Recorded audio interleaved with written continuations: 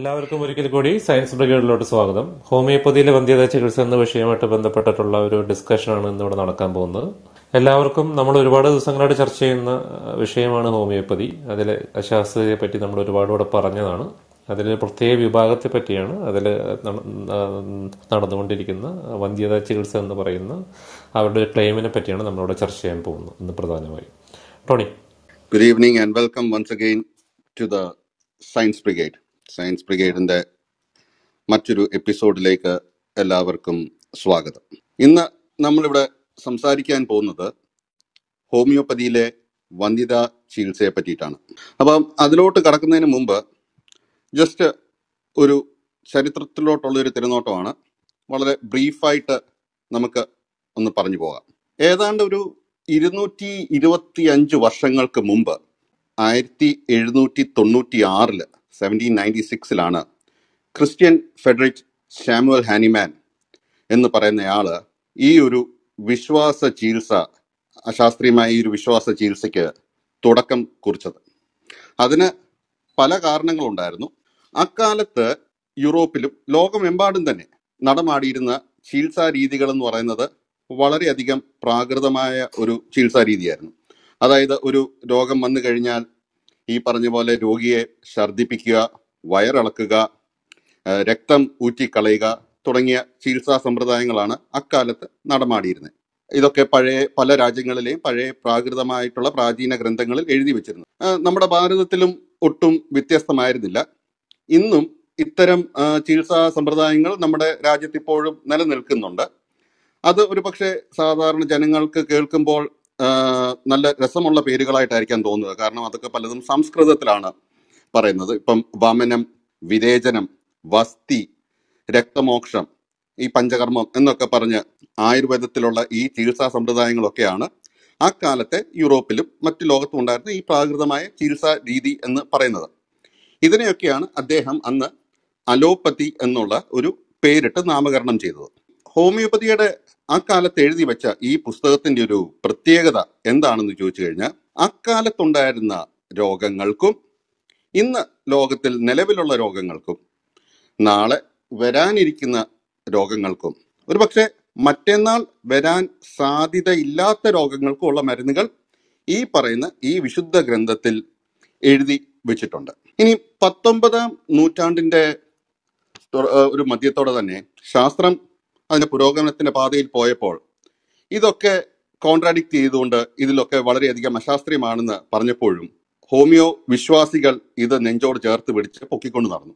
ഇനി മതവും മതരാഷ്ട്രീയവും രാഷ്ട്രീയത്തിലുള്ള അന്ധവിശ്വാസത്തിന്റെ ഒക്കെ പേരില് സ്വന്തം സഹോദരന്മാരെ പോലും വെട്ടിക്കൊല്ലാൻ തയ്യാറായി നിൽക്കുന്ന ഒരു രാജ്യത്ത് വളരെ വേഗം തന്നെ ഈ ഒരു വിശ്വാസ ചികിത്സയ്ക്ക് വേര് ഉറപ്പിക്കാൻ പറ്റി എന്നുള്ളതാണ് അതിൻ്റെ ഒരു പ്രത്യേകത. അപ്പോൾ അവിടെ അതുകൊണ്ട് തന്നെ സ്വന്തം നാട്ടില് കുപ്പത്തൊട്ടി വലിച്ചെറിഞ്ഞ ഈ സാധനം നമ്മുടെ ഭാരതത്തിൽ 2 കൈയും ചേർത്ത് പിടിച്ച് നെഞ്ചോട് ചേർത്ത് പിടിച്ച് സ്വീകരിക്കുകയാണ് ഹോമിയോപ്പതിയെ ചെയ്തത്. കാരണം ഇവിടെ ഈ പറഞ്ഞ വിശ്വാസം വളരെയധികം നടമാടുന്നതുകൊണ്ട്. ഇനിയും 1970-കളിൽ ഏറെക്കുറെ ആൾക്കാരൊക്കെ ഇത്തരം കാര്യങ്ങളൊക്കെ പറഞ്ഞു വിട്ടെങ്കിലും ന്യൂ ഏജ് മൂവ്മെന്റിന്റെ കാലത്ത് ഈ ഹിപ്പിക്കാരൊക്കെ വരുന്ന സമയത്താണ് ഇത്തരം ഈ സ്പിരിച്വൽ ഹീലിംഗ്, ഒക്കുൾട്ട് തെറാപ്പി എന്നൊക്കെ പറഞ്ഞിട്ടുള്ള പരിപാടികൾ, അവിടെയാണ് പിന്നെയും ഹോമിയോപ്പതിക്കൊരു റിവൈവല് ഉണ്ടാകുന്നത്. ഇന്നത്തെ നമ്മുടെ ഈ വിഷയമായ വന്ധ്യതാ ചികിത്സയെ പറ്റി പറയുമ്പോൾ നമ്മൾ മനസ്സിലാക്കണം, സയൻസിന്റെ വിപ്ലവകരമായ ഒരു മൈൽ സ്റ്റോൺ ആയിരുന്നു 1978 ഇൻ വിട്രോ ഫെർട്ടിലൈസേഷനിലൂടെ ജനിച്ച ലൂയി ബ്രൗൺ. അത് കാരണം ഇന്ന് ലോകത്തിലെ ഒരുപാട് ദമ്പതികൾക്ക് ഈ പറഞ്ഞ പോലെ ഈ ശാസ്ത്രത്തിന്റെ പ്രയോജനം കൊണ്ട് കുട്ടികൾ ഉണ്ടാകാൻ സാധിച്ചു. അത് വന്ന സമയത്ത് തന്നെ ഈ പറഞ്ഞ പോലെ കത്തോലിക്ക സഭകളും മറ്റ് മതങ്ങളും ഒക്കെ ഇതിനെ ഒരുപാട് എതിർത്തിരുന്നതാണ്, ഈ IVF എന്ന് പറഞ്ഞ കാര്യത്തെ. കാരണം ഇത് സാധാരണ രീതിയിലുള്ള ഒരു ലൈംഗിക ബന്ധമല്ല, ഇത് തീർത്തും പ്രകൃതി വിരുദ്ധമായ ഒരു കാര്യമാണ് എന്നൊക്കെ ഒരു വിശ്വാസത്തിൽ അതിന് ഒരുപാട് എതിർപ്പുകൾ ഉണ്ടായിരുന്നു. അതൊക്കെ കടന്നാണ് ഇന്ന് ഇത് ഇത്രയും ഈ പറയുന്ന രീതിയിലോട്ട് ഇത് എത്തിയത്. ഇനി ഹോമിയോപ്പതിയെ പറ്റി പറയുമ്പോൾ ഇപ്പോഴത്തെ കോവിഡിനെ പറ്റി ഞാൻ പറയാതെ പോകുന്നത് മോശമാണ്. ഈ കോവിഡിന്റെ പ്രത്യേകത എന്ന് പറയുമ്പോൾ നമുക്കറിയാം, ഹോമിയോപ്പതിയിൽ ഒരു ചികിത്സ നടത്തുമ്പോൾ ആ വ്യക്തി കട്ടിലേന്ന് എങ്ങനെയാണ് എഴുന്നേക്കുന്നത്, എങ്ങനെയാണ് നടക്കുന്നത്, എങ്ങനെയാണ് പെരുമാറുന്നത്, ചരിഞ്ഞാണോ ഇരിക്കുന്നത്, തിരിഞ്ഞാണോ ഇരിക്കുന്നത്, ഇങ്ങനത്തെ പല ലക്ഷണങ്ങൾ കണ്ടിട്ടാണ് ഓരോരുത്തർക്കും ആ വ്യക്തിക്ക് അനുസരിച്ചിട്ടുള്ള മരുന്നുകൾ കൊടുക്കുന്നത്. എന്നാൽ സമാനമായ സിംറ്റംസ് ആണ് ഉള്ളതെങ്കിൽ ഇതിനെ പിന്നീട് ജീനസ് എപ്പിഡമിക്കസ് എന്ന് പറഞ്ഞ ഒരു കാറ്റഗറി വെച്ചിട്ട് എല്ലാവർക്കും ഒരേ മരുന്ന് തന്നെ കൊടുക്കാം. അങ്ങനെയാണ് പത്തനംതിട്ടയിൽ 16 പേരെ വെച്ച് നടത്തിയ ഈ പഠനത്തിലൂടെ ആർസനിക് ആൽബം 30C വന്നത്. എന്നാൽ ഇതിലെ മറ്റൊരു തമാശകൾ എന്തൊക്കെയാണെന്ന് ചോദിച്ചു കഴിഞ്ഞാൽ, സമാനമായ സമയത്ത് തന്നെ 44 പേരെ വെച്ചിട്ട് ആഗ്രയിൽ ഒരു പഠനം നടത്തിയപ്പോൾ ബ്രയോണിയ ആൽബ് എന്ന് പറയുന്ന ഹോമിയോപ്പതി മരുന്നാണ് അവിടെ നല്ലതെന്ന് അവർ മനസ്സിലാക്കിയത്. ഇനി വിപ്ലവ സിംഹങ്ങളുടെ നാടായ ക്യൂബയില് പ്രിവെങ്കോവീർ 200CK എന്ന് പറയുന്ന ഹോമിയോപ്പതി മരുന്നാണ് അവിടുത്തെ ജനങ്ങൾക്ക് കൊടുത്തത്. അതെന്ന് പറഞ്ഞാൽ താറാവിന്റെ ഹൃദയവും കരളും കൂടെ 200 പ്രാവശ്യം നേർപ്പിച്ച് അരിയിപ്പിച്ച് കൊടുത്തു കഴിഞ്ഞാൽ കോവിഡ് വരത്തില്ല, അവിടുത്തെ ഇമ്മ്യൂണിറ്റി ബൂസ്റ്റർ ആണെന്നാണ് ക്യൂബക്കാര് പറഞ്ഞു വെച്ചിരിക്കുന്നത്. ബ്രസീലിലും ഇതുപോലെ തന്നെ നാട്രം മ്യൂരാറ്റിക്കം എന്നൊക്കെ പറയുന്ന മരുന്നുകൾ വെച്ചിട്ടുള്ള പരിപാടികൾ. അതായത് ഹോമിയോപ്പതിക്കാരുടെ ഇടയിൽ തന്നെ സമാനമായ സിംറ്റംസ് ഉള്ള ഒരു കോവിഡിന് ഒരേ മരുന്ന് തന്നെ പറയാൻ അവർക്ക് സാധിക്കുന്നില്ല എന്നുള്ളത് ശരിക്കും ഒരു തമാശയായിട്ട് തന്നെ വേണം ഇതിനെ കാണാൻ. ചെറിയ ഒരു കഥയൂടെ പറഞ്ഞിട്ട് ഞാൻ എൻ്റെ ഇൻട്രോ നിർത്താം. അതായത് നമുക്കറിയാം ഈ പന്തയത്തിലൊക്കെയുള്ള റേസിങ്ങിനുള്ള കുതിരകളുടെ കാര്യം. ഈ കുതിരകൾക്ക് ശരിക്കും പറഞ്ഞാൽ നല്ല രീതിയിലുള്ള ഡയറ്റ്, എക്സസൈസ് ഒക്കെ നടത്തിയിട്ടാണ് അവരെ ഷേപ്പ് ചെയ്ത് എടുത്ത് ഈ കുതിര പന്തയത്തിൽ ഈ ഹോഴ്സ് റേസിങ്ങിന് കൊണ്ടുവന്നത്. എന്നാൽ ഇത്തരം കുതിരകളുടെയൊക്കെ പിൻഭാഗത്ത് അതിന്റെ മൂലത്തൊക്കെ പറ്റിപ്പിടിച്ചിരിക്കുന്ന ഈച്ചകളുണ്ട്. അപ്പൊ ഈ ഓട്ടത്തില് ഈ കുതിര ജയിച്ചു കഴിയുമ്പോൾ ഈ ഈച്ച ജനമധ്യത്തിലോട്ട് ഇറങ്ങി വന്ന് നിന്നിട്ട് വിളിച്ചു പറയുകയാണ്, ഞാൻ പിന്നിലിരുന്ന് നടത്തിയ മാർഗനിർദ്ദേശങ്ങൾ അനുസരിച്ചാണ് ഈ കുതിര ഓട്ടത്തിൽ ജയിച്ചതെന്ന്. ഇത് കേൾക്കുന്ന ഉടനെ ഈച്ച വിശ്വാസികളും ഈച്ചയുടെ അനുയായികളും പെട്ടെന്ന് കൈകൊട്ടി അടിച്ച് സ്തുതിഗീതങ്ങൾ പാടി ആർത്ത് ഘോഷിക്കുകയാണ്. സാധാരണക്കാരൻ ഇത് കണ്ട് എന്ത് മറിമായമെന്നോർത്ത് പകച്ചു നിന്നു. ഇന്ന് നമ്മൾ ഇവിടെ സംസാരിക്കാൻ പോകുന്ന ഹോമിയോപ്പതി എന്ന് പറയുന്ന ഈ ഈച്ചയെ പറ്റിയാണ്. അപ്പൊ ഇതിനെപ്പറ്റി കൂടുതലായിട്ട് ഇനിയുള്ള സ്പീക്കേഴ്സ് സംസാരിക്കും. Thank you so much. Hanish. Thank you Tony. അടുത്തായിട്ട് കൈപ്പള്ളി സംസാരിക്കുന്നു. കൈപ്പള്ളി പ്ലീസ്. Thank you. എനിക്ക് ഇത് ഈ ഒരു പ്രോഗ്രാമിൽ അവതരിപ്പിക്കാനുള്ളത് വന്ധ്യ ചികിത്സയുടെ ചരിത്രത്തെ കുറിച്ചാണ്.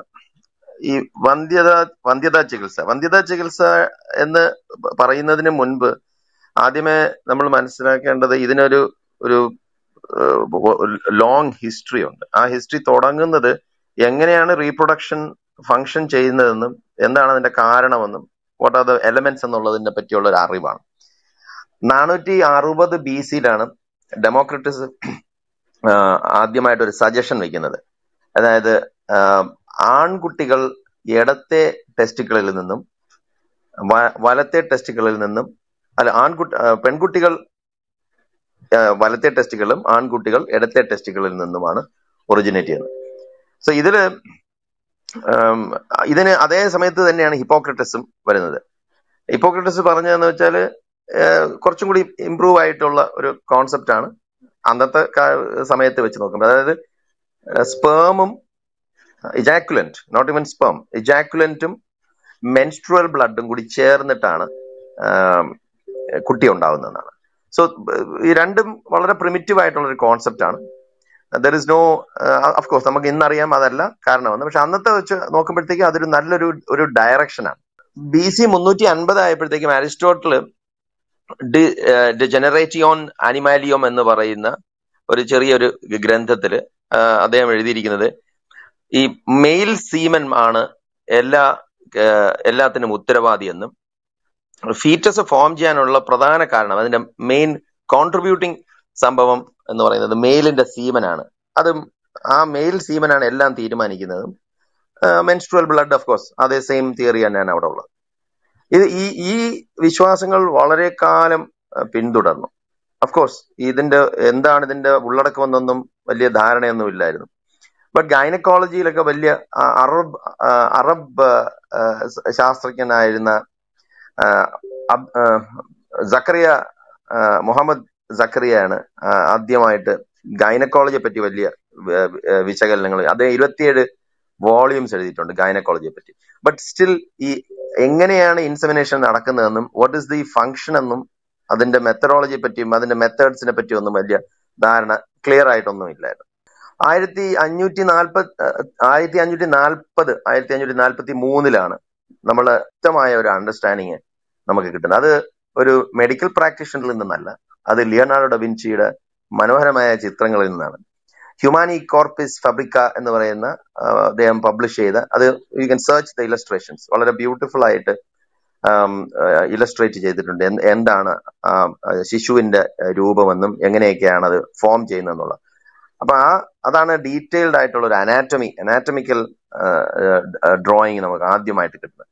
1651 വില്യം ഹാർവിക്ക് വേറെയും ഒരു വലിയൊരു ഒരു കോൺട്രിബ്യൂഷൻ ഉണ്ട്. രക്തചംക്രമണം കണ്ടുപിടിച്ചത് വില്യം ഹാർവിയാണ്. പക്ഷെ അദ്ദേഹം ഈ വളരെ വളരെ റിവീലിംഗ് ആയിട്ടുള്ള ഒരു കണ്ടെത്തലാണ് അദ്ദേഹം എത്തിയത്. അതായത് എല്ലാം എഗ്ഗിൽ നിന്നാണ് ഉണ്ടാകുന്നത്. അതും ഈ മുട്ട എന്ന് പറയുന്നത് അദ്ദേഹം എന്താ പറയാ ശരീരത്തിലുള്ള ovum, X ഓവ ഓംനിയ, everything comes fourth from the egg എന്നുള്ള ഒരു സ്റ്റേറ്റ്മെന്റും അദ്ദേഹത്തിന്റെ പുസ്തകത്തിന്റെ ഫ്രണ്ട് പീസിൽ തന്നെ ഗ്രീക്ക് ദൈവം പെട്ടി തുറന്ന് അതിൽ നിന്നകത്ത് എല്ലാ ജീവജാലങ്ങളും അതിൽ നിന്ന് തുറന്നു വരുന്നു എന്നുള്ള അതിന്റെ അടിയിൽ കൊടുത്തിരിക്കുന്ന ഫുട് not, everything comes from the egg എന്ന്. അഫ്കോഴ്സ് ഈ ഒരു മുട്ട എന്നുള്ളൊരു സങ്കല്പം ചിലപ്പോൾ എന്താ പറയാ വളരെ ആലങ്കാരികമായിട്ട് ഉപയോഗിച്ചതാണെങ്കിലും എഗ് എന്നുള്ള ഒരു കോൺസെപ്റ്റ് അന്നും ഉണ്ടായിരുന്നു. സോ വില്യം ഹാർവിയാണ് ആദ്യം ആ ഒരു ഐഡിയ മുന്നോട്ട് വയ്ക്കുന്നത്. പിന്നെയാണ് ആന്റോൺ ഫിലിപ്പ് വാൻ ലീവൻ ഹൂക്ക്, നമ്മളുടെ മൈക്രോസ്കോപ്പ് കണ്ടുപിടിച്ച മനുഷ്യൻ, ഡച്ചുകാരനാണ്. 1677 ആദ്യമായിട്ട് സ്പെമറ്റസുവ, നമ്മുടെ സ്പേമിലുള്ള അണു അത് കണ്ടെത്തുന്നത്. അതിൽ അദ്ദേഹം ഓർഗനൽസും അതിന്റെ എംബ്രിയോ ഫോം ചെയ്യാനുള്ള കാരണം ഇതാണെന്നും അദ്ദേഹം മുന്നോട്ട് വയ്ക്കുക. ബട്ട് ഇതിനെക്കാളുമൊക്കെ ഏറ്റവും എന്താ പറയാ വിപ്ലവകരമായ ഒരു സംഭവം നടക്കുന്നത് 1779 ഈ ഒരു കാലം. ഇപ്പം തന്നെ ഈ റൂം തുടങ്ങുന്നതിന് മുമ്പും ഒരു ചോദ്യം ഉണ്ടായിരുന്നു, സാമുവൽ ഹൈനിമൻ ഇതിനെപ്പറ്റി വല്ല ധാരണ വല്ലതും ഉണ്ടായിരുന്നെന്ന്. ഉണ്ടാവാനുള്ള സാധ്യത ഉള്ളതെന്ന് വെച്ചാൽ ലസാറോ സ്പലൻസാനി എന്ന് പറയുന്ന ഒരു പാതിരിയാണ്. അദ്ദേഹം ഒരു ഇറ്റാലിയൻ പ്രീസ്റ്റും ഫിസിയോളജിസ്റ്റുമായിരുന്നു. അദ്ദേഹമാണ് ആദ്യമായിട്ട് വളരെ ക്ലിയർ ആയിട്ട് ഫെർട്ടിലൈസേഷൻ നടക്കുന്നത് എഗ്ഗും സ്പേമും കൂടി ചേർന്നിട്ടാണ് എന്നുള്ളത് പുള്ളി തെളിയിക്കുന്നത്. ഓഫ്കോഴ്സ് ആ സമയത്ത് ഈ നേരത്തെ പറഞ്ഞ ആന്റോൺ വാൻ ഹൂക്കിന്റെ ഈ പറയുന്ന മൈക്രോസ്കോപ്പ് കണ്ടെത്തിയിരുന്നു.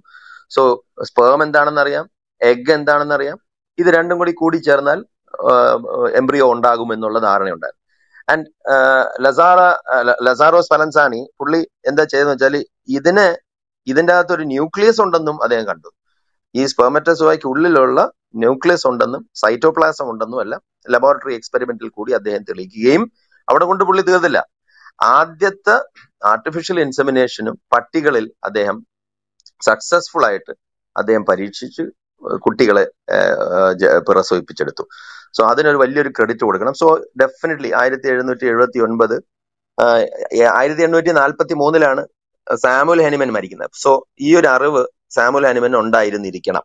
ഓക്കെ, അടുത്തത് 1827 കാർൽ വോൺ ബെയർ ആണ് ആദ്യമായിട്ട് എഗ്ഗിന്റെ അകത്ത് ഓസൈറ്റ്, എഗ് ആണ് ഓസൈറ്റ് എന്നും മീനിങ് മമേലിയൻ ഓസൈറ്റ് പട്ടികളുടെ ഓവറിയിൽ നിന്നും അദ്ദേഹം എടുത്തു പഠിക്കുകയും അത് ക്ലിയർ ആയിട്ട് ഡിഫൈൻ ചെയ്യുന്നത് അപ്പോഴാണ് 1827.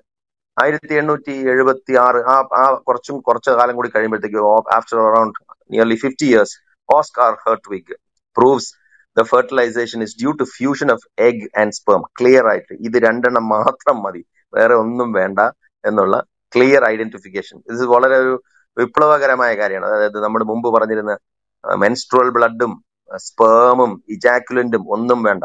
യു ജസ്റ്റ് നീഡ് അതിലുള്ള സ്പേമിലുള്ള സ്പെമറ്റസോവ എടുക്കുക ആൻഡ് എഗ് എടുക്കുക, ഇത് രണ്ടും കൂടി ഫെർട്ടിലൈസ് ചെയ്യുക. അദ്ദേഹം ആ സമയത്ത് തന്നെ നിരവധി ഗമീറ്റുകളുടെ, അതായത് മൈക്രോസ്കോപ്പ് ആയിരുന്നു അന്നത്തെ ഏറ്റവും വലിയ ആയുധം. അത് വെച്ചിട്ടാണ് ഏർച്ചിൻസ്, സീ ഏർച്ചിൻസ്, തവളകൾ, ഇതിന്റെ എല്ലാം ഗാമീറ്റ്സിനെ അദ്ദേഹം വളരെ വിശദമായിട്ട് പഠിക്കുകയും അതിനെക്കുറിച്ച് എഴുതുകയും ഒക്കെ ചെയ്തു. അഗൈൻ 1927 ഹാവി കുഷിങ്, വളരെ ഇമ്പോർട്ടന്റ് ഒരു പേരാണ് ഹാവി കുഷിങ്.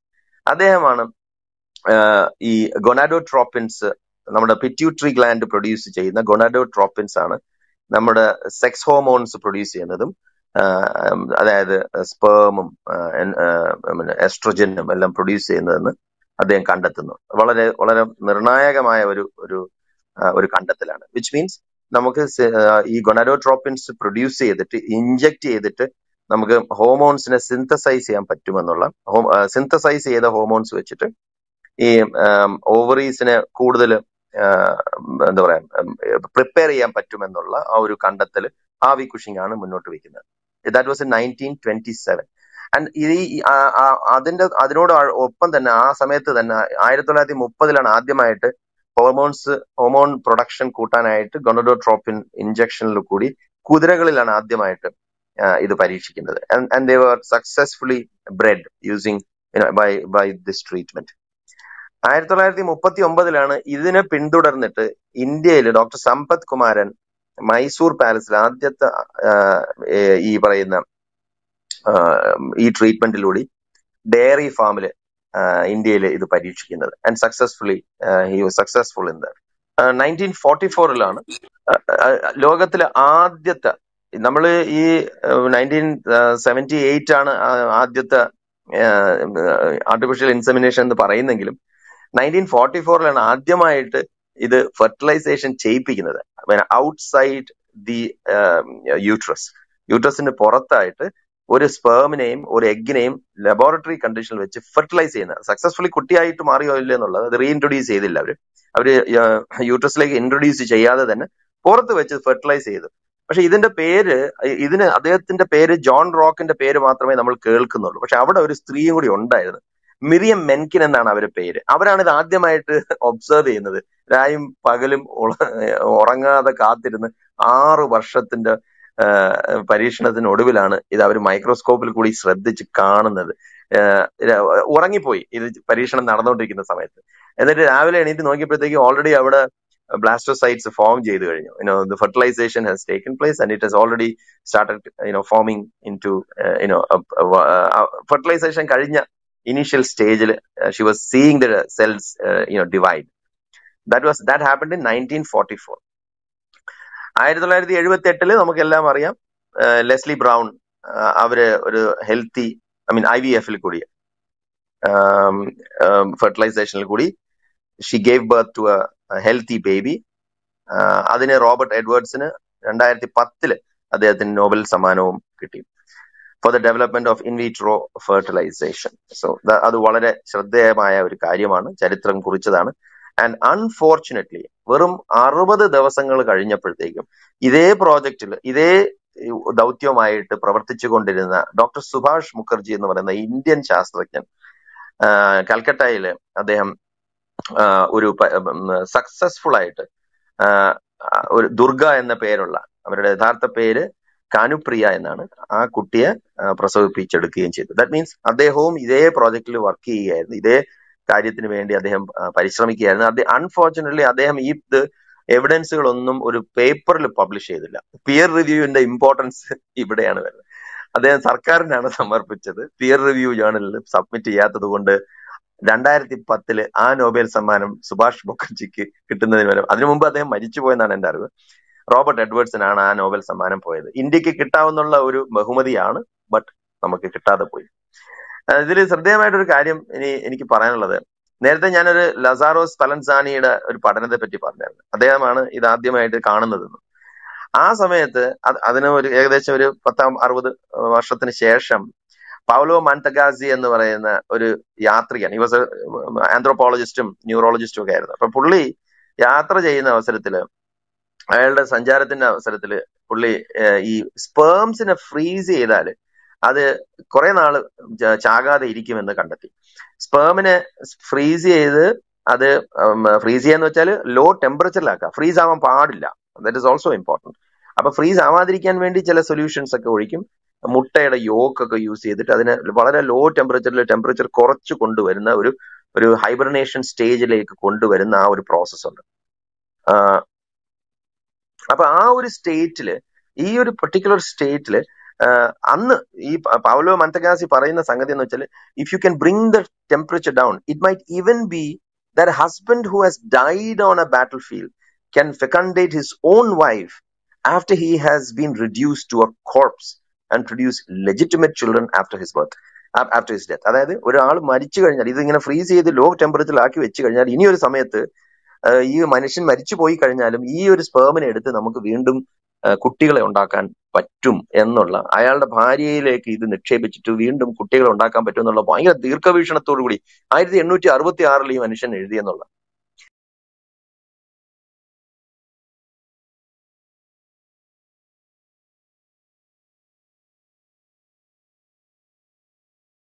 അതിനകത്ത് ഫസ്റ്റ് വരുന്നതാണ് മോൺ പുബീസ്. മോൺ പുബീസ് എന്ന് പറയുന്നത് ഈ ഒരു round fatty tissue around the pubic സിംഫിസ്, അതായത് നമ്മളുടെ ഇടുപ്പെല്ലിന്റെ മുകളിലായിട്ട് ഉള്ള ചെറിയൊരു ഫാറ്റിന്റെ ഒരു മാസാണ് മോൺസ് പ്യൂബിസ് എന്ന് പറയുന്നത്. പിന്നെയുള്ളത് ലേബിയ മേജോർ ആണ്. ലേബിയ മേജോറ എന്ന് പറയുന്നത് ഒരു ഫോൾഡ് ആണ് നമ്മളുടെ എക്സ്റ്റേണൽ ആയിട്ട് ഫീമെയിൽസിന്റെ പേണിയത്തിൽ എക്സ്റ്റേണൽ ആയി കാണുന്ന രണ്ട് പ്രോമിനന്റ് ആയിട്ടുള്ള ഫോൾഡുകളാണ് നമ്മൾ ലേബിയ മേജോറ എന്ന് പറയുന്നത്. പിന്നെയുള്ളത് ലേബിയ മൈനോറ. ലേബിയ മൈനോറ എന്ന് പറയുന്നത് സ്കിന്നിന്റെ രണ്ട് ഫ്ലാപ്പുകളാണ്. ഇത് ലേബിയ മേജോറയുടെ അകത്തായിട്ടാണ് കാണുന്നത്. പിന്നെയുള്ളത് ക്ലൈറ്റോറിസ്. ക്ലൈറ്റോറിസ് നിങ്ങളെല്ലാം കേട്ട് കാണും. ഫീമെയിൽസ് വളരെ സെൻസിറ്റീവ് ആയിട്ടുള്ള ഒരു പോർഷനാണ്. ഈ ക്ലൈറ്റോറിസ് എന്ന് പറയുന്നത് രണ്ട് ലേബിയ മൈനോറ കൂട്ടിമുട്ടുന്ന സ്ഥലത്താണ് ഉള്ളത് ക്ലൈറ്റോറിസ് എന്ന് പറയുന്നത്. നമുക്ക് ഇന്റർണൽ ഓർഗൻസിലോട്ട് വരാം. ഈ ഫെർട്ടിലൈസേഷനെ കുറിച്ച് പറയുമ്പോഴും നമ്മൾ ഇൻവിട്രോ ഫെർട്ടിലൈസേഷൻ, അതുപോലെ ടെസ്റ്റ് ട്യൂബ് ബേബി എന്നൊക്കെ പറയുമ്പോൾ അതിനകത്ത് ഇമ്പോർട്ടന്റ് ഭാഗം എന്ന് പറയുന്നത് ഫീമെയിൽ റീപ്രൊഡക്റ്റീവ് സിസ്റ്റത്തിന്റെ ഇന്റർണൽ ഓർഗൻസ് ആണ്. അതിനകത്ത് ഫസ്റ്റ് എന്ന് പറയുന്നത് വജൈനയാണ്. വജൈന എന്ന് പറയുന്നത് ഒരു ഓപ്പണിംഗ് ആണ്. ഈ വജൈനയാണ് സെർവിക്സിനെയും യൂട്രസിലോട്ടും ഉള്ള ഒന്ന് കണക്ട് ചെയ്യുന്നത്. ദാറ്റ്സ് വജൈന അങ്ങോട്ട് ഓപ്പൺ ചെയ്യുകയാണ് സെർവിക്സിലോട്ടും യൂട്രസിലോട്ടും. ഈ വജൈനയിലാണ് പെനിസ്, അതായത് നമ്മളെ വൃഷണം പെനട്രേറ്റ് ചെയ്യുന്നത്. സെക്ഷൽ ഇന്റർകോഴ്സിന്റെ സമയത്ത് പെനിസ് പെനട്രേറ്റ് ചെയ്യുന്നത് വജൈനയിലോട്ടാണ്. വജൈനയിലാണ് നമ്മുടെ സെമൻ ആൻഡ് സ്പേംസ് നിക്ഷേപിക്കുന്നത്. ഇനി സെർവിക്സ് എന്ന് വന്ന് വജൈനയിൽ നിന്ന് ഞാൻ പറഞ്ഞല്ലോ, വജൈന, സെർവിക്സ്, യൂട്രസ് എന്നുള്ള ക്രമത്തിലാണ് ഇത് അറേഞ്ച് ചെയ്തിരിക്കുന്നത്. ഇതൊരു ട്യൂബ് പോലെയാണ്. അപ്പോ വജൈന കഴിഞ്ഞു. വജൈനയിലാണ് ഇന്റർകോഴ്സ് നടക്കുന്നത്. പെനീസ് അവിടെയാണ് പെനട്രേറ്റ് ചെയ്യുന്നത്. സെമൻ അവിടെയാണ് നിക്ഷേപിക്കുന്നത്. ശുക്ലം അവിടെയാണ് നിക്ഷേപിക്കുന്നത്. അത് കഴിഞ്ഞ് സെർവിക്സ് എന്ന് പറയുന്നത് ഒരു സിലിണ്ടർ ഷേപ്പ്ഡ് ആയിട്ടുള്ള ഒരു കനാലാണ്. അപ്പൊ അതാണ് സെർവിക്സ് കഴിഞ്ഞതിന് ശേഷം പിന്നെ വരുന്നത് യൂട്രസ് നമുക്കറിയാം. യൂട്രസ് വോംബും എന്ന് അറിയപ്പെടുന്നു. അവിടെയാണ് നമ്മളുടെ കുട്ടി വളരുന്നത്. അത് നിങ്ങൾക്ക് എല്ലാവർക്കും അറിയാം. ഇംപ്ലാന്റേഷൻ എന്നൊരു പ്രോസസ്സ് പ്രകാരം യൂട്രസിനകത്താണ് കുട്ടി വളരുന്നത്. ഇനി യൂട്രസിന് തന്നെ എൻഡോമെട്രിയം, പെരിമെട്രിയം എന്നൊക്കെ പറഞ്ഞ് പല പല ലെയേഴ്സ് ഉണ്ട്. ഇനി അപ്പോ ഞാൻ ബേസിക് ആയിട്ട് മനസ്സിലാക്കേണ്ടത് വെജൈനയുണ്ട്, സെർവിക്സ് ഉണ്ട്, യൂട്രസ് ഉണ്ട്. യൂട്രസിനകത്താണ് കുട്ടി വളരുന്നത്. ഓക്കെ. ഇനി ഈ ഫീമെയിൽ റിപ്രൊഡക്റ്റീവ് സിസ്റ്റത്തിന്റെ ഇതിപ്പോ ഞാൻ പറഞ്ഞത് സെൻട്രലാണ്. ഈ മൂന്നെണ്ണം സെൻട്രലിലുള്ള കനാലാണ് വെജൈന, സെർവിക്സ്, യൂട്രസ്. ഇനി സൈഡിലായിട്ട് നമുക്ക് ഫെല്ലോപ്പിയൻ ട്യൂബ് ഉണ്ട്. ഈ ഫെല്ലോപ്പിയൻ ട്യൂബ് ഉണ്ട്, അതിന്റെ വീണ്ടും സൈഡിലായിട്ട് ഓവറീസ് ഉണ്ട്. ഫെല്ലോപ്പിയൻ ട്യൂബ് എന്താണ് ചെയ്യുന്നതെന്ന് വെച്ച് കഴിഞ്ഞാൽ ഓവറിൽ നിന്നും ഓവം കളക്ട് ചെയ്തിട്ട് യൂട്രസിലോട്ട് അതിനെ ട്രാൻസ്പോർട്ട് ചെയ്യുന്ന ഒരു പണിയാണ് ഫെല്ലോപ്പിയൻ ട്യൂബ് ചെയ്യുന്നത്. ഈ ഫെല്ലോപ്പിയൻ ട്യൂബിന്റെ തന്നെ പല ഭാഗങ്ങളുണ്ട്. അതിന്റെ ആംബുല ഇസ്തുമസ് എന്ന് പറയുന്ന ജംഗ്ഷനിൽ വെച്ചിട്ടാണ് നമ്മൾ വെജൈനയിൽ നിക്ഷേപിച്ചു കഴിഞ്ഞിട്ടുള്ള ഈ സ്പേംസ് ഫെർട്ടിലൈസേഷൻ, അതായത് നമ്മുടെ ഓവവും സ്പേമും കൂടിച്ചേരുന്ന പ്രോസസ്സ് നടക്കുന്നത്. ഫെല്ലോപ്പിയൻ ട്യൂബിന്റെ അറ്റത്ത് ഫിംബ്രിയെ എന്ന് പറയുന്ന കൈകൾ പോലുള്ള ഒരു ഭാഗമുണ്ട് ഫെല്ലോപ്പിയൻ ട്യൂബിന്. അതാണ് ഈ ഓവത്തിനെ കളക്ട് ചെയ്തിട്ട് യൂട്രസിലോട്ട് ട്രാൻസ്പോർട്ട് ചെയ്യുന്നത്. ഇനി ഈ ഓവം ഫെല്ലോപ്പിയൻ ട്യൂബിലൂടെ ട്രാവൽ ചെയ്യുന്ന സമയത്ത് തന്നെ അതിന്റെ ആംബുല ആൻഡ് ഇസ്തമസ് എന്ന് പറയുന്ന ഒരു ജംഗ്ഷനിൽ വെച്ചിട്ട് സ്പേം അത് ഫെർട്ടിലൈസ് ചെയ്യുകയും അതൊരു സൈഗോട്ടായി മാറുകയും ചെയ്യും. ഇതാണ് ബേസിക് ആയിട്ട് നടക്കുന്നത്. ഇനി ഒരു കാര്യം കൂടി പറഞ്ഞ് ഞാൻ നിർത്താം. ഫീമെയിൽസിനെ സംബന്ധിച്ചിടത്തോളം ഫീമെയിൽസ് ജനിക്കുമ്പോൾ തന്നെ അവർക്കുള്ളിൽ ഈ ജെനൈറ്റൽ, അതായത് റീപ്രൊഡക്റ്റീവ് സെൽ എന്ന് പറയും, അതായത് ഊഗോണിയം. ഈ ഊഗോണിയം എന്ന് പറയുന്നത് നമ്മളെ അതായത് സാധാരണ നമ്മൾ ജീവികളിൽ പറയത്തില്ലേ എഗ് എന്ന് പറയത്തില്ലേ, ഈ എഗ്ഗിന്റെ ഒരു പ്രിമിറ്റീവ് ഫോമാണ് നമ്മൾ ഊഗോണിയം എന്ന് പറയുന്നത്. അപ്പോൾ ഫീമെയിൽസിനെ സംബന്ധിച്ചിടത്തോളം ഫീമെയിൽസ് ജനിക്കുമ്പോൾ തന്നെ ഒരുപാട് ഊഗോണിയം അവരുടെ ഓവറിക്കകത്ത് ഉണ്ടാവും. പക്ഷെ മെയിൽസിന്റെ കേസിൽ അങ്ങനെയല്ല. മെയിൽസിന് വളർന്നു കഴിഞ്ഞതിന് ശേഷം വീണ്ടും അവർക്ക് ഈ റിപ്രൊഡക്റ്റീവ് സെൽസിനെ കണ്ടിന്യൂസ് ആയിട്ട് ത്രൂ ഔട്ട് ദ ലൈഫ് അവർക്ക് ഉണ്ടാക്കാൻ പറ്റും. പക്ഷെ ഫീമെയിൽസിന് അങ്ങനെയല്ല. ഇത് ഓൾറെഡി അവർ ജനിക്കുമ്പോൾ തന്നെ ഒരുപാട് സെല്ലുകളോട് കൂടിയാണ് അവർ ജനിക്കുന്നത് ഓവറിക്കകത്ത്. ഈ ഊഗോണിയ എന്ന് പറയുന്ന സാധനം പല പല പല പല ഡിവിഷൻസ് കഴിഞ്ഞതിന് ശേഷമാണ് ഒരു എഗ്ഗായിട്ട് മാറുന്നത്. ആ എഗ്ഗാണ് ഞാൻ നേരത്തെ പറഞ്ഞ സ്പേമുമായിട്ട് കൂടിച്ചേർന്ന് ഫെർട്ടിലൈസേഷൻ എന്ന് പറയുന്ന പ്രോസസ്സിലൂടെ സൈഗോട്ട് ഉണ്ടാവുന്നത്. ഈ സൈഗോട്ട് യൂട്രസിൽ പോയിട്ട് യൂട്രസിലെ എൻഡോമെട്രിയത്തിനകത്ത് ഇംപ്ലാന്റേഷൻ എന്ന് പറയുന്ന പ്രോസസ്സ് വഴി അവിടെ ഒട്ടിപ്പിടിച്ചിരിക്കുകയും അത് പിന്നെ ഈ സൈഗോട്ട് യൂട്രസിൽ നിന്നും ന്യൂട്രീഷൻ ഒക്കെ എടുത്തെടുത്ത് വലുതായിട്ടാണ് നമ്മളുടെ ഫീറ്റസ് അഥവാ നമ്മുടെ കുട്ടി ഉണ്ടാകുന്നത്. സോ ബേസിക്കലി ഇത് നിങ്ങൾക്ക് ഇതിന്റെ ടേംസ് ഒക്കെ ഒരു ഏകദേശം ഒരു idea കിട്ടിയെത്തുന്നു. So thank you. I think ഞാൻ പറഞ്ഞു. Thank you. Thank you.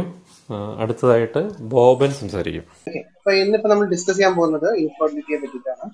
Okay, അപ്പൊ അതിലേക്ക് നേരെ തന്നെ വരാം. ഇജാസ് വളരെ ക്ലിയർ ആയിട്ട് ഫീമെയിൽ റീപ്രൊഡക്റ്റീവ് ഓർഗൻസിനെ പറ്റി എക്സ്പ്ലെയിൻ ചെയ്തു. അപ്പൊ ഒരു infertility by definition the inability of the couple to conceive after 1 year of regular intercourse എന്നാണ് അതിന് പറയുന്ന ഡെഫിനിഷൻ. എന്ന് വെച്ചാൽ ഒരു നോർമൽ ആയിട്ടൊരു കപ്പിൾ ഒരു പ്രോപ്പർ ആയിട്ട് റെഗുലർ ആയിട്ട് ഇന്റർകോഴ്സിൽ ഏർപ്പെടുന്നു, പക്ഷെ ഒരു കൊല്ലത്തിനുള്ളിൽ അവർക്ക് കൺസീവ് ചെയ്യാൻ പറ്റാത്തൊരവസ്ഥ. അപ്പൊ അതിന് തന്നെ 2 പെർട്ടിക്കുലർ ഏജ് ലിമിറ്റ് വെച്ചിട്ടുണ്ട്. ഒരു സ്ത്രീ 35 വയസ്സിൽ താഴെയാണെങ്കിലാണ് നമ്മൾ 1 കൊല്ലം എന്നുള്ള ഒരു ടൈം ഫ്രെയിം കൊടുക്കുന്നത്. പക്ഷെ ആ ഒരു ലേഡി 35 വയസ്സോ 35 വയസ്സിന് മുകളിലുള്ളതാണെങ്കിൽ നമ്മൾ ആ പീരീഡ് കുറച്ചുകൂടി കട്ട് ഷോർട്ട് ചെയ്യുന്നു. കാര്യം എന്ന് വെച്ചാൽ സ്ത്രീകൾക്ക് പ്രായം കൂടി വരുന്നതനുസരിച്ച് the quality of the eggs അതേപോലെ തന്നെ എഗ്സിന്റെ നമ്പറിലും കുറവ് വരുന്നതുകൊണ്ട് തന്നെ നമുക്കൊരു 1 ഇയർ ഗ്യാപ്പ് കൊടുക്കാൻ പറ്റുന്നില്ല. ഓക്കെ, അതിനെപ്പറ്റി കുറച്ച് ഡീറ്റെയിൽ ആയിട്ട് പിന്നെ പറയാം. പിന്നെ ഇൻഫെർട്ടിലിറ്റി തന്നെ നമ്മൾ ബേസിക്കലി 2ആയിട്ടാണ് ഡിവൈഡ് ചെയ്യുന്നത്. 2 ടൈപ്സ്. അത് പ്രൈമറി ഇൻഫെർട്ടിലിറ്റി എന്ന് പറയും. എന്ന് പറഞ്ഞാൽ ഇതുവരെ ആ ഒരു സ്ത്രീ ഇതുവരെയായിട്ടും ഗർഭിണി അല്ലെങ്കിൽ പ്രഗ്നൻസി അച്ചീവ് ചെയ്യാത്ത ഒരു കണ്ടീഷനാണ് പ്രൈമറി ഇൻഫെർട്ടിലിറ്റി. സെക്കൻഡറി ഇൻഫെർട്ടിലിറ്റി എന്ന് വെച്ചാൽ ആ ലേഡി ഒരു പ്രാവശ്യമെങ്കിലും പുള്ളിക്ക് പ്രഗ്നൻസി അച്ചീവ് ചെയ്തിട്ടുണ്ട്. അത് ഒരു പക്ഷേ നോർമൽ ഹെൽത്തി ആയിട്ടൊരു ബേബി ഉണ്ടായിരിക്കാം, അല്ലെങ്കിൽ ചിലപ്പോൾ അബോർഷൻ ആയിപ്പോയിട്ടുണ്ടാവും, അല്ലെങ്കിൽ ഒരു വേണ്ടാന്ന് വെച്ചിട്ടുണ്ടായിരിക്കാം, അല്ലെങ്കിൽ ഈവൺ ഒരു എക്ടോപിക് പ്രഗ്നൻസി അല്ലെങ്കിൽ ഒരു ഔട്ട്സൈഡ് യൂട്രസിലായിരിക്കും ഇംപ്ലാന്റേഷൻ നടന്നുണ്ടാവുക. എന്ത് കാരണങ്ങളാവട്ടെ, എപ്പോഴെങ്കിലും പ്രഗ്നൻസി ആയിക്കഴിഞ്ഞാൽ അങ്ങനെയുള്ള പിന്നീട് വരുന്ന എന്താ പറയുന്ന ഒരു ഡ്യൂറേഷൻ നമ്മൾ അങ്ങനെയുള്ള ഇൻഫെർട്ടിലിറ്റി നമ്മൾ സെക്കൻഡറി ഇൻഫെർട്ടിലിറ്റി എന്നാണ് പറയുന്നത്. അപ്പോൾ ഓവറോൾ ഒരു പ്രിവിലൻസ് അതിന്റെ ഒരു ഇൻസിഡൻസ് എന്ന് പറയുന്നത് അറൌണ്ട് ഒരു 10 to 15% ആണ് ഇൻഫെർട്ടിലിറ്റി ഒരു നോർമൽ റീപ്രൊഡക്റ്റീവ് കപ്പിൾ കാണുന്നത്. ഇപ്പൊ നമ്മൾ കാണിക്കുന്ന എല്ലാ സ്റ്റാറ്റിസ്റ്റിക്സും കാണുന്നത് വെച്ചാൽ ഒരു 80% കപ്പിളും usually they conceive within 1 year, അല്ലെങ്കിൽ ഒരു 90% വിൽ കൺസീവ് വിത്തിൻ 2 ഇയേഴ്സ് ആണ് പറയുന്നത്. അപ്പൊ നമ്മൾ മെയിൻ ആയിട്ട് ഡീൽ ചെയ്യുന്ന ഈ ഒരു ചെറിയൊരു ചങ്ക് ഓഫ് ഒരു റീപ്രൊഡക്റ്റീവ് ഏജിലുള്ള ആളുകളെയാണ്. അപ്പൊ ഇതില് ബേസിക്കലി പ്രഗ്നൻസിന്റെ എങ്ങനെ അറ്റൈൻ എന്ന് വെച്ച് കഴിഞ്ഞാൽ ഒരു ഹെൽത്തി ആയിട്ടുള്ള സ്പെർമറ്റോസോവ എന്ന് വെച്ചാൽ ആ sperms it has to B deposited deep in the vagina നല്ല അവിടെ ഡീപ്പായിട്ട് ഡെപ്പോസിറ്റ് ചെയ്യണം. At the same time this സ്പെർമറ്റോസോവ will undergo certain changes, കപ്പാസിറ്റേഷൻ ഒക്കെ പറയും, ഞാൻ ഡീറ്റെയിലിംഗ് ചെയ്യുന്നില്ല. ദെൻ അത് ആ സ്പേംസിന് തന്നെ നല്ല പ്രോഗ്രസീവ് ആയിട്ടുള്ള ഒരു മോട്ടിലിറ്റി വേണം, എന്നാലേ അത് സ്വിം അപ്പ് ചെയ്തു. കാര്യം വജൈന ഡെപ്പോസിറ്റ് ചെയ്യുന്നത് it has to cross the cervical canal and it cross all the way through the uterus എന്നിട്ട് it has to go to the tubes വെച്ചാൽ ഈ ഫലോപ്പിയൻ ട്യൂബ്സ് എന്ന് പറയും, അല്ലെ അണ്ടവാഹിനി കുഴലുകളിൽ എത്തണം. ട്യൂബ്സ് ആക്ച്വലി രണ്ടെണ്ണം ഉണ്ട്, ലെഫ്റ്റും റൈറ്റും ആയിട്ടുള്ളത്. ഓവറീസ് ആണ് ഏത് ഓവറിയിൽ നിന്നാണോ ഓവുലേഷൻ നടക്കുന്നത്. ഫോർ എക്സാമ്പിൾ ലെഫ്റ്റ് ഓവറിയിലാണ് ഓവുലേഷൻ നടക്കുന്നതെങ്കിൽ ആ ഓവത്തെ പിക്ക് ചെയ്യുന്നതും ഈ പറയുന്ന ട്യൂബ്സ് ആണ്. അതിന് ഫിംബ്രിയൽ എൻഡ് എന്ന് പറയും, എന്ന് വെച്ചാൽ ഇങ്ങനെ കൈകൾ പോലെ ഇരിക്കുന്ന അവസ്ഥ. അത് പിക്ക് ചെയ്യും, അത് ഓവം അവിടെ ആംബുലറി പാർട്ടിൽ വെയിറ്റ് ചെയ്യാണ്, ഈ സ്പേമിനെ വെയിറ്റ് ചെയ്യാണ്. അപ്പൊ യൂഷ്വലി ഒരു ഓവത്തിന്റെ ഒരു ലൈഫ് എന്ന് പറയുന്നത് ഒരു 12 to 24 hours ആണ് ഒരു ഇൻ ദ ട്യൂബിൽ. അത് കഴിയുമ്പോഴത്തേ ആ ഓവം നശിച്ചു. അപ്പൊ ഈ ഒരു ടൈം ഫ്രെയിമിൽ ഈ സ്പേം അവിടെ എത്തിയാൽ മാത്രമേ ഫെർട്ടിലൈസേഷൻ നടക്കുള്ളൂ. So fertilisation happens in the tubes. ആ ട്യൂബ്സ് നടന്നിട്ട് ഫെർട്ടിലൈസേഷൻ നടക്കുമ്പോൾ ഓട്ടോമാറ്റിക് ആയിട്ട് അത് സൈഗോട്ട് ഫോം ചെയ്യുന്നു. അത് അവിടുന്ന് സെൽ ഡിവിഷൻസ് നടക്കുന്നു. Mitotic division followed first meiosis followed by the mitotic division. അതിനുശേഷം ഒരു 5th day 5 ഒക്കെ ആകുമ്പോഴത്തേക്കും ആ ട്യൂബ്സിന്റെ ഒരു സീലറി ആക്ഷൻ ഉണ്ട്. ആ സീലറി ആക്ഷൻ എന്ന് വെച്ചാൽ ചെറിയ രോമങ്ങൾ പോലെ ആ ഒരു ആക്ഷൻ വഴി ഈ മെല്ലെ സൈഗോട്ട് അത് മെല്ലെ യൂട്രസിലേക്ക് വന്ന് ഒരു എവിടെയെങ്കിലും ഹയർ ഒരു ഇംപ്ലാന്റേഷൻ ആയിട്ട് എവിടെയെങ്കിലും ഒരു വാൾ ഓഫ് ദി യൂട്രസിലേക്ക് പറ്റിപ്പിടിച്ച് പിന്നെ അത് ഗ്രോ ചെയ്തിട്ടാണ് ഒരു നോർമൽ ആയിട്ടുള്ള സൈഗോട്ട് എംബ്രിയോ ആയിട്ട് ഫോം ചെയ്ത് മാറുന്നത്. ഇതാണ് യൂഷ്വൽ പ്രോസസ്. അപ്പൊ ഈ ഒരു പ്രോസസ്സിൽ എവിടെ എന്ത് ഡിഫക്റ്റ് ഉണ്ടെങ്കിലും ദാറ്റ് ലീഡ്സ് ടു ഇൻഫെർട്ടിലിറ്റി. ഇപ്പൊ നമ്മളെ ഓവറോൾ ഇൻസിഡൻസസ് ഞാൻ ഇപ്പോൾ ഓൾറെഡി പറഞ്ഞു. നമ്മൾ ഇതിൽ ഇൻഫെർട്ടിലിറ്റി മെയിൻ ആയിട്ട് ശ്രദ്ധിക്കേണ്ട കാര്യം it's not A individual issue, ഇതൊരു കമ്പൈൻഡ് പ്രോബ്ലം ആണ്. അതെന്താ ഞാൻ സ്ട്രെസ് ചെയ്യാൻ കാര്യം എന്ന് വെച്ചാൽ ചില നമ്മുടെ ക്ലിനിക്സിൽ വളരെ കോമൺ ആയിട്ട് കാണാറുണ്ട്. മിക്കവാറും ഒരു ഫീമെയിലിനെ കൊണ്ടുവരുന്ന അമ്മായിമ്മമാരായിരിക്കും. അവർ പറയുന്ന ഒരു കാര്യമാണ്, ഇതൊരു 8 മാസമായി കല്യാണം കഴിഞ്ഞ് പ്രഗ്നൻസി അച്ചീവ് ചെയ്തില്ല എന്നുള്ള കംപ്ലൈന്റ് ആയിരിക്കും. പക്ഷെ നമുക്കിവിടെ വേണ്ട ഒരു കപ്പിൾ ഇവാലുവേഷൻ ആണ്. ഇവിടെ ഒരു കാര്യം മനസ്സിലാക്കുക, it's A combined problem, it's not A individual problem. അപ്പൊ അത് തന്നെ അതിന്റെ കാരണം എന്ന് വെച്ചാൽ മെയിൽ ഫാക്ടറും ഒരു ഘടകം തന്നെയാണ്. അപ്പൊ മെയിൽ ഫാക്ടർ ഇൻഫെർട്ടിലിറ്റി ഒരു 30% ഉണ്ട്. Female factor 40 to 50%. രണ്ടുപേരുടെയും പ്രശ്നങ്ങളായിട്ട് ഒരു 10 to 15%. പിന്നെ ലാസ്റ്റ് ഒരു പാർട്ട് അൺഎക്സ്പ്ലെയിൻഡ് എന്ന് വെച്ചാൽ മറ്റ് പ്രത്യേകിച്ച് കാരണങ്ങളൊന്നും, അതായത് ഈ പോലെ പ്രശ്നങ്ങളൊന്നും കാണുന്നില്ല, പക്ഷെ എന്നാലും ഷീസ് അൺഏബിൾ ടു കൺസീവ് ഉള്ളൊരു സിറ്റുവേഷൻ. അത് ഒരു 10 to 15% വരെ. അത് ഞാൻ വളരെ ഡീറ്റെയിൽ ആയിട്ട് പറയാം. കാര്യം ഇതാണ് ഒരു area which definitely doesn't require much treatment. നമുക്ക് ഇവിടെ വേണ്ടത് ബേസിക്കലി കുറെ കൗൺസിലിങ്സും അങ്ങനെ കുറച്ച് കാര്യങ്ങളൊക്കെയാണ്. അപ്പൊ ഞാൻ ഓരോന്നായിട്ട് പാർട്ടായിട്ട് വരാം. അപ്പൊ നമ്മളിപ്പം പറഞ്ഞു ഫീമെയിൽസിന് അറൌണ്ട് 40-50%. അതിൽ തന്നെ ഏറ്റവും പ്രധാനമായിട്ടുള്ളത് ഓവിലേറ്ററി ഡിസ്ഫങ്ഷൻ എന്ന് വെച്ചാൽ ഓവുലേഷൻ നടക്കുന്നത് ഓവറിയിൽ നിന്നാണ്. ആ ovulatory dysfunction usually because of the ഹോർമോൺസിന്റെ irregularities കൊണ്ടാണ്. ഓവുലേഷൻ നടക്കുന്നതിന് അതിനൊരു പ്രോസസ് ഉണ്ട്, ഊജെനിസിസ് എന്നാണ് ആ പ്രോസസ്സിന് പറയുന്നത്. അതിനാണെങ്കിൽ ഹൈപ്പോതലാമസ് എന്ന് പറയുന്ന ബ്രെയിനിലുള്ള ഹൈപ്പോതലാമസും പിറ്റ്യൂട്ടറിന്നും ഉള്ള ഹോർമോൺസ് അവിടെ നിന്നാണ് ഈ പിറ്റ്യൂട്ടറി ഹോർമോൺസ് പിറ്റ്യൂട്ടറി ഗ്രന്ഥികളിൽ നിന്നാണ് FSH LH എന്ന് പറയുന്ന ഹോർമോൺസ് റിലീസ് ചെയ്യുന്നത്. ഇതിൽ നിന്നാണ് ഇത് നമ്മുടെ ആക്ട് ചെയ്തിട്ട് ഓവറീസിൽ ആക്ട് ചെയ്തിട്ടാണ് ഈ പറയുന്ന ഊസൈറ്റ് ഫോർമേഷൻ നടക്കുന്നത്. ഓക്കെ, അപ്പം ഈ പറയുന്ന ഒരു സ്ത്രീക്ക് അല്ലെങ്കിൽ ഒരു ടീനേജർ ഗേൾക്ക് യൂഷ്വലി അറൌണ്ട് 13 years ആകുമ്പോഴത്തേക്കും ദേ അറ്റൈൻ മെനാർക്കി, അവർക്ക് പീരീഡ്സ് വരും. ഒരു 1 or 2 years അത് യൂഷ്വലി അത് റെഗുലറൈസ് ചെയ്യും. അതിനുശേഷം അവർക്ക് usually it is said that ഒരു 400 പ്രാവശ്യമെങ്കിലും ഒരു ലൈഫ് ടൈമിൽ ഷീ സപ്പോസ് ടു ഓവുലേറ്റ്. അത് കഴിയുമ്പോഴത്തേക്കും അത് യൂഷ്വലി ആ ഓവറീസ് ഷട്ട് ഡൗൺ ചെയ്യാൻ ചെയ്യുന്നത്. ബിക്കോസ് അതൊരു പ്രോഗ്രാംഡ് ആണ്. അപ്പൊ ഓരോ പ്രാവശ്യം ഈ ഒരു ovulation ടൈമിങ്ങിൽ one of the primary follicles recruitment ചെയ്തിട്ട് അത് റിക്രൂട്ട് ചെയ്ത് അത് ഡോമിനന്റ് ഫോളിക്കിൾ ആയിട്ട് മാറുന്നു. ആ ഡോമിനന്റ് ഫോളിക്കിൾ ആയി കഴിയുമ്പോൾ തന്നെ അത് വലിപ്പം വെക്കുന്നു. ഒരു 18-20 mm സൈസ് ആകുമ്പോൾ തന്നെ അത് എന്താ സംഭവിക്കുന്നത്, പെട്ടെന്ന് ഒരു LH സർജ് വരുന്നു. അതിനോടനുബന്ധിച്ചതായിട്ട് ഓവം റിലീസ് ചെയ്യുന്നു. ഇതാണ് നോർമൽ പ്രോസസ്. അപ്പം ഇവിടെ എന്തെങ്കിലും ഹോർമോണൽ ഇഷ്യൂസ്, എസ്പെഷ്യലി ബ്രെയിനിന്റെ ഇഷ്യൂസ്, ബ്രെയിനിലാണെങ്കിൽ നമുക്ക് എന്ത് വേണമെങ്കിൽ സസ്പെക്ട് ചെയ്യാം. സപ്പോസ് ഒരു ബ്രെയിനിൽ ഒരു ഇൻഫെക്ഷൻ വരുമോ, അല്ലെങ്കിൽ ഒരു ട്രോമ വരുമോ, അല്ലെങ്കിൽ എന്തെങ്കിലും റേഡിയേഷൻ റിലേറ്റഡ് ആയിട്ടുള്ള കാര്യങ്ങളോ, അല്ലെങ്കിൽ സ്ട്രെസ്ഫുൾ സിറ്റുവേഷൻസ് ആയതുകൊണ്ടോ.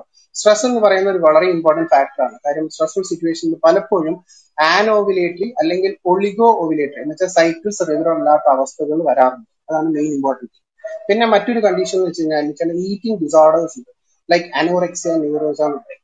അതെന്ന് വെച്ച് കഴിഞ്ഞാൽ ഫീമെയിൽ ഈസ് വെരി എന്താ പറയുന്നത് ഭയങ്കര കൺസേൺ ആണ് അബൌട്ട് ഹെർ ബോഡി വെയിറ്റ്. അതുകൊണ്ട് പുള്ളി എപ്പോഴും റെസ്ട്രിക്റ്റഡ് ഡയറ്റ് ആയിരിക്കും, എപ്പോഴും BMI വളരെ കുറച്ച് വളരെ കുറയ്ക്കാൻ നോക്കും.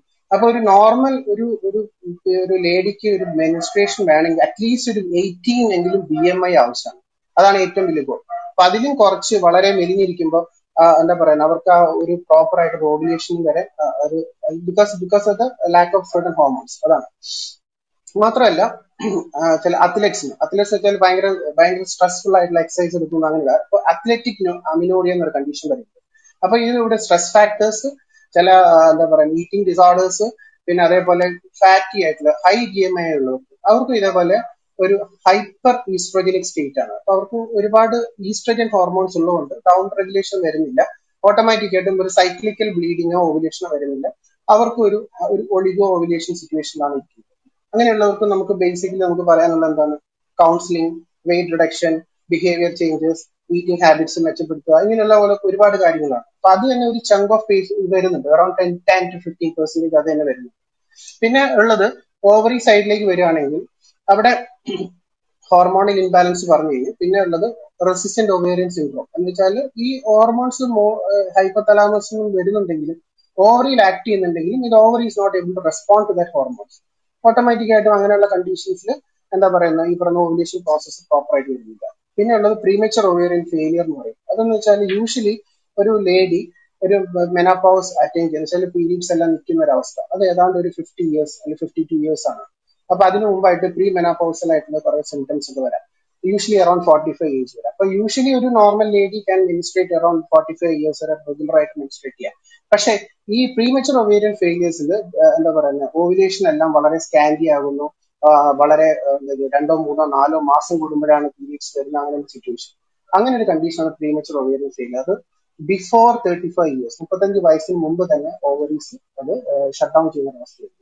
പിന്നെ ഒബിയസ്ലി ഞാൻ നേരത്തെ പറഞ്ഞാൽ ഏജ് ഫാക്ടർ 35 yearsന് ആകുമ്പോൾ ഓട്ടോമാറ്റിക്കായിട്ടും quality of എഗ്സും number of എഗ്സും automatically കുറയും. ഇതാണ് ബേസിക്കലി ഓവുലേറ്ററി ഫാക്ടേഴ്സ്.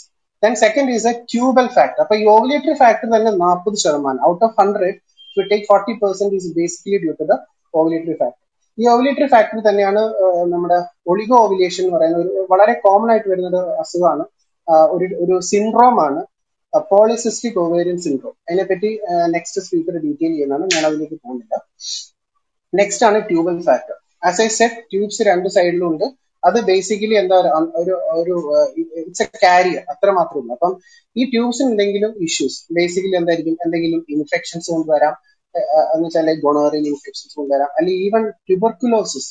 അതെന്താ ഞാൻ സ്ട്രെസ് ചെയ്യാൻ കാര്യം വെച്ചാൽ നമ്മുടെ എല്ലാവരുടെയും വിചാരം ട്യൂബർക്കുലോസിസ് ലങ്സിലാണെന്നുള്ളത്. പക്ഷെ there's a condition known as tuberculosis, pelvic tuberculosis.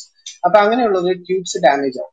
അപ്പൊ അതുകൊണ്ട് നോർമൽ ആയിട്ടുള്ള ഫെർട്ടിലൈസേഷന് വേണേൽ ഇമ്പാക്ട് ചെയ്യാം. മാത്രമല്ല ഈ ട്യൂബ്സ് വേണേൽ ബ്ലോക്ക്ഡ് ആകാം. ട്യൂബ്സ് ബ്ലോക്ക്ഡ് ആയി കഴിഞ്ഞാൽ ഡെഫിനറ്റ്ലി സ്പേംസിന് അവിടെ എത്താൻ പറ്റുന്നില്ല. സ്പേംസ് എത്തിയാൽ മാത്രമേ ഫെർട്ടിലൈസേഷൻ നടക്കുന്നുള്ളൂ. ഓക്കെ. പിന്നെ മാത്രമല്ല ഈ പറഞ്ഞ പോലെ ഒബ്സ്ട്രക്ഷനോ അല്ലെങ്കിൽ എന്തെങ്കിലും സ്കാറിംഗ് കൊണ്ടോ അല്ലെങ്കിൽ എൻഡോമെട്രിയോസിസ്, പെൽവിക് ഇൻഫ്ലമേറ്ററി ഡിസീസ്, അങ്ങനെ പല കാരണങ്ങൾ കൊണ്ട് ട്യൂബ്സ് വേണമെങ്കിൽ ബ്ലോക്ക്ഡ് ആവാം. അങ്ങനെയുള്ള കണ്ടീഷൻസിലൊക്കെ definitely that she may go for an infertility. അപ്പൊ ഒരു ട്യൂബൽ ഫാക്ടർ ഇൻഫെർട്ടിലിറ്റി ആണെങ്കിൽ പിന്നെ നമ്മുടെ മുന്നിൽ ഇവർക്ക് IVF അല്ലെങ്കിൽ ഇൻവിട്രോ ഫെർട്ടിലൈസേഷൻ മാത്രമേ അവരുടെ മുന്നിൽ ഒരു മാർഗമുള്ളൂ. അതാണ് ബേസിക്. പിന്നെ പിന്നത്തെ അടുത്ത ഒരു ഫാക്ടറാണ് uterine factors. Uterine factors which causes infertility is around 10%. ഒരു 10% യൂട്രസ് എന്തെങ്കിലും അനോമലീസ് എന്ന് വെച്ചാൽ യൂട്രസ് നോർമലി ഒരു പിയർ ഷേപ്ഡ് ആണ്. അത് ചിലപ്പം ഒരു സിംഗിൾ ഹോൺ ആയിട്ട്, അല്ലെങ്കിൽ ഒരു ബൈകോർണേറ്റ് എന്ന് പറയും, അല്ലെങ്കിൽ യൂണികോർണേറ്റ്, അങ്ങനെ പല യൂട്രൈൻ അനോമലീസ് നമ്മൾ കാണാറുണ്ട്. അങ്ങനെയുള്ള സംഭവം എന്ന് വെച്ചാൽ അവർക്ക് ഒരു നോർമൽ ഇംപ്ലാന്റേഷൻ നടക്കുന്നില്ല. അപ്പം ഫെർട്ടിലൈസേഷൻ മാത്രം നടന്നാൽ പോരാ, that has to come to the യൂട്രസിലേക്ക് കൂടി വരണം. അപ്പൊ അത് അവിടെ ഇംപ്ലാന്റേഷൻ അത്ര ഫേവറബിൾ അല്ല ആ ഒരു രീതിയിൽ. ഓക്കെ. ഇനി ട്യൂബൽ ഫാക്ടർ തന്നെ ആയാലും ട്യൂബൽ ഫാക്ടേഴ്സ് ചിലപ്പം ഫെർട്ടിലൈസേഷൻ അവിടെ വെച്ച് ട്യൂബ്സ് തന്നെ വേണമെങ്കിൽ അവിടെ ഡീപ്പൻ ആയിട്ട് വേണമെങ്കിൽ ഇംപ്ലാന്റേഷൻ നടക്കാം. അങ്ങനെയുള്ള കണ്ടീഷനാണ് ഈ ട്യൂബൽ പ്രഗ്നൻസി എന്ന് പറയുന്നത്. അത് വേണമെങ്കിൽ ഒരു 6 ആഴ്ച 7 ആഴ്ച കൊണ്ട് പൊട്ടിയിട്ട് അത് ട്യൂബ്സ് വേണമെങ്കിൽ ബ്രേക്ക് ചെയ്ത് കാറ്റസ്ട്രോഫിക് ബ്ലീഡിങ് വരാം. It's an emergency. അത് നമ്മൾ ഉടനെ ടാക്കിൾ ചെയ്യേണ്ട ഒരു കാര്യമാണ്. ഓക്കെ. പിന്നെ ട്യൂബ്സ്, ഞാനിപ്പം യൂട്രൈൻ്റെ കാര്യം പറഞ്ഞു. പിന്നെ യൂട്രൈനിലെ മറ്റൊരു കാര്യമാണ് TB എൻഡോമെട്രൈറ്റിസ്, ട്യൂബർക്കുലോസിസ്. ഓക്കെ. അപ്പൊ TB എൻഡോമെട്രൈറ്റിസ് എന്താ സംഭവിക്കുന്നത് വെച്ചാൽ എൻഡോമെട്രിയൽ ലൈനിങ്, കാര്യം യൂട്രസിന് 3 ലെയേഴ്സ് ഉണ്ട്. Serosa, middle part is the intramural, inner part is the endometrial. ഈ എൻഡോമെട്രിയൽ പാർട്ട് അത് ട്യൂബർക്കുലോസ് വന്നു കഴിയുമ്പം അത് ഭയങ്കരമായിട്ട് എന്താ പറയുക ഹെൽത്തി അല്ലാത്തൊരു അവസ്ഥ വരികയാണ്. എന്നുവെച്ചാല് ഈ ഈസ്ട്രജൻ ഹോർമോൺസിന്റെ കൊണ്ട് ഓട്ടോമാറ്റിക് ആയിട്ടും first phase of the menstruation സൈക്കിളിൽ എൻഡോമെട്രിയമും പ്രൈം ചെയ്യുകയാണ് ചെയ്യുന്നത്. കാര്യം they have to receive an embryo. പക്ഷെ ഈ TB എൻഡോമെട്രിയസ് ഉള്ളവർക്ക് അവിടെ പ്രൈമിങ് നടക്കുന്നില്ല. അവർ endometrium will be very thin. അപ്പൊ അതുകൊണ്ട് തന്നെ ഇംപ്ലാന്റേഷൻ നടക്കുന്നില്ല. അപ്പം they are kind of infertility. അപ്പം ഇങ്ങനെയുള്ള യൂട്രൈൻ ഫാക്ടേഴ്സ് ഉള്ളവർക്ക് പിന്നെ ഒരു ഓപ്ഷൻ എന്ന് പറയുന്നത് ഒബിയസ്ലി സെറോഗസി എന്നാണ്. അപ്പൊ സെറോഗസി എന്ന് പറയുമ്പോഴും വീണ്ടും ക്വസ്റ്റ്യൻ വരും, IVF. വീണ്ടും IVF പോകുന്നു, സെറോഗസിയിലേക്ക് പോകുന്നു. ഇതാണ് അതിന്റെ ഒരു ട്രീറ്റ്മെന്റിലേക്ക് വരുന്നത്. മാത്രമല്ല next thing is A cervical thing. സെർവൈക്സ് ഞാൻ പറഞ്ഞാൽ ഇതൊരു ഗേറ്റ് വേ ആണ്. യോനിയിൽ നിക്ഷേപിച്ച വജനിൽ നിക്ഷേപിച്ച സെമൻ അതിന്ന് സ്പേംസ് സ്വിം അപ്പ് ചെയ്തിട്ട് യൂട്രൈൻ ക്യാവിറ്റി കടക്കണം. അപ്പൊ അതിന്റെ ഒരു ഗേറ്റ് വേ ആണ് സെർവിക്സ്. സെർവിക്സിലാണെങ്കിൽ സെർവൈക്കൽ മ്യൂക്കസ് ഉണ്ട്. ഈ mucus by the action of oestrogen hormones it becomes very thin. So it becomes നല്ല പാസേജിന് എളുപ്പമാണ് സ്പേംസിന്. അപ്പൊ എന്തെങ്കിലും സർവൈക്കൽ ഫാക്ടേഴ്സ് അല്ലെങ്കിൽ അബ്നോർമൽ ഹോർമോൺസ് ഉണ്ടോ അല്ലെങ്കിൽ വേറെ എന്തെങ്കിലും നമ്മൾ എന്തെങ്കിലും ഡയലറ്റേഷനോ ക്യൂരിറ്റാജോ അല്ലെ എന്തെങ്കിലും ഒരു പ്രൊസീജിയേഴ്സ് ഒക്കെ ചെയ്യുമ്പോൾ എല്ലാം നമ്മൾ ചെയ്യുന്നത് ത്രൂ ദ സെർവിക്സ്. അപ്പൊ അതെല്ലാം it can affect the cervical factors. പിന്നെ അത് ഏതാണ്ട് ഒരു 5% സർവൈക്കൽ ഫാക്ടേഴ്സ് വരും. പിന്നെയുള്ള പെരിറ്റോണിയൽ ഫാക്ടേഴ്സ്, അതാണ് ബേസിക്കലി ഒരു PID ഞാൻ പറഞ്ഞ പോലെ എൻഡോമെട്രിയോസിസ് എന്ന് പറയുന്ന 2 കണ്ടീഷൻസ്. അപ്പൊ ഇത്രയും കാര്യങ്ങളുള്ളത്. ഇതെല്ലാം കഴിഞ്ഞിട്ട് പിന്നെ സൈക്കോസൊമാറ്റിക് ആയിട്ടുള്ള കാര്യങ്ങൾ ഞാൻ പറഞ്ഞു. വജിനിസ്മസ് എന്ന് പറയും. എന്ന് വെച്ചാൽ ചിലർക്ക് ഒരു നോർമൽ ആയിട്ടുള്ള ഒരു fear of having pain during an intercourse. Actually അത് ചില സ്ത്രീകൾക്ക് അങ്ങനെ വരാം. അവർക്ക് റിലാക്സേഷൻ പറ്റുന്നില്ല, അവരുടെ മസിൽസ് എല്ലാം വളരെ കൺട്രാക്ട് ചെയ്ത് they are not able to relax. അപ്പൊ അവർക്ക് പ്രത്യേകിച്ച് വേറെ ഇഷ്യൂസ് ഒന്നുമില്ല, ഹോർമോൺ ചേഞ്ചസിന്റെ വേറെ ഒന്നുമില്ല, they are pretty normal, but they are not able to attain A normal intercourse. അതൊരു വലിയൊരു ഫാക്ടറാണ്. അപ്പൊ അങ്ങനെയുള്ളവർക്കൊക്കെ നമ്മൾ സൈക്കോളജിക്കൽ സപ്പോർട്ടും അതേപോലെ കൗൺസിലിംഗ്സ് ആണ് ഇവിടെ ഏറ്റവും പ്രധാനമായിട്ടുള്ളത്. പിന്നെ കമ്മിങ് ടു ദ മെയിൻ ഫാക്ടേഴ്സിലേക്ക് വരികയാണെങ്കിൽ യൂഷ്വലി ഒരു 30% ഞാൻ പറയുകയുണ്ടായി. അപ്പൊ നമ്മൾ അവിടെയും ഇതേപോലെ തന്നെ 3 ഏരിയാസ് ആയിട്ടാണ് പറയുന്നത്. ടെസ്റ്റിസ് എന്ന് പറയുന്നത് നമ്മുടെ മണി എന്ന് പറയുന്ന സംഭവം, അത് ഉള്ളത് നമ്മുടെ ആ സഞ്ചി പോലെ, അത് സ്ക്രോട്ടം എന്ന് പറയും. ഈ സ്ക്രോട്ടം എന്ന് പറയുന്ന സംഭവം നമ്മുടെ ബോഡി ടെമ്പറേച്ചറെക്കാളും ഒരു 2 ഡിഗ്രി ഫാരൻഹീറ്റ് കുറവായിരിക്കും. എപ്പോഴും അങ്ങനെയാണ്. അപ്പൊ usually temperature will be less. Okay. അപ്പം ഈ ടെസ്റ്റിസ് എത്തുന്ന മുമ്പ് വരെയുള്ള കണ്ടീഷൻസ് പ്രീ ടെസ്റ്റിക്കുലർ കണ്ടീഷൻസ്, അത് ബേസിക്കലി വീണ്ടും ബ്രെയിനിന്റെ കാര്യം ഞാൻ പറഞ്ഞ ഹൈപ്പോതലാമസ്, പിറ്റ്യൂട്ടറി അങ്ങനെയുള്ള കാര്യങ്ങൾ എന്തുകൊണ്ട് വരാം. പിന്നെ ഉള്ളത് ബേസിക്കലി കമ്മിങ് ടു ദ ടെസ്റ്റിസിലേക്ക് വരികയാണെങ്കിൽ ക്രോമോസോമൽ അബ്നോർമാലിറ്റീസ് ലൈക്ക് ക്ലൈൻഫിൽട്ടർ സിൻഡ്രോം എന്നുള്ള കണ്ടീഷൻസ് വരാം. അല്ലെങ്കിൽ ടെസ്റ്റിസ് തന്നെ എടുക്കുകയാണെങ്കിൽ വേരിക്കോസിൽസ് അല്ലെങ്കിൽ ക്രിപ്റ്റോക്കിഡിസം എന്ന് വെച്ചാൽ യൂഷ്വലി എന്താ പറയുന്നത് ഒരു ഭ്രൂണാവസ്ഥയിൽ ഈ പറയുന്ന ടെസ്റ്റിസ് ഒരു ഇന്റേണൽ ഓർഗനാണ്, എന്ന് വെച്ചാൽ വയറിന്റെ ഭാഗത്തായിട്ട്. അത് സ്ലോലി ബൈ ബർത്ത് ആകുമ്പോഴത്തേക്കും ഇൻഗ്വനൽ കനാൽ എന്ന് പറഞ്ഞ കനാലിലൂടെ ഇറങ്ങി താഴെ സ്ക്രോട്ടത്തിലേക്ക് വന്ന് ചേരുകയാണ് ചെയ്യുന്നത്. ചിലർക്ക് ഇത് അൺഡിസെൻഡ് ടെസ്റ്റിസ് ആയിരിക്കും, ടെസ്റ്റിസ് ഇറങ്ങി വരാത്ത അവസ്ഥയാണ്. ഓക്കെ, അത് നമ്മൾ ടൈമിൽ മാനേജ് ചെയ്യേണ്ട ഒരു ആവശ്യമാണ്. പിന്നെ ചിലപ്പോൾ ട്രോമ വളരെ കോമൺ ആണ്. ഫിസിക്കൽ ട്രോമ എങ്ങനെ വേണമെങ്കിലും വരാം, സൈക്ലിംഗ് ചെയ്യുമ്പോൾ എന്ത് രീതിയിൽ ട്രോമ വരാം. പിന്നെ മാത്രമല്ല, പിന്നെ മംസ് വളരെ ഇമ്പോർട്ടന്റ് ആണ്. മംസ് ചെറുപ്പകാലത്ത് കുട്ടികൾക്ക് മംസ് വരുമ്പോൾ വേണമെങ്കിൽ ഓർക്കൈറ്റിസ് വരാം.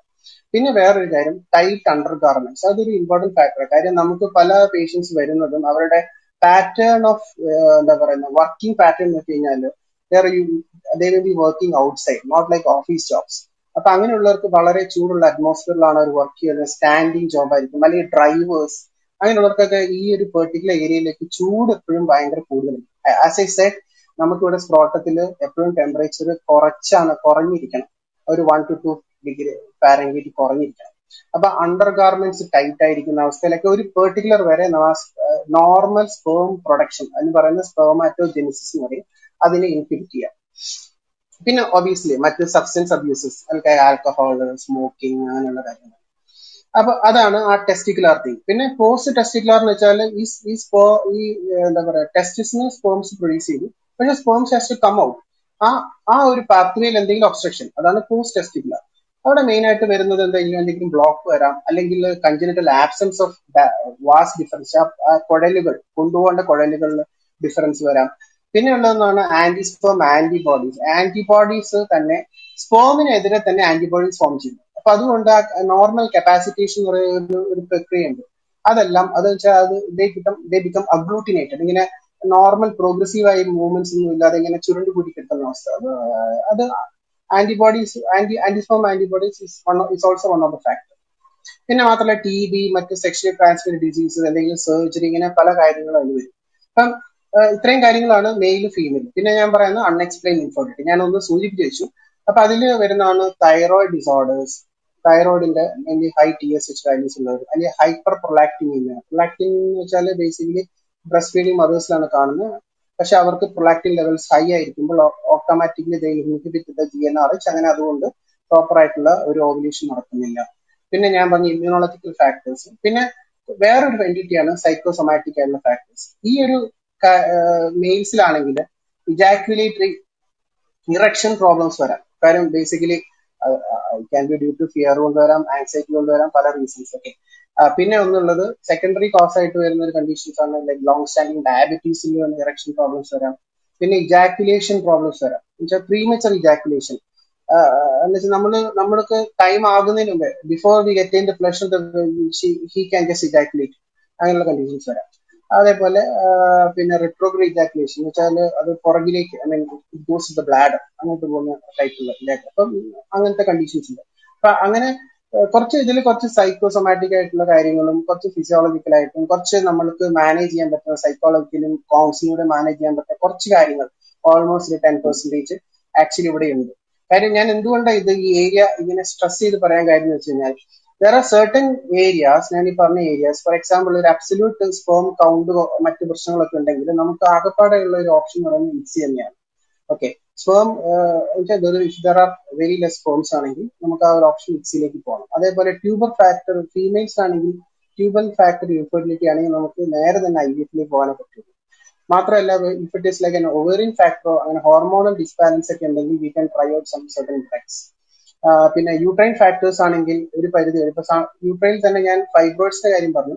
ആ ഫൈബ്രോയിഡ്സ് ആണെങ്കിൽ, സബ്മ്യൂക്കസ് ഫൈബ്രോയിഡ്സ് ആണെങ്കിൽ really need to undergo hysteroscopy ചെയ്യേണ്ടി വരും. ചിലപ്പോൾ റിമൂവൽ ഓഫ് ദ പോളിപ്സ് വരാം, ആ പോളിപ്സ് ഒക്കെ റിമൂവ് ചെയ്യേണ്ടി വരും. അപ്പം they have to undergo some surgery facilities. അങ്ങനെ പല രീതിയിലാണ് ഓരോ പേഷ്യന്റിനെ നമ്മൾ അപ്രോച്ച് ചെയ്യുന്നത്. അപ്പൊ ഇതില് ഒരു എൻറ്റിറ്റി ഉണ്ട് that we really don't want, we just require a counseling session. അപ്പം ആ ഒരു ഏരിയ ആയിരിക്കാം ഒരു പക്ഷേ എന്താ പറയുക, they are playing with that. Okay, പിന്നെ നമുക്ക് വേറെ ഒന്നുമില്ല, ടൈമിംഗ് ഇന്റർകോഴ്സ്. ഇപ്പൊ നമ്മുടെ അടുത്ത് പല പേഷ്യൻസ് വരുമ്പോൾ നമ്മൾ പല ഹിസ്റ്ററി എടുക്കും. Like the age of the patient, marital status ചോദിക്കും, എത്ര സമയമായി. പിന്നെ നമ്മൾ ചോദിക്കുന്ന ഹിസ്റ്ററിയാണ് കോയിറ്റൽ സ്റ്റാറ്റസ്, അവരുടെ എത്ര ഫ്രീക്വൻസിയിൽ അവർ കോയിറ്റസ് ചെയ്യുന്നു, ഏതൊക്കെ ടൈമിങ്ങിലാണോ ചെയ്യുന്നത്. ആസ് ഐ സെഡ്, ഈ സ്പേംസ് ഒരു എന്താ പറയുക ട്യൂബ്സിൽ ഒരു 2 to 3 days സർവൈവ് ചെയ്യും. Ovum just 12 to 24 hours. ഈ ഒരു ടൈമിങ്ങിൽ ഇവർ മീറ്റ് ചെയ്താലേ ഫെർട്ടിലൈസേഷൻ നടക്കുള്ളൂ. So timing is very important. അപ്പൊ യൂഷ്വലി ഒരു നോർമൽ മെൻസ്ട്രേറ്റ് ചെയ്യുന്ന ഒരു ലേഡി, വി മെൻസ്ട്രേഷൻ സൈക്കിൾ എന്ന് ഉദ്ദേശിക്കുന്നത് first day of the periods till the first day of the next period. അതാണ് ഒരു 28 days cycles normally. So the woman is expected to ovulate by 14th day. അപ്പം mid ovulatory ആയിട്ട് ചില തോതിലുള്ള ഒരു symptoms like mid cycle ബ്ലീഡിങ്ങോ ചെറിയൊരു പെയിനോ cramping pains ഒക്കെ females വേണമെങ്കിൽ അത് എക്സ്പ്രസ് ചെയ്യാം, അല്ലെങ്കിൽ അവർക്ക് ഫീൽ ചെയ്യാം. അപ്പം മാത്രമല്ല സ്ലൈറ്റ്ലി ഒരു ബോഡി ടെമ്പറേച്ചർ ഒക്കെ കൂടാം. അങ്ങനെ ചാർട്ടൊക്കെ വെച്ച് നമ്മൾ ഇത് നോക്കുന്നുണ്ട് ഓവുലേഷൻ അറ്റൈൻ ആയോന്ന്. പക്ഷെ അതെല്ലാം കുറച്ചുകൂടി ഡിഫിക്കൽട്ട് ആണ്. നമുക്ക് വേണമെങ്കിൽ LH കിറ്റുകൾ അവൈലബിൾ, യൂറിൻ പ്രഗ്നൻസി കിറ്റ് പോലെ LH കിറ്റ്സ് അവൈലബിൾ ആണ്. അത് വെച്ച് നമ്മൾ LH സർജ് വരുമോ നോക്കുക. കാര്യം LH സർജ് വന്നതിന്റെ 36 മണിക്കൂറിൽ ഓവുലേഷൻ നടക്കും. അത് കഴിഞ്ഞാൽ ഉടനെ ഓവം നമ്മൾ ട്യൂബ്സിലെത്തുന്നു. ആ സമയത്ത് സ്പേംസോടെ എത്തിയില്ല, എന്നാലേ നടക്കുള്ളൂ. അപ്പൊ timing of ovulation is also very important. Certain coital related issues, certain ഇപ്പം തടിയുള്ള BMI ഹൈ BMI ഉള്ളവരാണെങ്കിൽ ask for weight reduction programmes, അങ്ങനെയുള്ള കാര്യങ്ങൾ. അങ്ങനെ നമ്മൾ അവരെ ഇൻഡിവിജ്വലൈസ് ചെയ്തിട്ടുള്ള ഒരു ട്രീറ്റ്മെന്റ് ആണ് നമ്മൾ മുന്നോട്ട് കൊണ്ടുപോകുന്നത്. Okay, I think I M done. Thank you. Okay, thanks Boban. അടുത്തത് ഇജാസ് സംസാരിക്കും. സോ ഞാനും ബോബനും ഞാൻ ആദ്യം ഇതിന്റെ അനാറ്റമി എങ്ങനെയാണ്, അതിന്റെ പാർട്സ് ഏതൊക്കെയാണ്, അതിന്റെ പാർട്സ്, അതിന്റെ ടേംസ് ഒക്കെ പറഞ്ഞു. ബോബൻ ഇപ്പൊ എങ്ങനെയാണ് ഇൻഫെർട്ടിലിറ്റി സംഭവിക്കുന്നതെന്ന് പറഞ്ഞു. ഇപ്പൊ നിങ്ങൾക്ക് മനസ്സിലാക്കേണ്ട ഒരു കാര്യം എന്ന് പറയുന്നത്, ഇത് വളരെ കോംപ്ലക്സ് ആയിട്ടുള്ള ഒരു സംഗതിയാണ്. ഇതിനെപ്പറ്റി ഒരുപാട് പഠിക്കേണ്ടതുണ്ട്, ഇത് ട്രീറ്റ് ചെയ്യാൻ ഒരുപാട് മനസ്സിലാക്കേണ്ടതുണ്ട്. പക്ഷേ നമ്മുടെ കേരളത്തിലുള്ള ചില പഞ്ചസാര ഗുളിക വിദഗ്ധർ ഇതിനെ പുല്ലുപോലെ മാറ്റിക്കളയും എന്ന് പറയുന്ന ചില പ്രസ്താവന മുന്നോട്ട് വെക്കുന്ന ഒരു വീഡിയോ ഞാനിപ്പോൾ പ്ലേ ചെയ്യാം. സോ നിങ്ങളെല്ലാവരും കേൾക്കുക. 20 വർഷം മുമ്പുള്ള ഒരു കഥയാണ് ഞാൻ ആലോചിക്കുന്നത്. ഒരു 17 വർഷം കഴിഞ്ഞ് കുഞ്ഞുങ്ങൾ ഉണ്ടാവാത്തൊരു ദമ്പതികൾ വന്നു. അപ്പൊ ആ ദമ്പതികളെ സംബന്ധിച്ചിടത്തോളം അവര് വളരെ മടിച്ചാണ് ഹോമിയോപ്പതി ചികിത്സയ്ക്ക് വരുന്നത്. അതെന്റെ ഞാൻ ചികിത്സ തുടങ്ങുന്ന ആദ്യ ഘട്ടങ്ങളിലാണ്.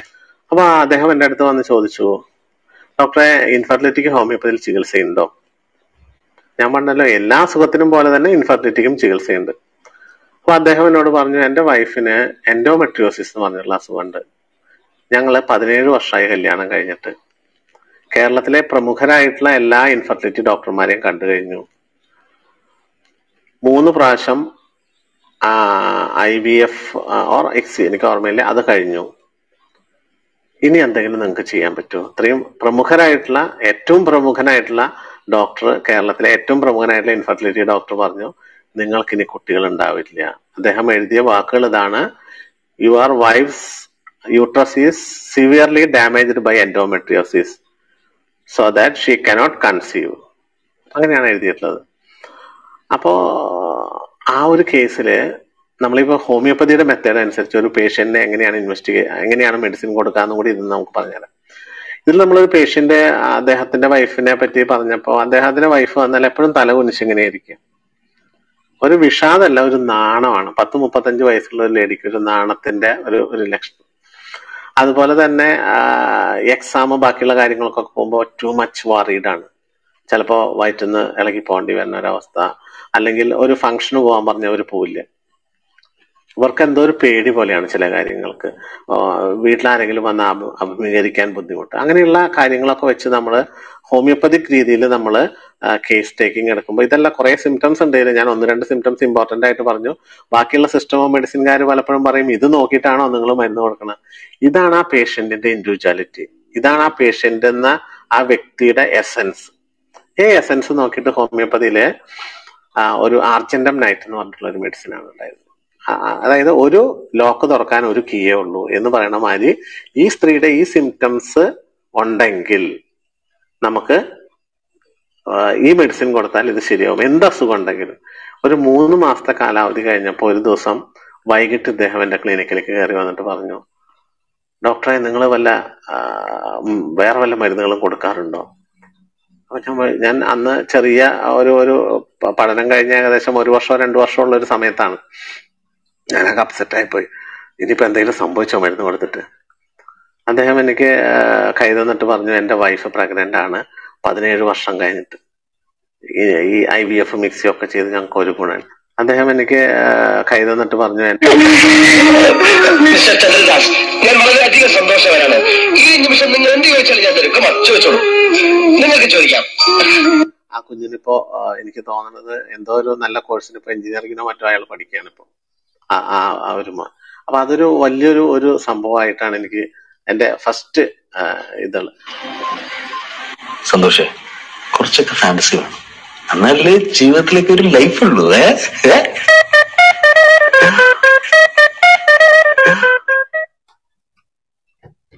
ഓക്കെ, അതാണ് ക്ലിപ്പ്. സോ നമുക്കിവിടെ ഒരു ഇൻഫെർട്ടിലിറ്റി സ്പെഷ്യലിസ്റ്റ് ഡോക്ടർ അരവിന്ദ് ഉണ്ട്. സോ ഡോക്ടർ അരവിന്ദ്, ഈ ക്ലിപ്പ് കേട്ടിട്ട് താങ്കൾക്ക് എന്താണ് പറയാനുള്ളത്? നമസ്കാരം. ഈ ബ്യൂട്ടിഫുൾ ആയിട്ടാണ് നേരത്തെ ഉള്ള സ്പീക്കേഴ്സ് ഇൻഫെർട്ടിലിറ്റി ഹിസ്റ്ററിയെ പറ്റിയും അതിന്റെ കാരണങ്ങളെ പറ്റിയൊക്കെ പറഞ്ഞത്. അത് കേട്ടവർക്ക് മനസ്സിലാവും ഈ ശാസ്ത്രത്തിന്റെ ഈ ഒരു ബ്രാഞ്ച് ഇപ്പൊ എത്രമാത്രം ഡെവലപ്ഡ് ആയി, പല പല ഫേസിലൂടെയും കടന്ന് ഇപ്പൊ ഏറ്റവും അഡ്വാൻസ്ഡ് ഫോം ഓഫ് ട്രീറ്റ്മെന്റ് വരെ എത്തി നിൽക്കുന്ന പല പരാജയങ്ങളിലൂടെയും പല റിസർച്ചുകളുടെയും പലരുടെയും കഠിന അധ്വാനത്തിലൂടെയാണ് ഇൻഫെർട്ടിലിറ്റി എന്ന അഥവാ റീപ്രൊഡക്റ്റീവ് മെഡിസിൻ, നമ്മളതിനെ റീപ്രൊഡക്റ്റീവ് മെഡിസിൻ എന്നാണ് പറയേണ്ടത്, ഇപ്പോൾ എത്തി നിൽക്കുന്നത്.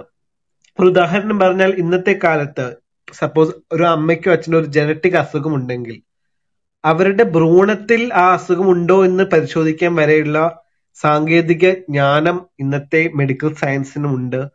അത് ഉണ്ടായത് എവിഡൻസ് ബേസ്ഡ് കൊണ്ടാണ്. അതായത് പല പരീക്ഷകൾ നടത്തി ചിലത് പരാജയപ്പെട്ടു, ചിലത് വിജയിച്ചു. ആ വിജയിച്ചവയിൽ നിന്ന് പാഠങ്ങൾ ഉൾക്കൊണ്ടാണ് നമ്മൾ ഇത്രയും ഡെവലപ്പ് ചെയ്തിരിക്കുന്നത്. അതിനെല്ലാം നിസ്സാരവൽക്കരിച്ച് ഏതൊരു ഒറ്റമൂലി കൊണ്ട് ഈ എല്ലാ കോംപ്ലക്സ് പ്രശ്നങ്ങളും ഡോക്ടർ ബോബനെല്ലാം വളരെ വിശദമായി എത്രയെത്ര സങ്കീർണതകളാണ് ഇൻഫെർട്ടിലിറ്റി ഒരു ഫീമെയിൽ ആൻഡ് മെയിൽ റീപ്രൊഡക്റ്റീവ് സിസ്റ്റത്തിലുള്ളതെന്ന് പറഞ്ഞു. അതിനെല്ലാം വളരെ നിസ്സാരവൽക്കരിച്ച് ഒറ്റമൂലി കൊണ്ട് ഇതെല്ലാ അസുഖങ്ങളും മാറ്റിക്കളയാം എന്നുള്ള ഒരു ധാരണ സമൂഹത്തിൽ ഉണ്ടാകുന്നത് വളരെയധികം അപകടകരമായ ഒരു കാര്യമാണ്. അത് ഒട്ടും തന്നെ നമ്മൾ പ്രോത്സാഹിപ്പിക്കപ്പെടേണ്ടതുമല്ല. ഈ ക്ലിപ്പിനെ കുറിച്ച് ഞാൻ കൂടുതൽ പറയുന്നില്ല, കാരണം ഇത്രയും ഞാൻ പറഞ്ഞു. എൻഡോമെട്രിയോസിസ് എന്ന് പറയുമ്പോൾ ഒരു ഇൻഫെർട്ടിലിറ്റി സ്പെഷ്യലിസ്റ്റായ എനിക്ക് വളരെ കോംപ്ലക്സ് ആയിട്ടുള്ള ഒരു അസുഖമാണ് എൻഡോമെട്രിയോസിസ്. ഏകദേശം 10 to 15% വരെ സ്ത്രീകളിൽ എൻഡോമെട്രിയോസിസ് കാണുന്നുണ്ട്. അത് യൂട്രസ് ഉണ്ടാവുമ്പോൾ അതിന് അഡിനോമയോസിസ് എന്നാണ് പറയുക, എൻഡോമെട്രിയോസിസ് എന്നല്ല. നമ്മൾ വന്ധ്യത അനുഭവിക്കുന്ന സ്ത്രീകളിൽ ഏകദേശം ഒരു 20% എൻഡോമെട്രിയോസിസ് കൊണ്ടാവാം. പക്ഷെ വേറൊരു പ്രധാനപ്പെട്ട കാരണം എനിക്ക് പറയാനുള്ളത്, എൻഡോമെട്രിയോസിസ് ഉള്ള എല്ലാ സ്ത്രീകളും വന്ധ്യത ഉള്ളവരായിരിക്കണമെന്നില്ല. ഏകദേശം 30 മുതൽ 50% വരെയുള്ള സ്ത്രീകൾക്ക് മാത്രമേ എൻഡോമെട്രിയോസിസ് വന്ധ്യത ഉണ്ടാക്കുന്നുള്ളൂ. അതായത് പലപ്പോഴും എൻഡോമെട്രിയോസിസ് ഉള്ളവരും നാച്ചുറലി കൺസീവ് ആവാം, കുറച്ച് സമയമെടുക്കാം, പക്ഷെ അവർക്ക് നാച്ചുറൽ കൺസെപ്ഷൻ ഉണ്ടാവാം. പലപ്പോഴും ആദ്യത്തെ കുട്ടി IVF-ലൂടെ ജനിച്ച് രണ്ടാമത്തെ കുട്ടി നാച്ചുറൽ ആയിട്ട് ഗർഭധാരണം ധരിക്കുന്നതുമുണ്ട്. അപ്പോൾ ഈ അസുഖത്തിനെല്ലാം മൾട്ടി ഫാക്ടോറിയൽ, അതായത് പല ഫാക്ടേഴ്സ് ഇന്റർപ്ലേ ചെയ്തുണ്ടാവുന്ന പ്രോബ്ലംസ് ആണ് എൻഡോമെട്രിയോസിസ്, അഡിനോമയോസിസ് എന്നിവ. അത് നമ്മുടെ ഒരു സ്ത്രീയുടെ ജീവിത ക്രമത്തിൽ ഉണ്ടാവുന്ന ഹോർമോൺ വ്യതിയാനങ്ങൾ കൊണ്ട് അസുഖത്തിനും സ്വാഭാവിക പരിണാമങ്ങൾ ഉണ്ടാവുകയും അത് ചിലപ്പോൾ ഏറ്റക്കുറച്ചിലുകൾ ഉണ്ടാവുകയും ചിലപ്പോൾ കൂടി വരാം, ചിലപ്പോൾ അത് കുറഞ്ഞു വരാം, അങ്ങനെയുള്ള ചേഞ്ചസ് ഉണ്ടാവുകയും ചെയ്യും. അതുകൊണ്ട് തന്നെ എപ്പോഴും ഇത് ഇൻഫെർട്ടിലിറ്റി എൻഡോമെട്രിയോസിസ് വന്നാൽ അത് ഭയങ്കര പ്രോബ്ലം ആണ്, അങ്ങനെ ഒരു ധാരണ നമ്മൾ മോഡേൺ മെഡിസിൻ പ്രാക്ടീസ് ചെയ്യുന്ന ആർക്കും ഉണ്ടാവുമെന്നും എനിക്ക് തോന്നുന്നില്ല. എൻഡോമെട്രിയോസിനെ പറ്റി ജനറൽ പബ്ലിക് വേണ്ടി പറയുകയാണെങ്കിൽ എന്താണ് എൻഡോമെട്രിയോസിസ്? യൂട്രസിന്റെ ഉൾഭാഗത്തെ നാളിക്കാണ് എൻഡോമെട്രിയം എന്ന് പറയുക. ഒരു സ്ത്രീക്ക് പീരീഡ്സ് വരുമ്പോൾ ആ എൻഡോമെട്രിയം പുറത്തേക്ക് രക്തമായി പോവുകയാണ് ചെയ്യുന്നത്.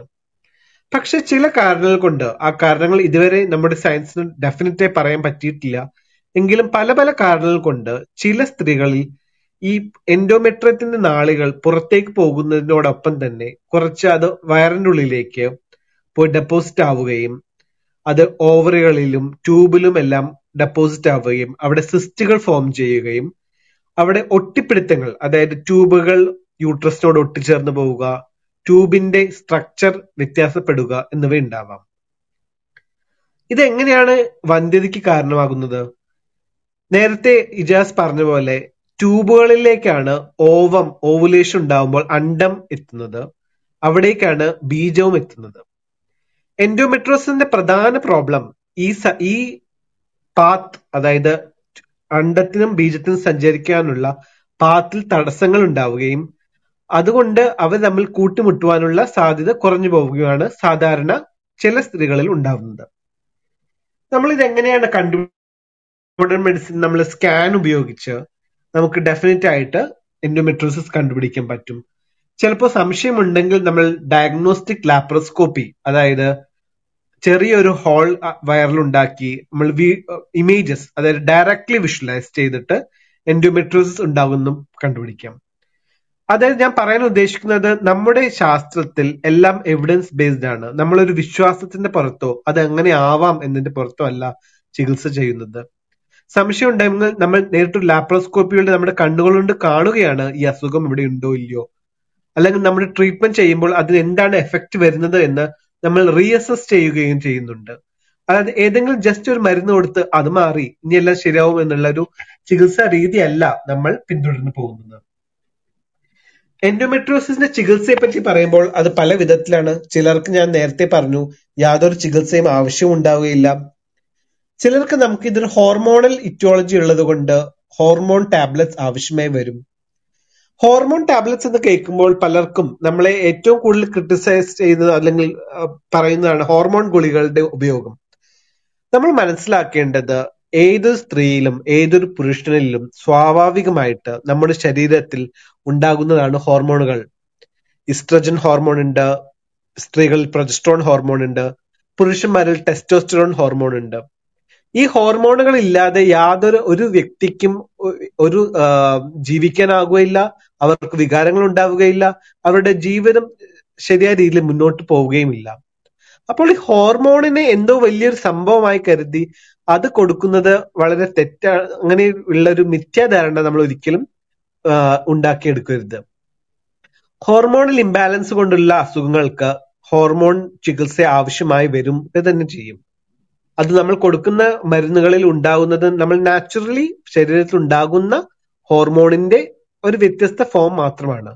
അതിനെല്ലാം ഡെഫിനറ്റ് ആയിട്ടുള്ള പ്രൂഫുകൾ ഉണ്ട്, ഏത് മോളിക്യൂളാണ് കൊടുക്കുന്നതിലുള്ള എവിഡൻസും ഉണ്ട്. പക്ഷെ എല്ലാവർക്കും ഈ ഹോർമോൺ ചികിത്സ മാത്രം മതിയാവുകയില്ല. ചിലപ്പോൾ ട്യൂബുകളിൽ അതായത് ഈ ഫെലോപ്പിൻ ട്യൂബുകളിൽ ബ്ലോക്ക് അങ്ങനെ ഉണ്ടെങ്കിൽ ലാപ്രോസ്കോപ്പിക് സർജറിയിലൂടെ അത് ശരിയാക്കാൻ പറ്റുമെന്ന് നോക്കണം.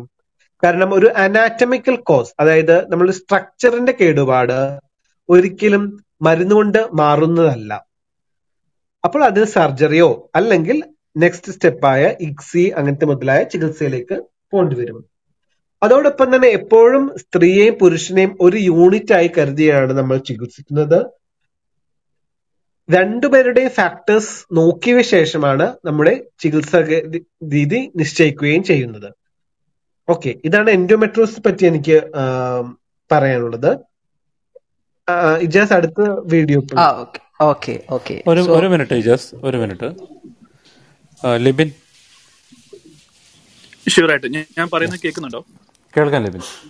ഓക്കെ, ഇപ്പം നമ്മുടെ ഈ വിഷയം, ഇപ്പം ഈ ഡോക്ടർ പറയുന്ന ആ അനുഭവ സാക്ഷ്യം, ആ പേഷ്യന്റിന് എൻഡോമെട്രിയോസിസ് ആയിരുന്നു. എൻഡോമെട്രിയോസിസ് കാരണം അദ്ദേഹത്തിന്റെ ഇൻഡിവിജ്വലൈസ്ഡ് ആയിട്ടുള്ള ഒരു തെറാപ്പി കൊടുത്തു. ആ തെറാപ്പി കൊടുത്തു കഴിഞ്ഞപ്പോൾ ഇങ്ങനെ പെട്ടെന്ന് ഗർഭിണിയായെന്നുള്ള ആ അനുഭവ സാക്ഷ്യവും അതിനുശേഷം എൻഡോമെട്രിയോസിസ് എന്താണെന്നൊക്കെ വളരെ വിശദമായിട്ട് നമ്മൾ കേട്ടു. അപ്പോൾ ഇതുമായി ബന്ധപ്പെട്ട് എൻഡോമെട്രിയോസിന്റെ ഒരു ഭാഗമായി ഫാദർ മുള്ളേഴ്സ്, നമ്മുടെ ഇന്ത്യയിലുള്ള വളരെ ഫേമസ് ആയിട്ടുള്ള ഒരു ഹോമിയോപ്പതി കോളേജാണ്, അവിടെ നടത്തിയ ഒരു പഠനമുണ്ട്. ആ പഠനത്തിന്റെ ടൈറ്റിൽ ഞാനൊന്ന് പറയാം, നിങ്ങൾക്ക് ആർക്ക് സെർച്ച് ചെയ്താലും കിട്ടുന്നതാണ്. Effectiveness of homoeopathic treatment in female infertility. Effectiveness of homoeopathic treatment in female infertility. Science ബ്രിഗേഡിന്റെ public ചാനലിലും പോസ്റ്റ് ചെയ്യുന്നതാണ്. ഈ പേപ്പറിനെ പറ്റി വിശദമായിട്ടും പേപ്പറിന്റെ പോരായ്മകളെ പറ്റിയും മണ്ടത്തരങ്ങളെ പറ്റിയും വിശദമായിട്ട് പിന്നീട് ഇപ്പൊ ചർച്ച ചെയ്യാം. പക്ഷേ ഈ പഠനത്തിൽ അവരെടുത്ത 3 ഡിഫറെന്റ് കാറ്റഗറി ഓഫ് ആൾക്കാരുണ്ടായിരുന്നു. ഒന്ന് PCOS, അതായത് പോളിസിസ്റ്റിക് ഓവറി സിൻഡ്രോം, രണ്ടാമത് PID ആണ് പെൽവിക് ഇൻഫ്ലമേറ്ററി ഡിസീസ്, പിന്നെ മൂന്നാമത്താണ് എൻഡോമെട്രിയോസിസ്. എന്നിട്ട് ഈ പഠനത്തിൽ പറയുന്നത്, അതായത് ഹോമിയോപ്പതിക്കാർ തന്നെ ചെയ്ത പഠനമാണ്, ഇൻഡിവിജ്വലൈസ്ഡ് പഠനമാണ്, അതായത് ഓരോ വ്യക്തികൾക്കും അവരുടെ സ്വഭാവം അനുസരിച്ച് കൊടുത്ത പഠനമാണ്, 1.5 വർഷം ഫോളോ അപ്പ് ചെയ്ത പഠനമാണ്. ഇതിനകത്ത് എൻഡോമെട്രിയോസിസിൽ യാതൊരു രീതിയിലും ഹോമിയോപ്പതി മരുന്നുകൾക്ക് എഫക്റ്റ് ഇല്ല എന്നാണ് പറയുന്നത്. ഈ പൊട്ട പഠനത്തിൽ കൂടി അവർ പറയുകയാണ്, കൺട്രോൾ ഗ്രൂപ്പ് ഒന്നും ഇല്ലെങ്കിൽ പറയുകയാണ് മറ്റുള്ളതിനൊക്കെ എന്തോ എഫക്റ്റ് ഉണ്ട്, അതിനെപ്പറ്റി നമുക്ക് പിന്നെ സംസാരിക്കാം. പക്ഷെ എൻഡോമെട്രിയോസിസിൽ ഹോമിയോപ്പതിക്ക് യാതൊരു എഫക്റ്റും ഇല്ലാന്ന് അവർ വിധി എഴുതി കഴിഞ്ഞു. അതായത് ഹോമിയോപ്പതി പഠനങ്ങളിൽ തന്നെ അത് വ്യക്തമായി പറഞ്ഞു കഴിഞ്ഞു, എൻഡോമെട്രിയോസിസ് ഒന്നും ചെയ്യാനില്ല. അതിന്റെ കാരണങ്ങൾ എന്താണെന്നും അതിന്റെ കോംപ്ലക്സിറ്റി എന്താണെന്നും ഇപ്പം ഡോക്ടർ അരവിന്ദ് വ്യക്തമായി പറഞ്ഞു കഴിഞ്ഞു. ജസ്റ്റ് ഒന്ന് ആഡ് ചെയ്യാനായിരുന്നു. കൂടുതൽ ഈ പേപ്പറിനെ പറ്റി നമുക്ക് വരുന്ന സെഷനിൽ സംസാരിക്കാം. ഓക്കെ. പോളിസിസ്റ്റിക് ഡിസീസിന് ഹോമിയോപ്പതി 100% എഫക്റ്റീവ് ആണ്. അത് കൊച്ചു പെൺകുട്ടികളാണെങ്കിൽ പീരീഡ്സ് ആകുക എന്നുള്ളതും ഒപ്പം അവരുടെ ശരീരത്തിൽ എന്തുകൊണ്ട് പോളിസിസ്റ്റിക് രോഗം ഉണ്ടായി എന്നുള്ളതിന് റിവേഴ്സ് ചെയ്യുക. അതായത് ഞാൻ ഈ പറഞ്ഞ ഇൻസുലിൻ റെസിസ്റ്റൻസ് ആയിരിക്കാം, അല്ലെങ്കിൽ തൈറോയ്ഡ് ഹോർമോണിന്റെ വേരിയേഷൻ ആയിരിക്കാം. ഇത്തരത്തിൽ അവർക്കുള്ള പ്രോബ്ലംസ് ക്ലിയർ ചെയ്യുക എന്നതിന് ഹോമിയോപ്പതി എഫക്റ്റീവ് ആണ്. എന്നാൽ മാരേജ് കഴിഞ്ഞിട്ട് പോളിസിസ്റ്റിക് ഡിസീസ് കാരണം കുട്ടികളാകുന്നില്ല എങ്കിൽ ഡെഫിനറ്റ്ലി ഓവുലേഷൻ പ്രോപ്പർ ആക്കാനുള്ള മെഡിസിൻസ് ഹോമിയോപ്പതിയിലുണ്ട്. ഇനി ഒരു 30 വയസ്സ് കഴിഞ്ഞിട്ട് അവർക്ക് ഈ പോളിസിസ്റ്റിക് ഡിസീസ് കൊണ്ട് അവർക്ക് കൊളസ്ട്രോൾ ഡെവലപ്പ് ചെയ്യുന്നു, അല്ലെങ്കിൽ അവർക്ക് ഡയബറ്റിസ് ഡെവലപ്പ് ചെയ്യുന്നു, ഇത്തരത്തിലൊരു കോംപ്ലിക്കേഷൻ വരാതെ പോലും പ്രിവെന്റ് ചെയ്യാൻ ഹോമിയോപ്പതിയിൽ മെഡിസിൻസ് ഉണ്ട്. ഈ തോന്നിയാസം പറഞ്ഞുണ്ടല്ലോ, നാട്ടിലടിച്ചാൽ സൂപ്പാക്കും. ഒരു കയ്യബദ്ധം മാറ്റിക്കരുത്, എന്തു വില ചെയ്തു, പക്ഷെ ദേഹോപദ്രവം ഏൽപ്പിക്കരുത്. പഞ്ചഭാവോ കണ്ടാൽ മനസ്സിലാവും. ഓക്കെ, വളരെ രസകരമായ വീഡിയോ തന്നെയാണ്. വളരെയധികം തെറ്റിദ്ധാരണ പലർത്തുന്ന ഒരു ഇതാണ് PCOനെ പറ്റിയ പല ക്ലെയിംസുകളും. പോളിസിസ്റ്റിക് ഓവറിയൻ സിൻഡ്രോം എന്ന് പറയുന്നത് ഞാൻ മനസ്സിലാക്കുന്നത് എന്റെ അണ്ടർസ്റ്റാൻഡിങ്ങിൽ അത് വളരെ ഗുരുതരമായ ആൾക്കാരെ പേടിപ്പിക്കാൻ വേണ്ടിയിട്ടുള്ള ഒരു സിൻഡ്രോം അല്ല. അതൊരു ലൈഫ് സ്റ്റൈൽ ഡിസോർഡർ ആണ്. പലപ്പോഴും നമുക്ക് നമ്മുടെ ജീവിത ശൈലി കൊണ്ട്, നമ്മുടെ ഭക്ഷണക്രമം കൊണ്ട്, വ്യായാമം കൊണ്ട് കൺട്രോൾ ചെയ്യാൻ പറ്റുന്ന, വളരെ എളുപ്പം കൺട്രോൾ ചെയ്യാൻ പറ്റുന്ന അസുഖമാണ്. പക്ഷെ ഒരു ചെറിയ ന്യൂനപക്ഷമായ ചെറിയൊരു പോപ്പുലേഷനിൽ നമുക്കതിന് കൂടുതലായിട്ടുള്ള അഡ്വാൻസ് ട്രീറ്റ്മെന്റ് വേണ്ടിവരും. ആദ്യം തന്നെ പറയുന്നത് പോളിസിസ്റ്റിക് ഓവറിയൻ സിൻഡ്രോം എന്ന ഒരു അവസ്ഥ, അത് നമുക്കൊരു പനിയോ ഒരു ഇൻഫെക്ഷനോ പോലെ തുടച്ചു നീക്കി ചികിത്സിച്ച് മാറ്റാൻ പറ്റുന്ന ഒരു കാര്യമല്ല. അത് നമ്മുടെ ഒരു ബോഡിയുടെ കണ്ടീഷനാണ്. ആക്ച്വലി അതിന്റെ റീസൺസ്, അത് എന്തുകൊണ്ട് ഒരാൾക്ക് അങ്ങനത്തെ ഒരു ഇഷ്യൂസ് ഉണ്ടാവുന്നു എന്നത് വളരെയധികം ഡീറ്റെയിൽ ആയിട്ട് പറയുന്ന, അതിലേക്ക് ഞാൻ കടക്കുന്നില്ല. പക്ഷെ ഇത് നമ്മുടെ ബോഡിയിൽ ഉണ്ടാവുന്ന ഒരു കണ്ടീഷനാണ്. അത് ചിലവർക്ക് പ്രോബ്ലംസ് ഉണ്ടാക്കുന്നുണ്ട്, ചിലവർക്ക് അത് യാതൊരു പ്രോബ്ലംസ് ഉണ്ടാക്കുന്നില്ല. ചിലവർക്ക് അത് ഇൻഫെർട്ടിലിറ്റി പ്രോബ്ലംസ് ഉണ്ടാക്കും, ചിലവർക്ക് അത് ഭാവിയിൽ ഉണ്ടാവുന്ന പൊണ്ണത്തടി കൊണ്ടുണ്ടാവുന്ന കാർഡിയക് പ്രോബ്ലംസ്, സ്ട്രോക്ക്, അങ്ങനത്തെ കുഴപ്പങ്ങൾ ചിലപ്പോൾ റിസ്ക് ഫാക്ടർ ആയേക്കാം. പക്ഷെ ഇതിന്റെ എല്ലാം കാതലായ കാര്യം എന്ന് വെച്ചാൽ നമ്മുടെ ജീവിതശൈലിയും ഭക്ഷണക്രമവും വ്യായാമവുമാണ് ഏറ്റവും പ്രധാനമായി നിയന്ത്രിക്കാൻ വേണ്ടത്. അത് ഒരിക്കലും ഫുൾ ഒരു മാറ്റിയെടുക്കാവുന്ന, നമ്മളൊരു കംപ്ലീറ്റ് ചേഞ്ച് ഒരാൾ ഉണ്ടാക്കാവുന്ന ഒരു പ്രോബ്ലം അല്ല.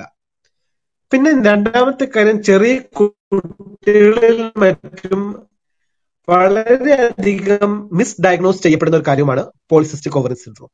നമ്മുടെ ശാസ്ത്രത്തിൽ ഡെഫിനിറ്റ് ആയിട്ടുള്ള പല മീറ്റിംഗ്സുകളും പല കൺവെൻഷനുകളും ധാരാളം സ്റ്റഡികൾ നടത്തിയിട്ടാണ് PCOS എന്ന കണ്ടീഷൻ ഡയഗ്നോസ് ചെയ്യാൻ വ്യക്തമായ ക്രൈറ്റീരിയകൾ ഉൾപ്പെടുത്തിയിട്ടുണ്ട്. ആ ക്രൈറ്റീരിയയിലൂടെയാണ് നമ്മൾ ഓരോ PCO രോഗിയെയും കണ്ടെത്തുന്നത്. അതിന് ഹോർമോൺ ടെസ്റ്റ് ആവശ്യം വന്നേക്കാം, സ്കാനിങ് ആവശ്യം വന്നേക്കാം. അതെല്ലാം നോക്കി കണ്ടുപിടിച്ചിട്ട് ആദ്യത്തെ സ്റ്റെപ്പ് അവർക്കുള്ള കൗൺസിലിംഗ്, അഡ്വൈസ് എന്നിവ കൊടുക്കലാണ്. രണ്ടാമത്തെ സ്റ്റെപ്പ് ഇതെല്ലാം കഴിഞ്ഞ ശേഷം ആവശ്യമെങ്കിലുള്ളവർക്ക് മാത്രമാണ് നമ്മൾ ഡെഫിനറ്റ് ആയിട്ട് ട്രീറ്റ്മെന്റ് കൊടുക്കേണ്ട കാര്യം വരുന്നേ ഉള്ളൂ. അതോടെ ഈ കൊച്ചു കുട്ടികളിലെല്ലാം പോളിസിസ്റ്റിക് ഓവറിയൻ സിൻഡ്രോം വന്ന് അവർക്ക് പീരീഡ് വരത്തിലാണ് ഏറ്റവും വലിയ പ്രധാനം എന്ന് പറയുന്നത് തികച്ചും തെറ്റായതാണ്. ഒരു നോർമൽ സ്ത്രീക്ക് 28 ദിവസം ആവുമ്പോൾ പീരീഡ്സ് വരുന്നുണ്ട്. അത് കുറച്ച് അങ്ങോട്ട് ഒരു 45 ഡേയ്സ് ആയാലോ ഒന്നും യാതൊരു കുഴപ്പവും ബോഡിക്ക് ഒന്നും സംഭവിക്കില്ല. അപ്പോൾ പീരീഡ്സ് എല്ലാം കറക്റ്റ് മാസം വരുന്നത് ഒരു ഇമ്പോർട്ടന്റ് ആയ കാര്യമാണ് എന്ന മെസ്സേജ് തികച്ചും തെറ്റ് തന്നെയാണ്. അതിന്റെ ആവശ്യം ഇല്ല, അതർവൈസ് വേറെ ഹെൽത്ത് പ്രോബ്ലംസ് ഒന്നും ഇല്ലെങ്കിൽ. അതുപോലെ തന്നെ ടീനേജ് കുട്ടികളിൽ മറ്റും പോളിസിസ്റ്റിക് ഓവറിയൻ സിൻഡ്രോം ഡയഗ്നോസ് ചെയ്യുമ്പോൾ ഞങ്ങളുടെ റീപ്രൊഡക്റ്റീവ് മെഡിസിനിലെ ഗൈഡ് ലൈൻസ് പ്രകാരം കുറെ ക്രൈറ്റീരിയ ഫോളോ ചെയ്താൽ മാത്രമേ അങ്ങനെ ഡയഗ്നോസ് വരാൻ പാടുള്ളൂ. അങ്ങനെയെങ്കിൽ മാത്രമേ നമ്മൾ അവരോട് അത് കൺവേ ചെയ്യാനും പാടുകയുള്ളൂ. അല്ലാതെ എല്ലാ കുട്ടികളിലും മറ്റും PCOS എന്ന ഒരു വലിയ പേര് കേൾപ്പിച്ച് പേടിപ്പിക്കാനും നമ്മൾ മുതിരാൻ പാടുകയില്ല. ഇൻഫെർട്ടിലിറ്റിയിൽ വരുമ്പോൾ നമ്മൾ നേരത്തെ ഫിസിയോളജി എല്ലാം മനോഹരമായി പറഞ്ഞ പോലെ ഒരു സ്ത്രീയുടെ ഒരു മെൻസ്ട്രൽ സൈക്കിളിൽ ഒരു എഗ് ഡെവലപ്പായി വരികയും അത് ഓവുലേഷൻ ആവുകയും അത് സ്പേമായിട്ട് മീറ്റ് ചെയ്ത് ഭ്രൂണമായിയാണ് ഗർഭധാരണം സംഭവിക്കുന്നത്. ഈ PCOS എന്ന അസുഖം ഉള്ളവരിൽ ഈ എഗ് ഡെവലപ്മെന്റ് കുറച്ച് ഡിലേ ആവും, ചിലപ്പോൾ നടക്കുകയുമില്ല. അതുകൊണ്ട് തന്നെ അവർക്ക് കറക്റ്റ് ആയിട്ടുള്ള പീരീഡ്സ് വരികയുമില്ല. അതുകൊണ്ട് എഗ് ഡെവലപ്പ് ആയില്ലെങ്കിൽ ഡെഫിനറ്റ്ലി ആ മാസത്തിൽ പ്രഗ്നൻസിക്ക് സാധ്യതയില്ല. ഇതാണ് ബേസിക് ആയിട്ടുള്ള പ്രോബ്ലം. ഇത് റിവേഴ്സ് ചെയ്യാൻ നേരത്തെ പറഞ്ഞ first step life style changes തന്നെയാണ്. അത് പറ്റാത്തവർക്ക് നമ്മൾ ഓവുലേഷൻ ആവാനുള്ള ചില ടാബ്ലറ്റ്സും ചിലപ്പോൾ ഹോർമോണൽ ഇംബാലൻസസ് കറക്റ്റ് ചെയ്യാനുള്ള മരുന്നുകളും കൊടുക്കും. ഇതും കൊണ്ടും ആവാത്തവർക്ക് ചിലപ്പോൾ ഇൻജെക്റ്റബിൾ ഫോംസ്, ഇഞ്ചക്ഷൻ എന്ന് പറയുമ്പോൾ അത് ഭയങ്കര പേടിപ്പെടുത്തുന്ന ഒരു കാര്യമല്ല, നമ്മുടെ ശരീരത്തിൽ ഉണ്ടാകുന്ന FSH, LH ഉണ്ടാവുന്ന ഇഞ്ചക്ഷൻസ് തന്നെയാണ് നമ്മൾ കൊടുക്കുന്നത്. അത് ആവശ്യം വളരെ ന്യൂനപക്ഷത്തിന് വേണ്ടിയേ വരികയുള്ളൂ. അതുമല്ലെങ്കിൽ ചിലപ്പോൾ IUI അല്ലെങ്കിൽ ICSI ചികിത്സ എന്നിവയിലേക്ക് കടക്കാൻ വരും. അപ്പൊ മനസ്സിലാക്കേണ്ടത് ടേക്ക് ഹോം മെസ്സേജ് ഇതാണ്: ഇതൊരു ജീവിതശൈലി രോഗമാണ്, ഡെഫിനറ്റ്ലി കൺട്രോൾ ചെയ്യാൻ പറ്റിയ രോഗമാണ്. ഇതിനും നേരത്തെ പറഞ്ഞ പോലെ വളരെയധികം കോംപ്ലക്സ് ഇറ്റിയോളജി ആണുള്ളത്. ചിലർ പറയുന്നു നമ്മുടെ യൂട്രസിൽ ബേബി ഉണ്ടാവുമ്പോൾ തന്നെ അതിനുള്ള ചേഞ്ചസ് വരുന്നത് കൊണ്ടാവാം ഇങ്ങനെ ഒരു സിൻഡ്രോമിലേക്ക് പോകുന്നത്. അതുകൊണ്ട് തന്നെ ഇതും തികച്ചും ഒരു ഒറ്റമൂലി കൊണ്ടോ ഏതെങ്കിലും ഒരു മരുന്ന് കൊണ്ടോ മാറ്റിയെടുക്കാവുന്ന ഒരു അസുഖം തീർച്ചയായുമല്ല. പക്ഷെ നമ്മൾ അതേസമയം ഇത് ഭയപ്പെടേണ്ട ഒരു ഭീകരമായ അസുഖവുമല്ല. നമ്മുടെ ശരിയായ ജീവിത ശൈലി കൊണ്ട് നമുക്ക് കൺട്രോൾ ചെയ്ത് അതിന്റെ ആ സിൻഡ്രോമായിട്ട് കോമ്പാറ്റബിൾ ആയിട്ട് പോകുവാൻ തീർച്ചയായിട്ടും സാധിക്കുകയും ചെയ്യും. Okay, thank you Aravind. Ijaz. Okay doctor Arif ഇവിടെ ഉണ്ടോ? ആരിഫ് കേക്കാവോ? കേക്കാം. ഓക്കെ. സോ ഇവരിങ്ങനെ ഈ പഞ്ചസാര വെച്ച് ഇത്രയും കോംപ്ലക്സ് ആയിട്ടുള്ള ഈ ഇൻഫെർട്ടിലിറ്റി പ്രോബ്ലം മാറ്റിയെടുക്കാന്ന് ഹോമിയോക്കാരുടെ ഈ ബിഗ്ഗസ്റ്റ് ക്ലെയിം നമ്മളുടെ കരുതലുള്ള സർക്കാരും ഏറ്റെടുക്കുന്നതായിട്ട് നമ്മളിപ്പോൾ കാണുന്നുണ്ട്. അതിന്റെ ഭാഗമായി ലോഞ്ച് ചെയ്ത ഒരു പ്രോഗ്രാമാണ് ജനനി പ്രൊജക്ട്. അപ്പോ ഈ ജനനി പ്രൊജക്ട് സത്യത്തിൽ വലിയ ഗുണമുള്ള വല്ലതുമാണോ?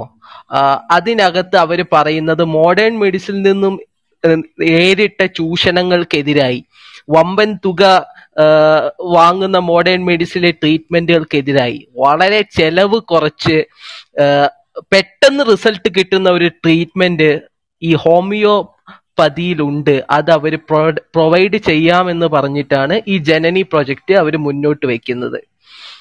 എന്താണ് അതിന്റെ വസ്തുത? ഇതിനകത്ത് വല്ലതും ഉണ്ടോ? ഇത് എഫക്റ്റീവ് ആണോ എന്ന് താങ്കളിൽ നിന്ന് അറിയാൻ ഞാൻ ആഗ്രഹിക്കുന്നു. Thank you. എല്ലാവർക്കും നമസ്കാരം. ഇതുവരെ നടന്ന എല്ലാ സ്പീക്കേഴ്സിന്റെയും എല്ലാ പ്രസന്റേഷനും വളരെ കൃത്യമായിട്ട് തന്നെ കേൾക്കുകയായിരുന്നു. സത്യത്തിൽ ഒന്ന് ബ്രഷ് ചെയ്ത ഒരവസ്ഥയാണ്. നമുക്ക് കുറെ കാര്യങ്ങൾ ഒന്ന് വീണ്ടും ഓടിച്ചെടുത്ത് പഠിക്കാൻ കിട്ടിയ ഒരു അവസരം കൂടിയായിട്ടാണ് അതിനെ കണ്ടത്.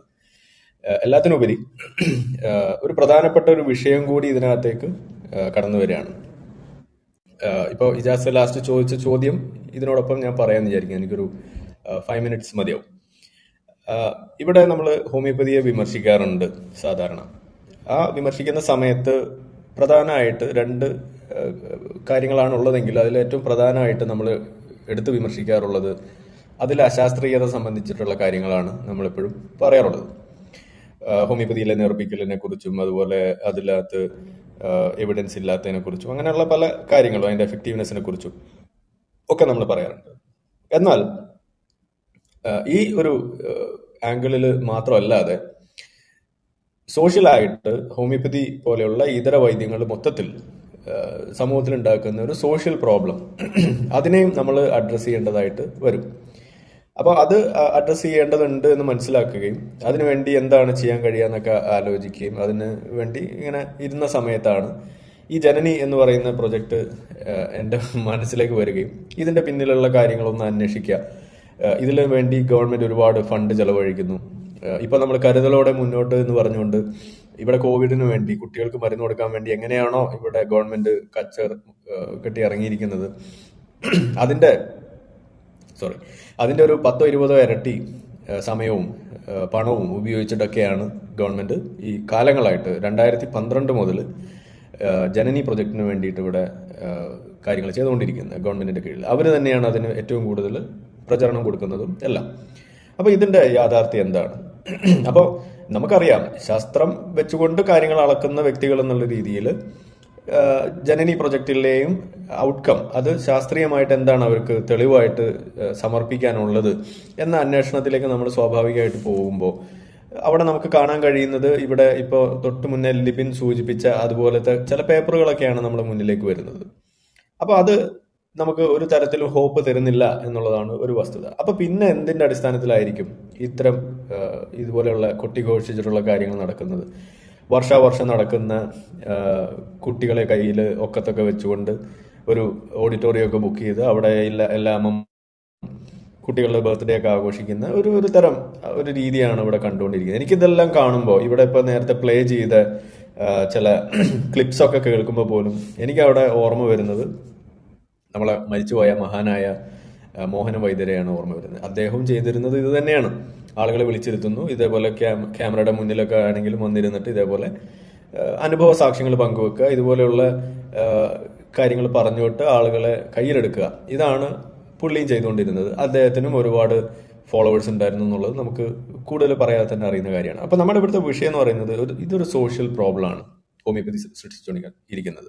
അപ്പൊ ഇതിനെ അന്വേഷിച്ച് ഇതിന്റെ കാര്യങ്ങൾ പുറത്ത് പറയാൻ വേണ്ടി കാത്തിരുന്ന് അതിനുവേണ്ടി ചില മുന്നൊരുക്കങ്ങളൊക്കെ നടത്തിയിരുന്നപ്പോഴാണ് കോവിഡ് വരികയും പിന്നെ നമ്മുടെ ശ്രദ്ധ അതിലേക്ക് പോകുന്നതോടുകൂടി ഇത് കുറച്ച് കഴിയട്ടെ എന്ന് പറഞ്ഞ് മാറ്റി വെക്കുന്നു. പക്ഷെ ഇന്ന് ഞാൻ തിരിഞ്ഞു നോക്കുമ്പോൾ എനിക്ക് മനസ്സിലാവുന്ന അല്ലെങ്കിൽ തോന്നുന്ന ഒരു കാര്യം എന്ന് പറയുന്നത് സന്തോഷം തന്നെയാണ്. കാരണം നമ്മൾ ഈ ഇൻഫെർട്ടിലിറ്റി വെച്ചുകൊണ്ട് ചെയ്യാൻ ഉദ്ദേശിച്ചിരുന്ന കാര്യം അതിന്റെ ഒരു 100 ഇരട്ടിയെങ്കിലും ഇമ്പാക്റ്റ് ആണ് സത്യത്തിൽ ഈ കോവിഡിന്റെ ഇടയിൽ ഈ ഹോമിയോപ്പതി മേഖല ചെയ്തു കൂട്ടിയ പല കാര്യങ്ങളും എടുത്തു വെച്ച് നമ്മൾ നോക്കിക്കഴിഞ്ഞാൽ സംഭവിച്ചിരിക്കുന്നത്. അതായത് വളരെ നെഗറ്റീവായിട്ട് ഹോമിയോപ്പതിയിലേക്ക് ആളുകളുടെ ശ്രദ്ധ, ഇതിലെന്തോ പ്രശ്നമുണ്ട് എന്നുള്ള രീതിയിൽ ആളുകളെ ശ്രദ്ധ കൊണ്ടുവരുന്നതിന് ഈ കോവിഡ് കാലം തന്നെ ഈ കുറഞ്ഞ 1-2 വർഷത്തിൻ്റെ ഉള്ളിൽ സാധിച്ചു എന്നുള്ളത് വലിയൊരു നേട്ടം തന്നെയാണ്. അപ്പൊ അങ്ങനെ നോക്കുമ്പോൾ ഇപ്പോ അന്ന് ചെയ്തു വെച്ച ആ ഒരു കാര്യത്തിന്റെ പിൻബലത്തിൽ ചില കാര്യങ്ങൾ അതും കൂടി പറഞ്ഞു കഴിഞ്ഞാൽ ഇജാസ് ഇവിടെ ചോദിച്ച ചോദ്യം വളരെ ക്ലിയർ ആവുമെന്നാണ് എനിക്ക് തോന്നുന്നത്. കാരണം അത് കുറച്ച് ഡാറ്റയാണ് നമ്മൾ കളക്ട് ചെയ്തത്. അപ്പൊ അതിന്റെ മുന്നോടിയായിട്ട് എന്താണ് ഇവിടെ ഈ ഇൻഫെർട്ടിലിറ്റി ജനനി പ്രൊജക്റ്റിൽ നടക്കുന്നത് എന്നുള്ളതാണ് നമ്മൾ മനസ്സിലാക്കേണ്ടത്. ഇവിടെ ഡോക്ടർ ബോബനും അതുപോലെ അരവിന്ദും വളരെ കൃത്യമായിട്ട് ഓരോ കണ്ടീഷൻസിൽ എങ്ങനെയാണ് ഒരു മോഡേൺ മെഡിക്കൽ ഇന്റർവെൻഷൻ പ്ലാൻ ചെയ്യുന്നത്, അതെങ്ങനെയാണ് എക്സിക്യൂട്ട് ചെയ്യുന്നത് എന്നുള്ളത് വളരെ കൃത്യമായിട്ട് പറഞ്ഞു. അതിൽ നിന്നൊക്കെ നമുക്ക് മനസ്സിലാക്കും, ഇത്ര നേരം നമ്മൾ എക്സ്പ്ലെയിൻ ചെയ്ത കാര്യത്തിൽ നിന്നൊക്കെ നമുക്ക് മനസ്സിലാവുന്ന കാര്യം എന്ന് പറയുന്നത് മോഡേൺ മെഡിസിൻ അല്ലെങ്കിൽ എവിഡൻസ് ബേസ്ഡ് മെഡിസിൻ എന്ന് പറയുന്നതിന്റെ ബാക്ക് ബോൺ എന്ന് പറയുന്നത് എപ്പിഡമിയോളജിയും പ്രോബബിലിറ്റിയാണ്. ഇത് രണ്ടും വെച്ചുകൊണ്ടാണ് നമ്മളൊരു ചികിത്സ നിശ്ചയിക്കുന്നത്, ചികിത്സ വേണമെന്ന് വെക്കുന്നത് അല്ലെങ്കിൽ വേണ്ട എന്ന് വെക്കുന്നത്.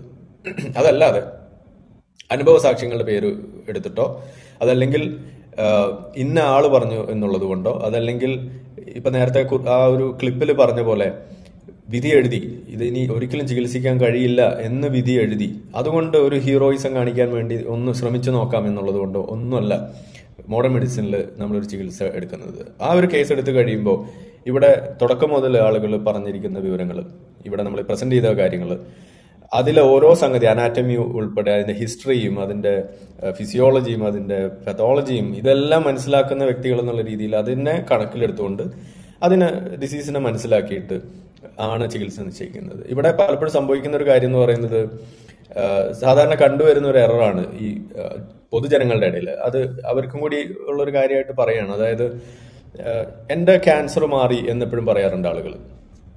അപ്പൊ ഞാൻ ക്യാൻസർ കഴിച്ചത് മുള്ളാത്തയുടെ നീര് കുടിച്ചിട്ടാണ്, അതല്ലെങ്കിൽ എന്റെ ക്യാൻസർ മാറിയത് ലക്ഷ്മി തരു അരച്ചു കലക്കി കുടിച്ചപ്പോഴാണ് എന്നൊക്കെ പറയുന്നത് നമ്മൾ കേട്ടിട്ടുണ്ട്.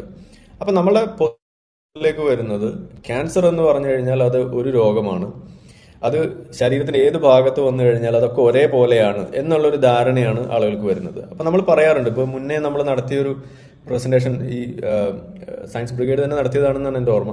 നമ്മൾ അതിൽ പറഞ്ഞ ഒരു കാര്യം ഓർക്കുന്നുണ്ടാവും, ക്യാൻസർ ട്രീറ്റ്മെന്റിനെ കുറിച്ച്, അതിന്റെ സർവൈവൽ ചാൻസിനെ കുറിച്ചും അതുപോലെ ഓരോ സ്ഥലത്ത് ക്യാൻസർ വരുമ്പോൾ അതിനുണ്ടാവുന്ന അതിന്റെ മാറാനുള്ള സാധ്യതയെക്കുറിച്ചും ഇതൊക്കെ നമ്മൾ വളരെ വിശദമായിട്ട് പറഞ്ഞു.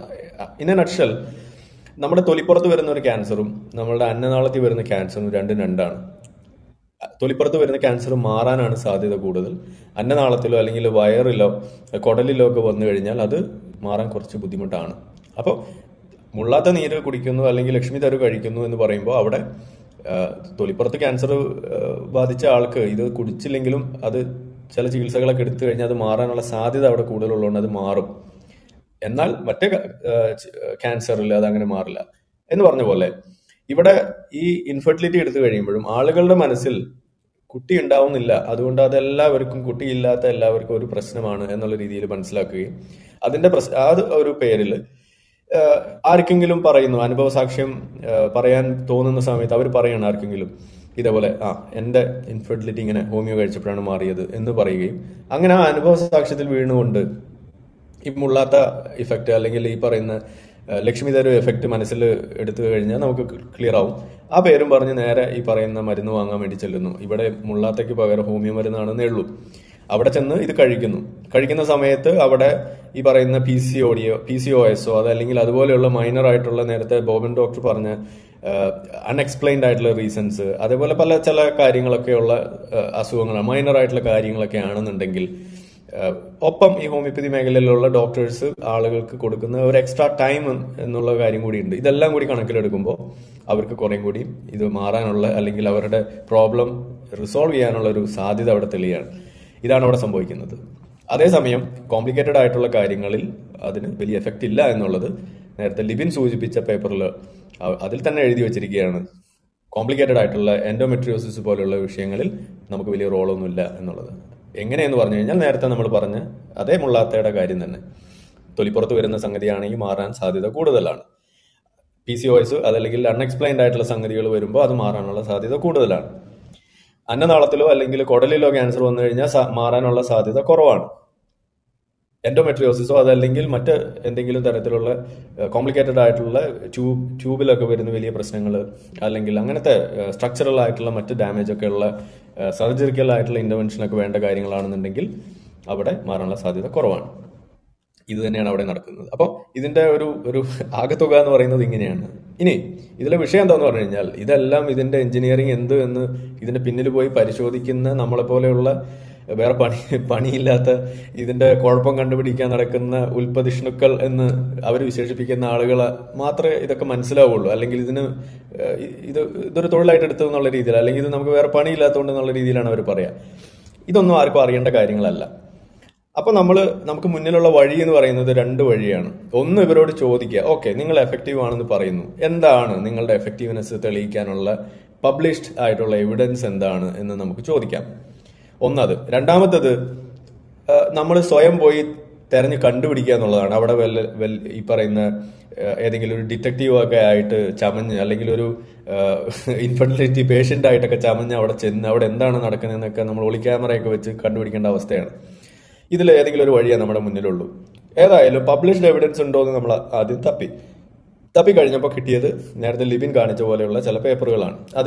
ഒന്നും തന്നെ വേണ്ട വിധത്തിലുള്ള കൺട്രോൾ വെച്ചിട്ടുള്ള സംഗതികളല്ല. അപ്പം നമുക്കത് എടുക്കാൻ കഴിയില്ല, അതിന് വാലിഡിറ്റി ഇല്ല, അത് സയന്റിഫിക്കലി അത് തെറ്റായ പഠന റിപ്പോർട്ടുകളാണ്, അല്ലെങ്കിൽ അത് ക്രെഡിബിൾ അല്ല അത്തരം പഠനങ്ങൾ. അതുകൊണ്ട് തന്നെ നമുക്കത് എടുക്കാൻ കഴിയും. പിന്നെയുള്ള ഓപ്ഷൻ എന്ന് പറയുന്നത് രണ്ടാമത്തെ ഓപ്ഷനാണ്. അപ്പോൾ അതിൽ നമ്മൾ വളരെ കൃത്യമായിട്ടൊരു സ്ട്രാറ്റജി പ്ലാൻ ചെയ്തു. വേറെ ഒന്നുമല്ല, നമ്മൾ വിവരാവകാശം ഉപയോഗിച്ചുകൊണ്ട് ഗവൺമെന്റിലേക്ക്, ഈ ഹോമിയോപ്പതി ഡിപ്പാർട്ട്മെന്റിലേക്ക് 2019 കോവിഡ് വരുന്നതിന് മുന്നേ ആയിട്ട് നമ്മൾ ഇതിന്റെ വിവരാവകാശം വഴി എഴുതി, നിങ്ങളുടെ സ്ഥാപനങ്ങളിൽ ഇത്തരം ജനനി ക്ലിനിക്ക് 14 ജില്ലയിലുള്ള ജനനി ക്ലിനിക്കുകളിലുള്ള കേസുകളുടെ ഡീറ്റെയിൽസ് നമുക്ക് വേണം. അതിനൊരു 10 ക്വസ്റ്റ്യൻസ് നമ്മൾ ഫ്രെയിം ചെയ്തു. അങ്ങനെ ആ ക്വസ്റ്റ്യൻസ് വേണമെങ്കിൽ ഞാനിവിടെ വായിക്കാം, സമയമുണ്ടോ? ഒരു 10 ക്വസ്റ്റ്യൻ. ഇത് ജനങ്ങൾ അറിയേണ്ട ഒരു കാര്യമാണ്. Please go head. അത് അറിയേണ്ട കാര്യമാണ്, പറയൂ. ഓക്കെ, ഇതിലെ ക്വസ്റ്റ്യൻസ് ഇതാണ്. കേരള സർക്കാർ, ഒന്നാമത്തെ ക്വസ്റ്റ്യൻ, കേരള സർക്കാർ ഹോമിയോപ്പതി വകുപ്പ് നടപ്പിലാക്കി വരുന്ന വന്ധ്യതാ നിവാരണ ചികിത്സാ പദ്ധതിയിൽ വിവിധ സർക്കാർ സ്ഥാപനങ്ങളിലായി 2018 ഡിസംബർ 31 വരെ രജിസ്റ്റർ ചെയ്തവരുടെ മൊത്തം എണ്ണം താഴെ കൊടുത്ത വിഭാഗങ്ങളിലായി എത്രയാണ്? സ്ത്രീകളുടെ എണ്ണം, പുരുഷന്മാരുടെ എണ്ണം, ആകെ ദമ്പതികളുടെ എണ്ണം. ഒന്നാമത്തെ ക്വസ്റ്റ്യൻ അതായിരുന്നു. രണ്ടാമത്തത്, ഇതേ കാലയളവിൽ ആകെ രജിസ്റ്റർ ചെയ്തവരിൽ ഗർഭം ധരിച്ചവരുടെ മൊത്തം എണ്ണം എത്രയാണ്? രണ്ടാമത്തെ ചോദ്യം അതാണ്. ഇനി മൂന്നാമത്തേത്, ഇതേ കാലയളവിൽ ഗർഭം ധരിച്ച പ്രസവിച്ച സ്ത്രീകളുടെ താഴെ കൊടുത്ത വിധം പ്രായം തിരിച്ചുള്ള എണ്ണം എത്രയാണ്? 20 വയസ്സ് മുതൽ 30 വയസ്സ് വരെ, 30 വയസ്സ് മുതൽ 40 വയസ്സ് വരെ, 40 മുതൽ 50, 50-ന് മുകളിൽ. ഓക്കെ, നാലാമത്തെ ക്വസ്റ്റ്യൻ, ഗർഭം ധരിച്ച സ്ത്രീകളിൽ ഹോമിയോപ്പതി ചികിത്സയിലൂടെ ഫലം കണ്ടെത്തുവാൻ വേണ്ടി എടുത്ത ചികിത്സയുടെ താഴെ സൂചിപ്പിച്ച ദൈർഘ്യം എടുത്തവരുടെ എണ്ണം എത്രയാണ്? 3 മാസം ചികിത്സ എടുത്തവർ, 6 മാസം ചികിത്സ എടുത്തവർ, 9 മാസം എടുത്തവർ, 12 മാസം എടുത്തവർ, 12 മാസത്തിൽ കൂടുതൽ എടുത്തവർ. അഞ്ചാമത്തെ ചോദ്യം, ഗർഭം ധരിച്ച സ്ത്രീകളിൽ ഹോമിയോപ്പതി ചികിത്സയോടൊപ്പം മറ്റു ആധുനിക വൈദ്യ ചികിത്സകൾ, ഹോർമോൺ ചികിത്സകൾ മുതലായവ എടുക്കേണ്ടി വന്ന അല്ലെങ്കിൽ ചികിത്സ തുടരേണ്ടി വന്നവർ ഉണ്ടോ? ഉണ്ടെങ്കിൽ അവരുടെ ആകെ എണ്ണം എത്രയാണ്? ഇനി ആറാമത്തെ ക്വസ്റ്റ്യൻ, ഗർഭം ധരിച്ച സ്ത്രീകളിൽ മുൻപ് ഒരിക്കൽ പോലും മറ്റു ആധുനിക വൈദ്യ ചികിത്സ എടുക്കാതെ ഹോമിയോപ്പതി ചികിത്സ മാത്രം എടുത്തവർ എത്ര പേരുണ്ട്? 7, ഫലം കണ്ട സ്ത്രീകളിൽ അവർക്ക് വന്ധ്യതയാണ് എന്ന രോഗനിർണയം നടത്തിയ ശേഷം ഗർഭം ധരിച്ചത് വരെ എടുത്ത സമയം അതിൽ ഫലം കാണാതെ പോയ മുൻ ചികിത്സയ്ക്ക് എടുത്ത സമയം ഉൾപ്പെടെ താഴെ കൊടുത്ത ദൈർഘ്യപ്രകാരമുള്ള എണ്ണം എത്രയാണ്? 1 വർഷം മുതൽ 5 വർഷം വരെ, 5 മുതൽ 10 വർഷം വരെ, 10 വർഷവും അതിൽ കൂടുതലും. ഇനി 8, ആകെ രജിസ്റ്റർ ചെയ്ത പുരുഷന്മാരിൽ എത്ര പേർക്ക് ചികിത്സ വേണ്ടി വന്നു? അവരുടെ എണ്ണം എത്രയാണ്? 9, ചികിത്സ വേണ്ടി വന്ന പുരുഷന്മാരിൽ എത്ര പേർക്ക് ചികിത്സ ഫലിച്ചു? അവരുടെ എണ്ണം എത്രയാണ്? 10ാമത്തെ ചോദ്യം, ചികിത്സ ഫലിച്ച പുരുഷന്മാരിൽ ഹോമിയോപ്പതി ചികിത്സയിലൂടെ ഫലം കണ്ടെത്തുവാൻ വേണ്ടി എടുത്ത ചികിത്സയുടെ താഴെ സൂചിപ്പിച്ച ദൈർഘ്യം എടുത്തവരുടെ എണ്ണം എത്രയാണ്? 3 മാസം ചികിത്സ എടുത്തവർ, 6 മാസം, 9, 12 മാസത്തിൽ കൂടുതൽ. ഇത്രയും ചോദ്യമാണ് നമ്മൾ അയച്ചത്. ഇത് 2 ഘട്ടമായിട്ട് ചോദ്യം അയച്ച് മറുപടി എടുക്കണം എന്നായിരുന്നു നമ്മൾ ധരിച്ചിരുന്നത്. ഒന്നാമത്തേത് ഒരു പ്രിലിമിനറി ഡാറ്റ എടുക്കുക എന്നുള്ള രീതിയിൽ ഈ ചോദ്യങ്ങൾ 10 നമ്മൾ കൊടുക്കുന്നു. ഇതിൽ നിന്നും കിട്ടുന്ന ഉത്തരത്തിനനുസരിച്ചിട്ട് അടുത്ത സെറ്റ് ഓഫ് ചോദ്യങ്ങൾ നമ്മളിവിടെ തയ്യാറാക്കി വരികയായിരുന്നു. അതിൽ പ്രധാനപ്പെട്ട ചോദ്യങ്ങൾ എന്ന് പറയുന്നത്, ഇവിടെ ഈ ഫലം കിട്ടി എന്ന് പറയുന്ന ആളുകളിൽ എത്ര പേർക്ക് PCOS എന്ന് പറയുന്ന അസുഖം ഉണ്ടായിരുന്നു, എത്ര പേർക്ക് എൻഡോമെട്രിയോസിസ് ആയിരുന്നു, അതേപോലെ ഓരോരോ അസുഖങ്ങൾ വെച്ചിട്ട് ചോദിക്കുക എന്നുള്ളതൊക്കെ ആയിരുന്നു നമ്മുടെ വലിയ ഒരു സ്വപ്നം. പക്ഷെ ഞങ്ങളുടെ സ്വപ്നം ഈ പറയുന്ന ഗവൺമെന്റ് തല്ലിക്കെടുത്തി അല്ലെങ്കിൽ അതിനെ കൊന്നു കുഴിച്ചു മൂടി എന്ന് പറയുന്നതായിരിക്കും ശരി. കാരണം എന്താണെന്ന് വെച്ച് കഴിഞ്ഞാൽ 14 ജില്ലയിലേക്ക് നമ്മൾ ഈ ചോദ്യം അയച്ചിട്ട് ഈ 14 ജില്ലയിൽ 4 ജില്ല ഒഴിച്ച് 4 എന്ന് പറയുമ്പോൾ അതിലൊരു 2.25 അല്ലെങ്കിൽ ഒരു 3.5 എന്നൊക്കെ 3.25 എന്ന് കൂട്ടിയാൽ മതി. 3.25 ജില്ലകളിൽ നിന്ന് മാത്രമാണ് നമുക്ക് ഈ പറഞ്ഞ ചോദ്യങ്ങളിൽ ഏറെക്കുറെ എല്ലാത്തിനും ഒരു ഉത്തരം കിട്ടിയത്. ബാക്കിയുള്ള ജില്ലകളിൽ നിന്ന് നമുക്ക് തന്ന ഉത്തരം എന്ന് പറയുന്നത് ഇതാണ്. അതായത് ചോദ്യം 1നും 2നും ഉത്തരവുണ്ട്. ചോദ്യം 3 മുതൽ 10 വരെ ഈ ചോദ്യത്തിൽ ആവശ്യപ്പെട്ട പ്രകാരമുള്ള വിശദമായ വിവര വിശകലനം ഈ OPയിൽ നടത്തിയിട്ടില്ല. പ്രാഥമിക വിവര ശേഖരണം മാത്രമേ നടത്തിയിട്ടുള്ളൂ. ഒന്ന് ആലോചിച്ച് നോക്കാം. അതായത് 2012 മുതൽ 19, അതായത് 2018 ഡിസംബർ 31 വരെയുള്ള കണക്കാണ് നമ്മൾ ചോദിച്ചിട്ടുള്ളൂ. ഇത് എഴുതി ചോദിക്കുന്നത് 2019ലാണ്. ഈ സമയത്ത് പോലും ഇത്ര വർഷം ഇവിടെ ഉണ്ടായിട്ടും ഇത്തരത്തിൽ അവിടെ വന്ന ആളുകളുടെ തരം തിരിച്ച് ഇതുപോലെ ഒരു ലക്ഷ്യത്തോടു കൂടി ഇത് ശരിക്കും നമ്മൾ ഫലിക്കുന്നുണ്ട്, നമ്മൾ കൊടുക്കുന്ന മരുന്നൊക്കെ ഫലിക്കുന്നുണ്ടെന്ന് നാട്ടുകാരെ ബോധിപ്പിക്കേണ്ട നമ്മുടെ ഒരു ബാധ്യതയാണ് എന്നുള്ള ഒരു ഉത്തരവാദിത്ത ബോധത്തോടു കൂടി ഈ പറയുന്ന ഈ ഗവൺമെന്റ് സംവിധാനം ഇവിടെ നടന്നിരുന്നു എന്നുണ്ടെങ്കിൽ, അവർ ആ രീതിയിലാണ് പ്രവർത്തിച്ചിരുന്നത് എന്നുണ്ടെങ്കിൽ ഇതുപോലെയുള്ള ഒരു ഉത്തരം തരേണ്ടി വരില്ലായിരുന്നു. ഈ ഉത്തരമാണ് ഞങ്ങൾക്ക് കിട്ടിയത്. ഈ ഉത്തരത്തിൽ നിന്ന് സത്യത്തിൽ നമ്മളുടെ 2ാമത്തെ ഘട്ടത്തിലേക്ക് നമുക്ക് പോകാൻ കഴിയുന്നില്ല. കാരണം അവിടെ ആകെ കൂടിയുള്ള ഉത്തരം എന്ന് പറയുന്നത് ഞങ്ങൾക്ക് ഇത്ര പേര് വന്നു, ഇത്ര പേര് ഗർഭിണിയായി, ഇതേ ഉള്ളൂ അവിടുത്തെ ഉത്തരം എന്ന് പറയുന്നത്. ഇനി ഇതിൽ തന്നെ നമുക്ക് കിട്ടിയ ആ എണ്ണം വെച്ച് നമ്മൾ ഒരു ചെറിയ വിശകലനം നടത്തുകയാണ്. എത്രയൊക്കെയാണ് എന്തൊക്കെയാണ് അവിടെ നടന്നത് എന്നറിയാൻ വേണ്ടിയിട്ട്. അതിൽ തന്നെ ഇവിടെ നമുക്ക് കാണാം ഓരോ ജില്ലകളിൽ നിന്നും കിട്ടിയ എണ്ണമൊക്കെ വെച്ച് നമുക്ക് കിട്ടുന്നു. അങ്ങനെ നമ്മൾ ഒരു റിപ്പോർട്ട് നമ്മൾ തയ്യാറാക്കുകയാണ്. അങ്ങനെ തയ്യാറാക്കുമ്പോൾ ഇവിടെ നമുക്ക് കാണാവുന്നത് ടോട്ടൽ കേസസ് 2012 മുതൽ 2019 വരെ ഉള്ള ടോട്ടൽ കേസസ് എന്ന് പറയുന്നത് 31,580 കേസാണ്. അതിനകത്ത് സക്സസ്ഫുൾ എന്ന് പറയുന്നത്, ഗർഭം ധരിച്ചു എന്ന് പറയുന്നത് 1,659 കേസാണ്. ഈ അവൈലബിൾ ഡാറ്റ, ഇതിൽ നിന്ന് നമുക്ക് കിട്ടുന്ന സക്സസ് റേറ്റ് എന്ന് പറയുന്നത് 5.25% എന്ന് പറയുന്നതാണ്. ഇതാണ് ഇവരുടെ ഒരു ഓൾ ടുഗദർ നമുക്ക് എടുക്കാവുന്ന സക്സസ് റേറ്റ്. ഇവർ തന്ന ഇത് ഗവൺമെന്റിന്റെ RTA ഉപയോഗിച്ച് നമുക്ക് കിട്ടിയ ഡേറ്റയാണ്. വേറെ ഒന്നും നമ്മൾ ഇതിനകത്ത് ചേർക്കുകയോ കുറയ്ക്കുകയോ ഒന്നും ചെയ്തിട്ടില്ല. ഇനി വേറൊരു കാര്യം കൂടി നമ്മൾ ഇതിനകത്ത് നോക്കി. നമ്മൾ ഇതിൽ ചോദിച്ചൊരു ചോദ്യം ഉണ്ടായിരുന്നു. അതായത് ഫലം കിട്ടി എന്ന് പറയുന്നതിൽ ഏത് പ്രായത്തിലാണ് ഇവർ ഉൾപ്പെടുന്നത് എന്നുള്ളത്. കിട്ടിയ വിവരം വെച്ചിട്ട് നമ്മൾ അത് വെച്ച് നോക്കിയപ്പോൾ അതിന് മനസ്സിലാവുന്നത് 20 മുതൽ 35 വയസ്സ് വരെയുള്ള പ്രായത്തിലാണ് മോർ ദാൻ 50%, അതായത് 50%-ലധികം ആളുകളും ഉൾക്കൊള്ളുന്നത് ഈ 20 മുതൽ 35 വയസ്സ് വരെയുള്ള പ്രായത്തിനകത്താണ്. അതായത് അവരുടെ നോർമൽ ഫെർട്ടിലിറ്റി ഏജ് ആ പീരീഡിൽ തന്നെയാണ്. അതിൽ തന്നെ 49% കിടക്കുന്നത് 20 മുതൽ 30% വരെ, 30 വയസ്സ് വരെയുള്ള ആളുകളിലാണ്. 49%. ഇതാണ് ഇതിന്റെ ഒരു സത്യാവസ്ഥ എന്ന് പറയുന്നത്. ഇവിടെയാണ് നമ്മൾ ഒരു ബോമൻ ഡോക്ടർ പണ്ടൊരിക്കതിനെ കുറിച്ച് സംസാരിച്ചപ്പോൾ പറഞ്ഞത് എന്റെ ഓർമ്മയിൽ വന്നത്, ലോക്ക്ഡൌൺ സമയത്ത് പലതരത്തിലുള്ള ഇന്റർവെൻഷൻസ് പ്ലാൻ ചെയ്ത് ആളുകളെയൊക്കെ ഇതിനുവേണ്ടി റിക്രൂട്ട് ചെയ്ത് വെച്ചു. നിർഭാഗ്യവശാൽ ലോക്ക്ഡൌൺ വന്നു. അങ്ങനെ വന്നപ്പോൾ ഇതുപോലെ ചികിത്സ നിശ്ചയിച്ച പല ആളുകളും ആ ലോക്ക്ഡൌൺ പീരീഡിൽ ഗർഭം ധരിച്ച ഒരു അവസ്ഥ ഉണ്ടായി. അപ്പൊ എന്താണ് അവിടെ സംഭവിക്കുന്നത്? ഒരു സ്പോണ്ടേനിയസ് ആയിട്ടുള്ള ഒരു റെസൊല്യൂഷനാണ് അവിടെ നടക്കുന്നത്. എന്തുകൊണ്ട്? ലോക്ക്ഡൌൺ ആയതുകൊണ്ട് വേറെ പണിയൊന്നും നടക്കുന്നില്ല, വീട്ടിൽ ഇഷ്ടംപോലെ സമയമുണ്ട്, അപ്പോൾ കാര്യങ്ങളൊക്കെ മുറ പോലെ നടക്കുന്നതുകൊണ്ട് എല്ലാം ഭംഗിയായിട്ട് നടക്കുകയാണ്. ഇതാണ് അവിടെ സംഭവിച്ചത്. അപ്പോൾ അതിന്റെ ശതമാനം എത്രയെന്നുള്ളത് റഫായിട്ട് ചോദിക്കുമ്പോൾ നമുക്ക് മനസ്സിലാക്കുന്നത് 3 മുതൽ 5% വരെയുള്ള ആളുകൾക്ക് സ്പോണ്ടേനിയസ് ആയിട്ട് ഇതേപോലെ ലോക്ക്ഡൌൺ പീരീഡിൽ ഇതുപോലെ ചികിത്സ നിശ്ചയിച്ച ആളുകൾക്ക് ഒരു ചികിത്സയും മറ്റ് ഇന്റർവെൻഷൻസ് ഒന്നും വേണ്ടാതെ, സർജിക്കൽ ആയിട്ടുള്ളോ അല്ലെങ്കിൽ IVF അല്ലെങ്കിൽ ICSI ഇതൊന്നും ചെയ്യാതെ തന്നെ നോർമലായിട്ട് കുട്ടികൾ ഉണ്ടാവുന്ന ഒരു അവസ്ഥ ഇവിടെ ഉണ്ടായിട്ടുണ്ട്. അതിനെക്കുറിച്ച് കൂടുതൽ ബോൺ ഡോക്ടർ തന്നെ ഇലാബറേറ്റ് ചെയ്യും ഇത് കഴിയുമ്പോൾ. അപ്പൊ അങ്ങനെ ഒരു സംഭവം ഇവിടെ ഉണ്ടായിട്ടുണ്ട്.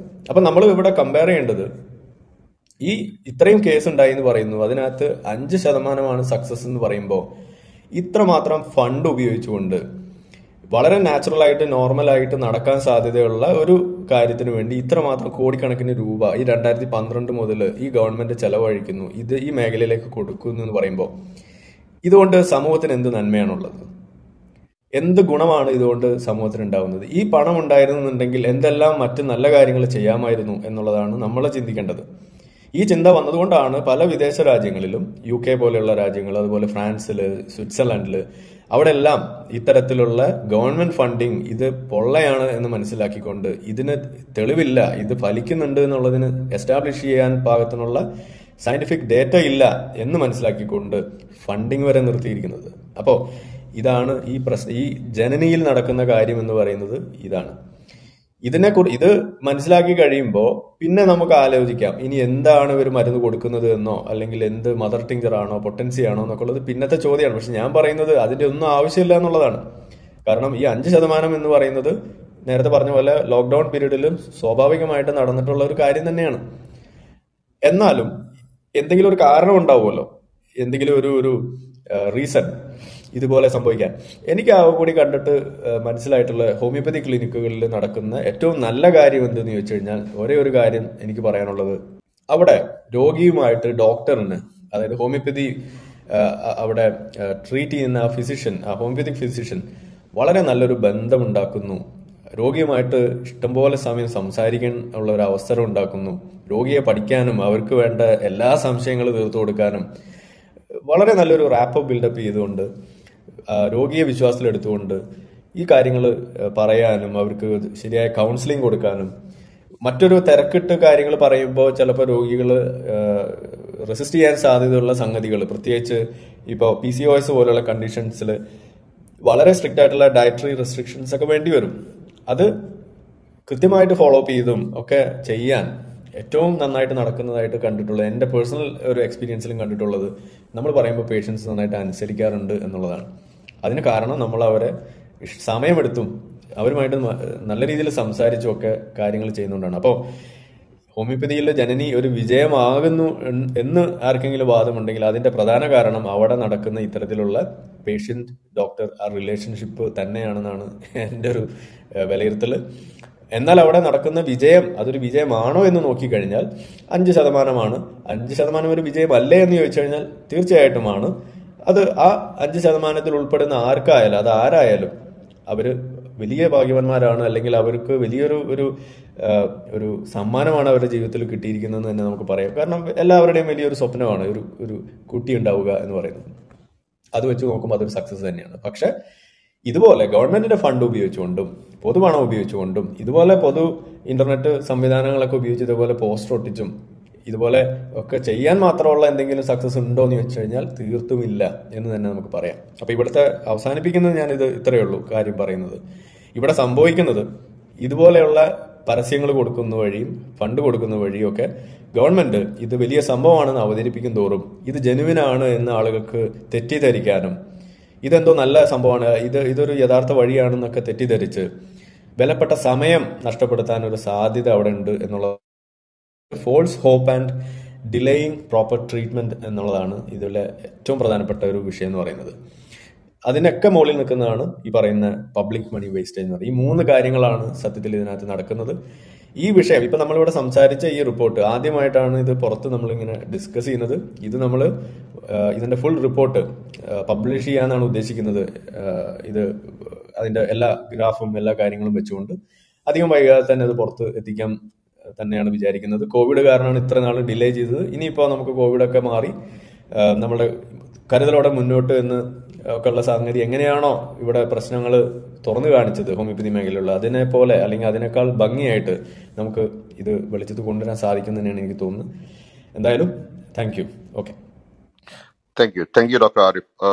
ആരിഫ്, ഒരു പക്ഷേ ഈ വിവരം കുറച്ചുകൂടെ നേരത്തെ ജനങ്ങളിൽ എത്തിയിരുന്നെങ്കിൽ ഇന്നത്തെ ഈ കരുതലോടെ മുന്നോട്ട് എന്നുള്ള ഈ ഒരു വാഗ്ദാനത്തില് എത്രത്തോളം കരുതലാണ് ഇപ്പോഴത്തെ ഈ സർക്കാർ ജനങ്ങൾക്ക് കൊടുക്കുന്നത് എന്നുള്ള ഒരു ബോധ്യമെങ്കിലും ജനങ്ങൾക്കുണ്ടായേനെയും എന്ന് എനിക്ക് തോന്നുന്നു. നമ്മൾ ഒരു പക്ഷേ ഇത് കുറച്ചുകൂടെ നേരത്തെ പബ്ലിഷ് ചെയ്യേണ്ടിയായിരുന്നു. ശാസ്ത്രബോധം വളർത്തണം എന്ന് പറയുന്ന ഒരു രാജ്യത്താണ് അവിടുത്തെ പ്രതിനിധികൾ ഈ പറഞ്ഞ പോലത്തെ അശാസ്ത്രീയമായ കാര്യങ്ങൾ ജനങ്ങളിലേക്ക് മാധ്യമങ്ങൾ വഴി മുന്നോട്ട് വിടുന്നത്. ഈ ജനനി എന്ന് പറയുന്ന പ്രൊജക്റ്റും അതുപോലെ ഒരുപാട് പരസ്യവും പബ്ലിക് മണിയും ഉപയോഗിച്ച് മാർക്കറ്റ് ചെയ്യപ്പെടുന്നു.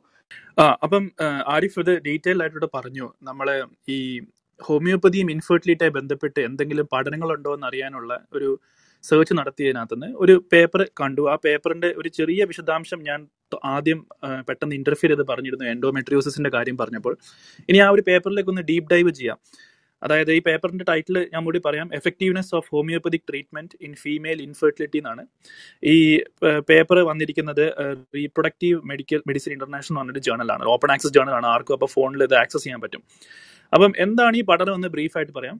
ഫാദർ മുള്ളേഴ്സ് ഹോമിയോപ്പതി കോളേജിലാണ് നടത്തിയിരിക്കുന്നത് ഈ പഠനം, ഇന്ത്യയിലുള്ള. അവിടെ അവർ 100 പേരിൽ 100 ആൾക്കാർ വന്നതിൽ 40 പേരെ അവർ ഇൻക്ലൂഡ് ചെയ്യാണ് ഇൻഫെർട്ടൈൽ വിമൻ ആയിട്ട്. ആ ആൾക്കാർക്ക് അവര് ഈ പറഞ്ഞ പോലെ ഹോമിയോപ്പതി മരുന്നുകൾ കൊടുത്തതിന് ശേഷം അതിൽ അവർക്ക് ഉണ്ടാകുന്ന സക്സസ് റേറ്റ് പഠിക്കുകയാണ് അവരവിടെ ഈ പഠനത്തിൽ ബേസിക്കലി ചെയ്തിട്ടുള്ളത്.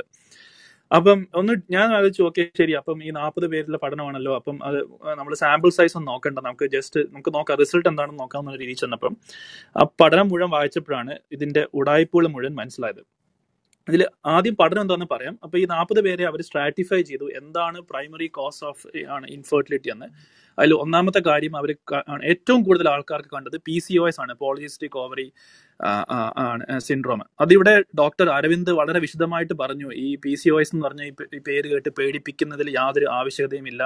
അത് തീർച്ചയായും ഒരു ലൈഫ് സ്റ്റൈലായി ബന്ധപ്പെട്ടിട്ടുള്ള ഒരു ഇതാണെന്നുള്ളത് അദ്ദേഹം വളരെ വ്യക്തമായിട്ട് അത് പറഞ്ഞു കഴിഞ്ഞു. പിന്നെ ഉള്ള രണ്ടാമത്തെ ഒരു കാറ്റഗറിയാണ് PID, പെൽവിക് ഇൻഫ്ലമേറ്ററി ഡിസീസ് ആയിട്ടുള്ളത്, ഇതായിട്ടുള്ളത്. അതായത് ഒരുപാട് ബ്ലീഡിങ് ഉണ്ടാവുക, പിന്നെ വജൈനൽ ഡിസ്ചാർജിൽ എന്തെങ്കിലും കളർ മാറ്റം വരിക, അങ്ങനത്തെ കുറെ കാറ്റഗറീസിൽ വരുന്നതാണ് PIDs. പിന്നെ മൂന്നാമത്താണ് എൻഡോമെട്രിയോസിസ്. അതും ഇവിടെ വിശദമായിട്ട് ചർച്ച ചെയ്തതാണ്. അങ്ങനെ 3 രീതിയിൽ കാറ്റഗറൈസ് ചെയ്തിട്ടാണ് അവർ ഈ ആൾക്കാർക്ക് മരുന്ന് കൊടുക്കുന്നത്. ഇപ്പം 3 വർഷത്തെ പഠനമാണ്. അതിൽ ഞാൻ മനസ്സിലാക്കിയെടുത്തോളം ഇങ്ങനെയാണ്, 1.5 വർഷം എടുത്തു ഇവരെ ഒന്ന് ക്ലാസിഫൈ ചെയ്ത് ഇതെല്ലാം ഒന്ന് കറക്റ്റായി മനസ്സിലാക്കാൻ. പിന്നെ ഒരു 1.5 വർഷം അവർ ഹോമിയോപ്പതി മരുന്നുകൾ ഉപയോഗിച്ചു. കൂടുതലും ആൾക്കാർ 40 വയസ്സിനും താഴെയാണ്, 18 to 30, പിന്നെ 30 to 40, അങ്ങനെ 2 രീതിയിൽ സ്ട്രാറ്റിഫൈ ചെയ്താൽ മനസ്സിലാക്കിക്കുന്നത്. എനിവേ, അപ്പം ഈ പഠനത്തിന്റെ ഒരു പ്രധാന പോരായ്മ എന്ന് പറയുമ്പോൾ നമ്മൾ ചൂണ്ടിക്കാണിക്കുന്നതാണ് നമുക്ക് പഠനത്തിനകത്ത് ഒരു കൺട്രോൾ ഗ്രൂപ്പ് ഇല്ല എന്നുള്ളതാണ്. അപ്പൊ ഇത് പറഞ്ഞു കഴിയുമ്പോൾ പലരും വളരെ സെൻസിറ്റീവ് ആയിട്ട് പറയും, നിങ്ങൾ എന്തിനാ എല്ലാ പഠനത്തിലും കൺട്രോൾ ഗ്രൂപ്പ് വേണ്ടത്? അതിപ്പം നിങ്ങൾക്കിപ്പം ചില പഠനങ്ങളിൽ കൺട്രോൾ ഇല്ലാതെ ചെയ്തുകൂടെ? ഇപ്പം ഫോർ എക്സാമ്പിൾ ഇതൊരു വന്ധ്യതാ ചികിത്സയാണ്. അപ്പൊ നിങ്ങൾക്ക് എങ്ങനെയാണ് കുറച്ച് പേർക്ക് ഇങ്ങനെ കുറച്ച് പാർട്ടിസിപ്പൻസിനെ അവരുടെ പെർമിഷനോട് കൂടിയിട്ട് നിങ്ങൾക്ക് എങ്ങനെയാണ് അവർക്ക് പൊള്ളമരുന്ന് കൊടുക്കുക? അതിന് സമയം മറ്റേ ആൾക്കാർക്ക് എങ്ങനെയാണ് നിങ്ങൾ ഇന്റർവെൻഷൻ കൊടുക്കുക എന്നൊരു ചോദ്യം സ്വാഭാവികമായിട്ട് എത്തിക്കലായിട്ട് നിങ്ങൾക്ക് എങ്ങനെ അത് സാധിക്കും? എത്തിക്കൽ റീസൺസ് ഉണ്ടാവില്ലേ? ഇപ്പൊ ക്യാൻസറിനൊക്കെ നമ്മൾ മരുന്ന് കൊടുക്കുമ്പോൾ ചില സമയത്ത് നമ്മൾ കൺട്രോൾ ഗ്രൂപ്പ് ഉപയോഗിക്കാറില്ല. അപ്പൊ അതുപോലെ തന്നെ നമ്മൾ ഇൻഫെർട്ടിലിറ്റിക്ക് ഒരാളെ ട്രീറ്റ് ചെയ്യുമ്പോൾ നമ്മൾ എന്തിനും കൺട്രോൾ ഗ്രൂപ്പ് ഉപയോഗിക്കണം? അതൊരു മോഡേൺ ന്യായമല്ലേ എന്ന് ചോദിച്ചേക്കാം. പക്ഷെ ഇവിടെയാണ് ഇതിന്റെ പ്രധാന ക്രക്സ് ഓഫ് ദി ആർഗ്യുമെന്റ് ഇരിക്കുന്നത്. ഇവർ ഈ ഹോമിയോപ്പതിയിൽ എല്ലാവർക്കും കൊടുക്കുന്നത് ഓരോ വ്യക്തിയുടെയും രോഗ അല്ലെങ്കിൽ അവരുടെ സവിശേഷത അനുസരിച്ച് ഇൻഡിവിജ്വലൈസ് ചെയ്താണ് കൊടുക്കുന്നത്. അവർ കൊടുക്കുന്ന മരുന്നുകൾ എന്താണെന്ന് ഞാൻ പുറകെ പറയാം. ഇതിലെ ഒരു മരുന്ന് പോലും അല്ലെങ്കിൽ ഇവർ അവകാശപ്പെടുന്ന എന്താണോ സംഭവം പോലും ഇന്നേ വരെ ഒരു പഠനത്തിൽ പോലും ഈ PCODക്കോ ഈ PIDക്കോ അല്ലെങ്കിൽ എൻഡോമെട്രിയോസിനോ ഉപയോഗിച്ചായിട്ട് യാതൊരു തെളിവും ഇല്ല എന്നുള്ളതാണ് ഏറ്റവും പ്രധാനപ്പെട്ട കാര്യം.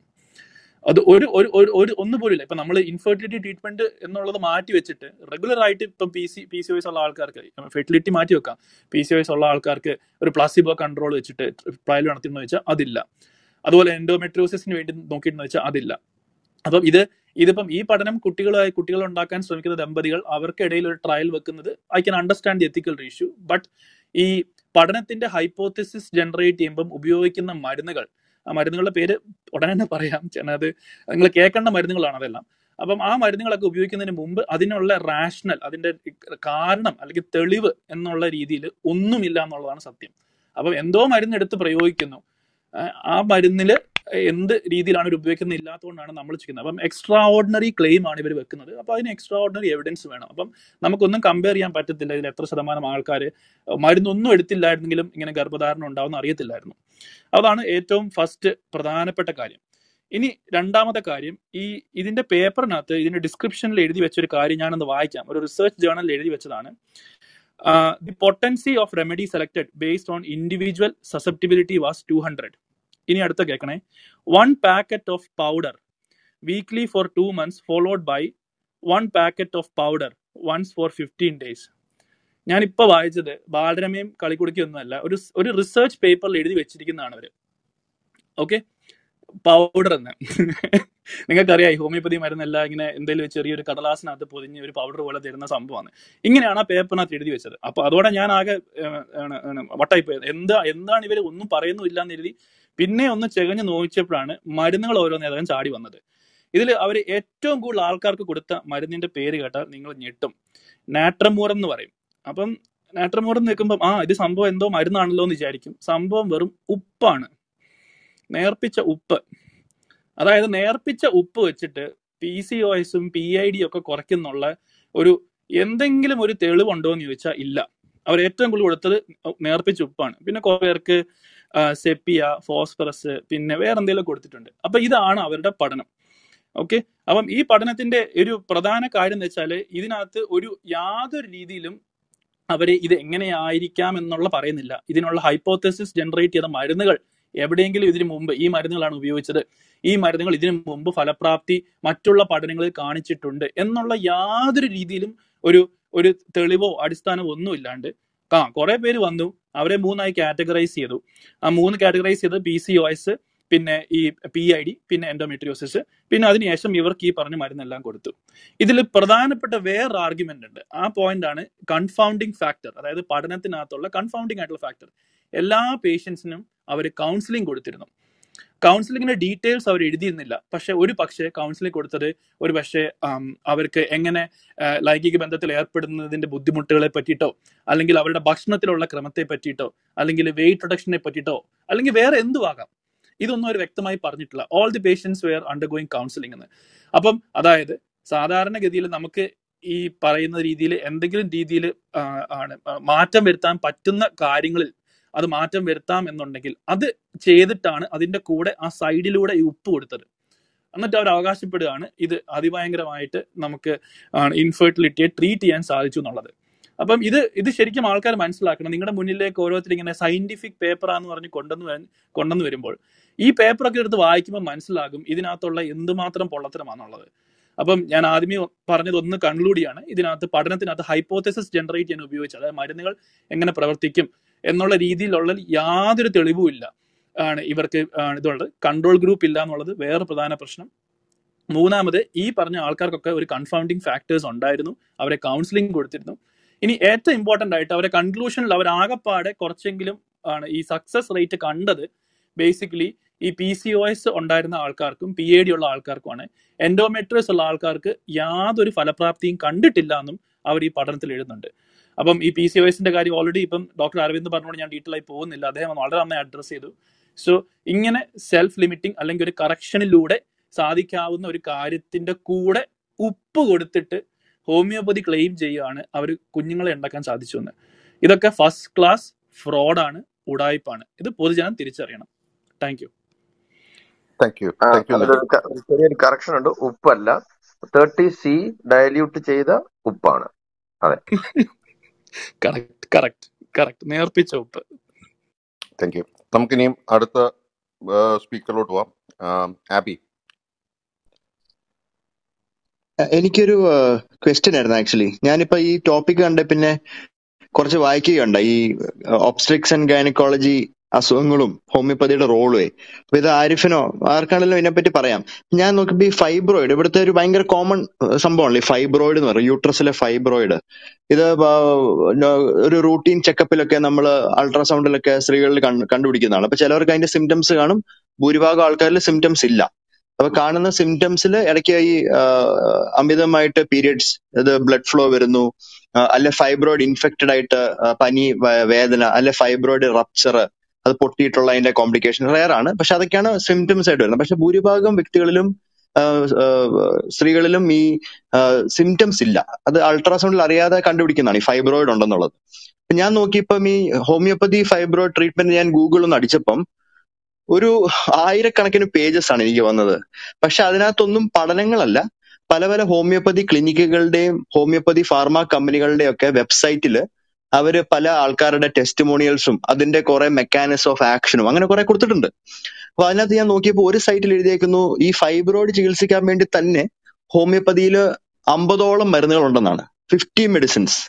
അതായത് നമ്മള് പനി ചികിത്സിക്കാൻ വേണ്ടി പാരസ്റ്റമോൾ പോലെ വേറെ ഏതോ ഒരു 60 മരുന്ന് ഉള്ള മാതിരി. അപ്പൊ അങ്ങനെ വരില്ലല്ലോ, നമുക്കൊരു ഒരു കാര്യത്തിന് ചികിത്സ അതിൻ്റെതായ ഒരു സ്പെസിഫിക് മരുന്നാണല്ലോ.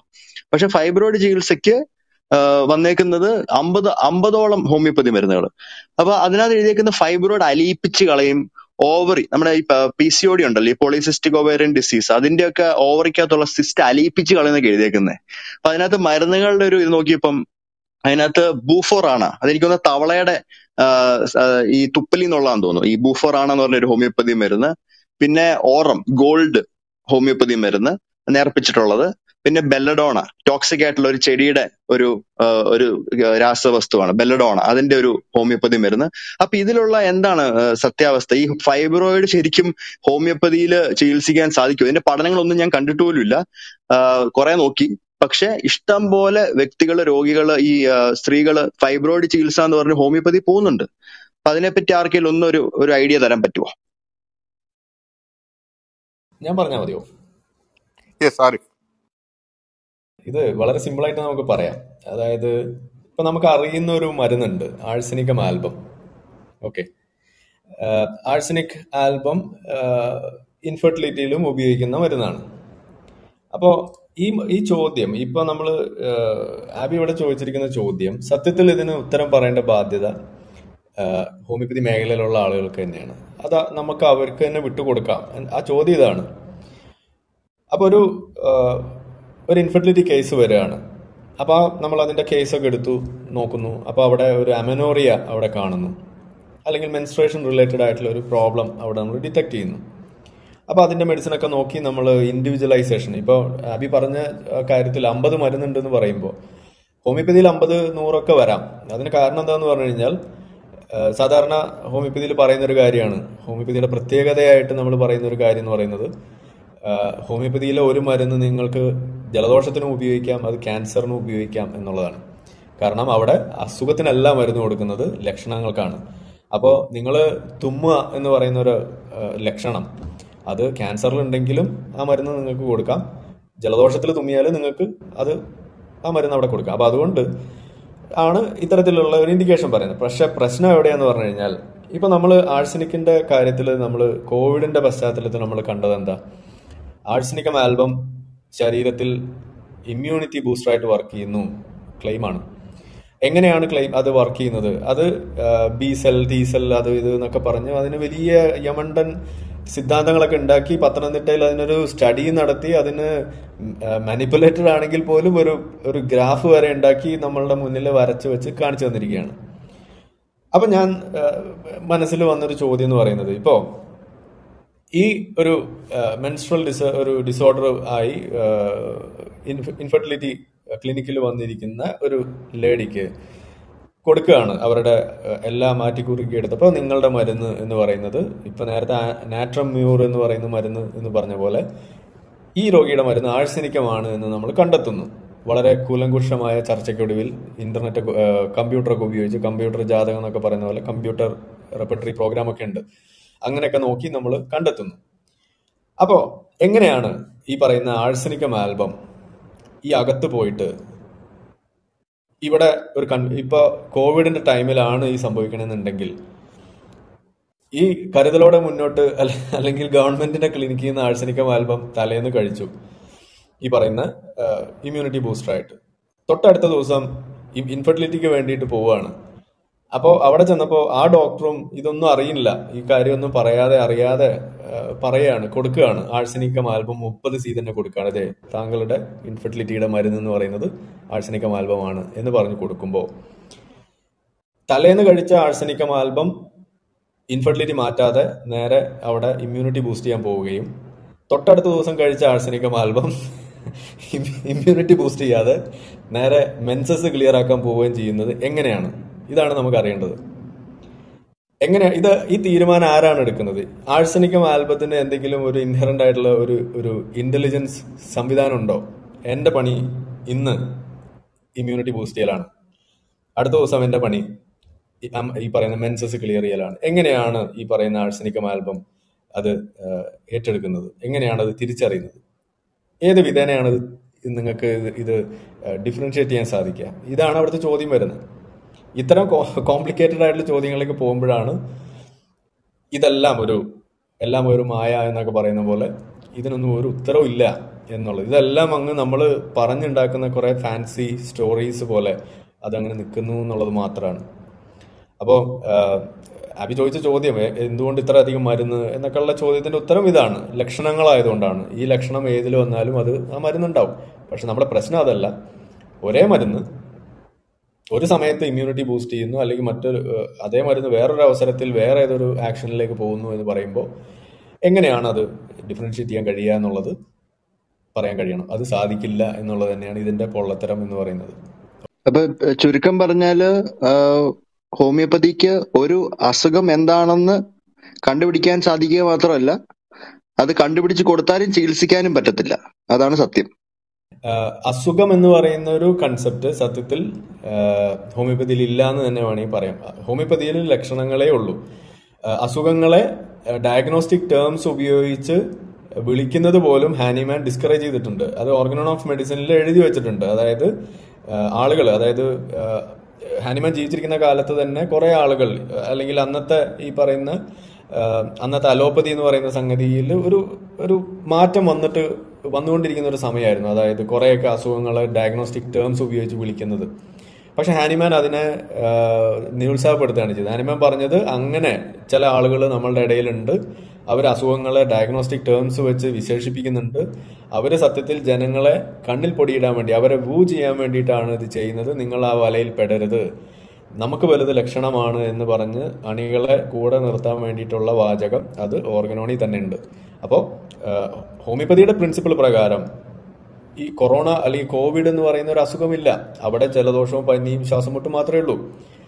ഹോമിയോപ്പതിയുടെ കണ്ണിൽ ഇൻഫെർട്ടിലിറ്റി എന്ന് പറയുന്ന ഒരു അസുഖമില്ല, അല്ലെങ്കിൽ അത്ര ഒരു അവസ്ഥയില്ല. സിൻഡ്രോം ആയിട്ട് പോലും നമുക്ക് അതിനെ കണക്കാക്കാൻ കഴിയില്ല. കാരണം ഹോമിയോപ്പതിയിൽ കുട്ടി ഉണ്ടാവുന്നില്ല, അല്ലെങ്കിൽ മെൻസസ് ഉണ്ടാവുന്നില്ല, അല്ലെങ്കിൽ അങ്ങനെ ചില ലക്ഷണങ്ങൾ മാത്രമേ നമുക്ക് പറയാൻ കഴിയുള്ളൂ. ഈ പറയുന്ന എൻഡോമെട്രിയോസിന് ഞങ്ങൾ മരുന്ന് കൊടുത്തു എന്ന് ഇവർ പറയുന്നു. എങ്ങനെയാണ് എൻഡോമെട്രിയോസിസ് എന്ന് വിളിക്കാൻ സാധിക്കുക? കാരണം അങ്ങനെ ഒരു ഡയഗ്നോസ്റ്റിക് ടേം ഉപയോഗിക്കുന്നത് ഹാനിമാൻ പറഞ്ഞിട്ടില്ല. അപ്പോൾ നമ്മൾ ഇന്നത്തെ കാലത്ത് നിലനിൽക്കണം എന്നുണ്ടെങ്കിൽ നാടോടുമ്പോൾ നടുവേ ഓടുക എന്ന് പറഞ്ഞ പോലെ അതേ വഴിയുള്ളൂ. ഡയഗ്നോസ്റ്റിക് ടേം ഒക്കെ ഉപയോഗിച്ച് ഇപ്പോൾ BHMSലൊക്കെ നമ്മളിത് പഠിക്കുന്നത് സത്യത്തിൽ ഇന്നത്തെ ഒരു ആധുനിക ലോകത്ത് പിടിച്ചു നിൽക്കണം എന്നുണ്ടെങ്കിൽ ഇത് അറിയണം, എന്നാലേ നിൽക്കാൻ പറ്റുള്ളൂ. അല്ലെങ്കിൽ രോഗികൾ നമ്മുടെ കൂടെ നിൽക്കില്ല. അപ്പൊ അതുകൊണ്ടാണ് സത്യത്തിൽ അങ്ങനെ നിൽക്കുന്നത്, അതങ്ങനെ പറയേണ്ടി വരുന്നത്. പക്ഷെ തിയറി പ്രകാരം ഇതിനൊന്നും യാതൊരു അടിസ്ഥാനവുമില്ല. അതിനെ നിരുത്സാഹപ്പെടുത്തുകയും കൂടിയാണ് ചെയ്തിരിക്കുന്നത്, ഇൻക്ലൂഡിങ് നമ്മളെ പാരസൈറ്റോളജിയും എല്ലാം. ഇപ്പോൾ വൈറ്റൽ ഫോഴ്സ് തിയറിനെ നമ്മളെപ്പോഴും പറയാറുണ്ട്. ഹോമിയോപ്പതിയിൽ എവിടെയാണ് ജേം തിയറി ഉള്ളത്? ബാക്ടീരിയ വൈറസ് എന്ന് പറയുന്ന കൺസെപ്റ്റ് അതിന് ഓപ്പോസിംഗ് ആണ് ഹോമിയോപ്പതി എന്ന് പറയുന്നത്. മെറ്റീരിയൽ കോസ് അല്ല ഡിസീസിന്. ബാക്ടീരിയ എന്ന് പറയുന്നത് മെറ്റീരിയലാണ്, വൈറസ് എന്ന് പറയുന്നത് മെറ്റീരിയലാണ്. മെറ്റീരിയൽ കോസ് ഇല്ല. അസുഖങ്ങൾക്ക് ഡൈനാമിക് കോസ് ആണ്, അത് വൈറ്റൽ ഫോഴ്സിന്റെ ഡീറേഞ്ച്മെന്റ് ആണെന്നാണ് ഹോമിയോപ്പതി പഠിപ്പിക്കുന്നത്. അപ്പോൾ അങ്ങനെ നോക്കുമ്പോൾ ഡയഗ്നോസ്റ്റിക് ടേം ഉപയോഗിച്ച് അസുഖങ്ങളെ വിളിക്കുന്നതും ഡയഗ്നോസിസ് നമ്മൾ കൊടുത്താൽ പോലും അതിന് വാല്യൂ ഇല്ല. പക്ഷെ ഇന്ന് ആളുകൾ അതൊക്കെ ചെയ്യുന്നത് ജീവിക്കാൻ വേണ്ടി, അല്ലെങ്കിൽ ഇന്നത്തെ കാലഘട്ടത്തിനൊപ്പം നീങ്ങാൻ വേണ്ടിയിട്ട് ചെയ്യുന്ന ഒരു കാര്യം മാത്രമാണ്. ആരിഫ്, ഞാനൊരു കാര്യം ചോദിച്ചോട്ടെ. ഇപ്പം ആരിഫ് ഇത് വളരെ ഡീറ്റെയിൽ അവരുടെ പറഞ്ഞു. അപ്പം നമ്മുടെ നാട്ടില് ഇപ്പം ഈ ആർസനിക് ആൽബം 30C എന്ന് പറഞ്ഞ സാധനം കഴിക്കുന്ന ആൾക്കാര് അവരറിയുന്നുണ്ടോ ആരോഗ്യവനായ വ്യക്തിയിൽ ഈ മരുന്ന് പ്രയോഗിച്ചു കഴിഞ്ഞാൽ അവർക്ക് ഈ പറയുന്ന രോഗലക്ഷണങ്ങളെല്ലാം വരും? അങ്ങനെ ശരിയാണെങ്കിൽ, ഹോമിയോപ്പതിയിൽ എഴുതി വെച്ചത് ശരിയാണെങ്കിൽ, ഈ പറഞ്ഞ ആൾക്കാർക്ക് സത്യം പറഞ്ഞാൽ വന്ധ്യത വരണ്ടേ? അവരുടെ സിമിലബസ് ഒക്കെ കറക്റ്റ് ആണെങ്കിൽ. ഞാൻ ചോദിച്ചത് ആരിഫിന് മനസ്സിലായോ? അല്ലേ? ആർസനിക് ആൽബം 30C കഴിച്ചത് ശരിയാണെങ്കിൽ, അവരുടെ പുസ്തകത്തിൽ എഴുതി വെച്ചത് ശരിയാണെങ്കിൽ, അവർ പഠിക്കുന്നത് ശരിയാണെങ്കിൽ, ഈ കഴിക്കുന്ന ആൾക്കാർക്ക് വന്ധ്യതയുടെ ലക്ഷണങ്ങൾ വരണ്ടേ? തീർച്ചയായിട്ടും വരണം, അപ്പോഴാണ് അത് ശരിയാവുള്ളൂ. പിന്നെ വന്ധ്യത വരണ്ടേ എന്ന് ചോദിക്കുന്നതിന് പകരം വന്ധ്യതയുടെ ലക്ഷണങ്ങൾ വരണ്ടേ എന്ന് പറഞ്ഞാൽ ഓക്കെ, ക്ലിയർ ആയി. കറക്റ്റ് വന്ധ്യതയുടെ ലക്ഷണങ്ങൾ വരേണ്ടതാണ്. മെൻസസിലെ ഇറഗുലാരിറ്റീസ് വരണം, അല്ലെങ്കിൽ അതുപോലെയുള്ള കാര്യങ്ങൾ വരണം. ഇപ്പോൾ മെയിൽസിനാണെന്നുണ്ടെങ്കിൽ അവരുടെ സ്പെർമറ്റോജനസിസിലെ പാത്വേയിൽ എന്തെങ്കിലും പ്രശ്നങ്ങൾ ഉണ്ടാവണം, അങ്ങനെയുള്ള കാര്യങ്ങൾ അവിടെ സംഭവിക്കണം. അത് വരുന്നില്ല. അപ്പൊ അതിനർത്ഥം ഒന്നുകിൽ ഡ്രഗ് പ്രൂവിംഗ് എന്ന് പറയുന്ന ഒരു സാധനം ഈ പറയുന്ന ഉയർന്ന ആവർത്തിയിലുള്ള മരുന്ന് കൊണ്ട് സാധിക്കില്ല. ഈ പറഞ്ഞ കാര്യം സത്യത്തിൽ ഹോമിയോപ്പതിയുടെ അകത്ത് നിൽക്കുമ്പോൾ തന്നെ നമ്മൾ പറഞ്ഞിട്ടുള്ള കാര്യമാണ്. അങ്ങനെ നമുക്ക് ആവർത്തിക്കപ്പെട്ട മരുന്ന് കൊണ്ട് ഇതുപോലെ ഡ്രഗ് പ്രൂവിംഗ് ഉണ്ടാക്കാൻ സാധിക്കില്ല എന്നുള്ളത്. കാരണം ഹാനിമാൻ ഈ പറയുന്ന ഡ്രഗ് പ്രൂവിംഗ് നടത്തിയിരിക്കുന്നത് മുഴുവൻ, അല്ലെങ്കിൽ ഏറ്റവും കൂടുതലും കണ്ടെത്തിയിരിക്കുന്നത് താഴ്ന്ന സംഗതികൾ കൊടുത്തിട്ടാണ്. ഇപ്പോൾ സിങ്കോണബർഗ് എക്സ്പെരിമെന്റ് തന്നെ എടുത്ത് നോക്കി കഴിഞ്ഞാൽ അത് വലിയ ക്രൂഡ് സബ്സ്റ്റൻസ് ആയിട്ടാണ് ഹാനിമാൻ അത് കഴിച്ചിരിക്കുന്നത്. പിന്നെ അതിനോടൊപ്പം കുറച്ച് ഇതേപോലെയുള്ള ഡയല്യൂട്ടഡ് ആയിട്ടുള്ള സാധനം കൂടി കഴിച്ചിട്ട് പിന്നെ മനസ്സിൽ തോന്നുന്ന കുറെ കാര്യങ്ങളൊക്കെ എഴുതി വെച്ച് അങ്ങനെ വരുമ്പോൾ അതിന്റെ ഒരു സ്റ്റാറ്റിസ്റ്റിക്കൽ ആയിട്ടുള്ള ഒരു സിഗ്നിഫിക്കൻസ് നഷ്ടപ്പെടുന്ന സാധനം ആയാൽ പോലും അത് അതിനകത്ത് ചേർത്ത് വെച്ചിട്ട് ഒരു വലിയൊരു ലിറ്ററേച്ചർ ഉണ്ടാക്കിയതാണ് സത്യത്തിൽ ഈ പറയുന്ന മെറ്റീരിയൽ മേടിക്കുക എന്ന് പറയുന്നത്. അതിലെല്ലാം ഉണ്ട്, ഈ പറയുന്ന ഡ്രഗ് പ്രൂവിംഗ് സിംറ്റം ഉണ്ട്, എല്ലാം ഉണ്ട്. പക്ഷെ ഹനിമാൻ അങ്ങനെ പറഞ്ഞിട്ടുണ്ട്, ഇപ്പൊ ഇത് കഴിച്ചാൽ വരും എന്ന് പറഞ്ഞിട്ടുണ്ടെങ്കിൽ അത് ആര് കഴിച്ചാലും വരണം, എന്നാലേ അത് ശരിയാവുള്ളൂ. അതാണ് അതിന്റെ ഒരു കിടപ്പെന്ന് പറയുന്നത്. Okay, thank you.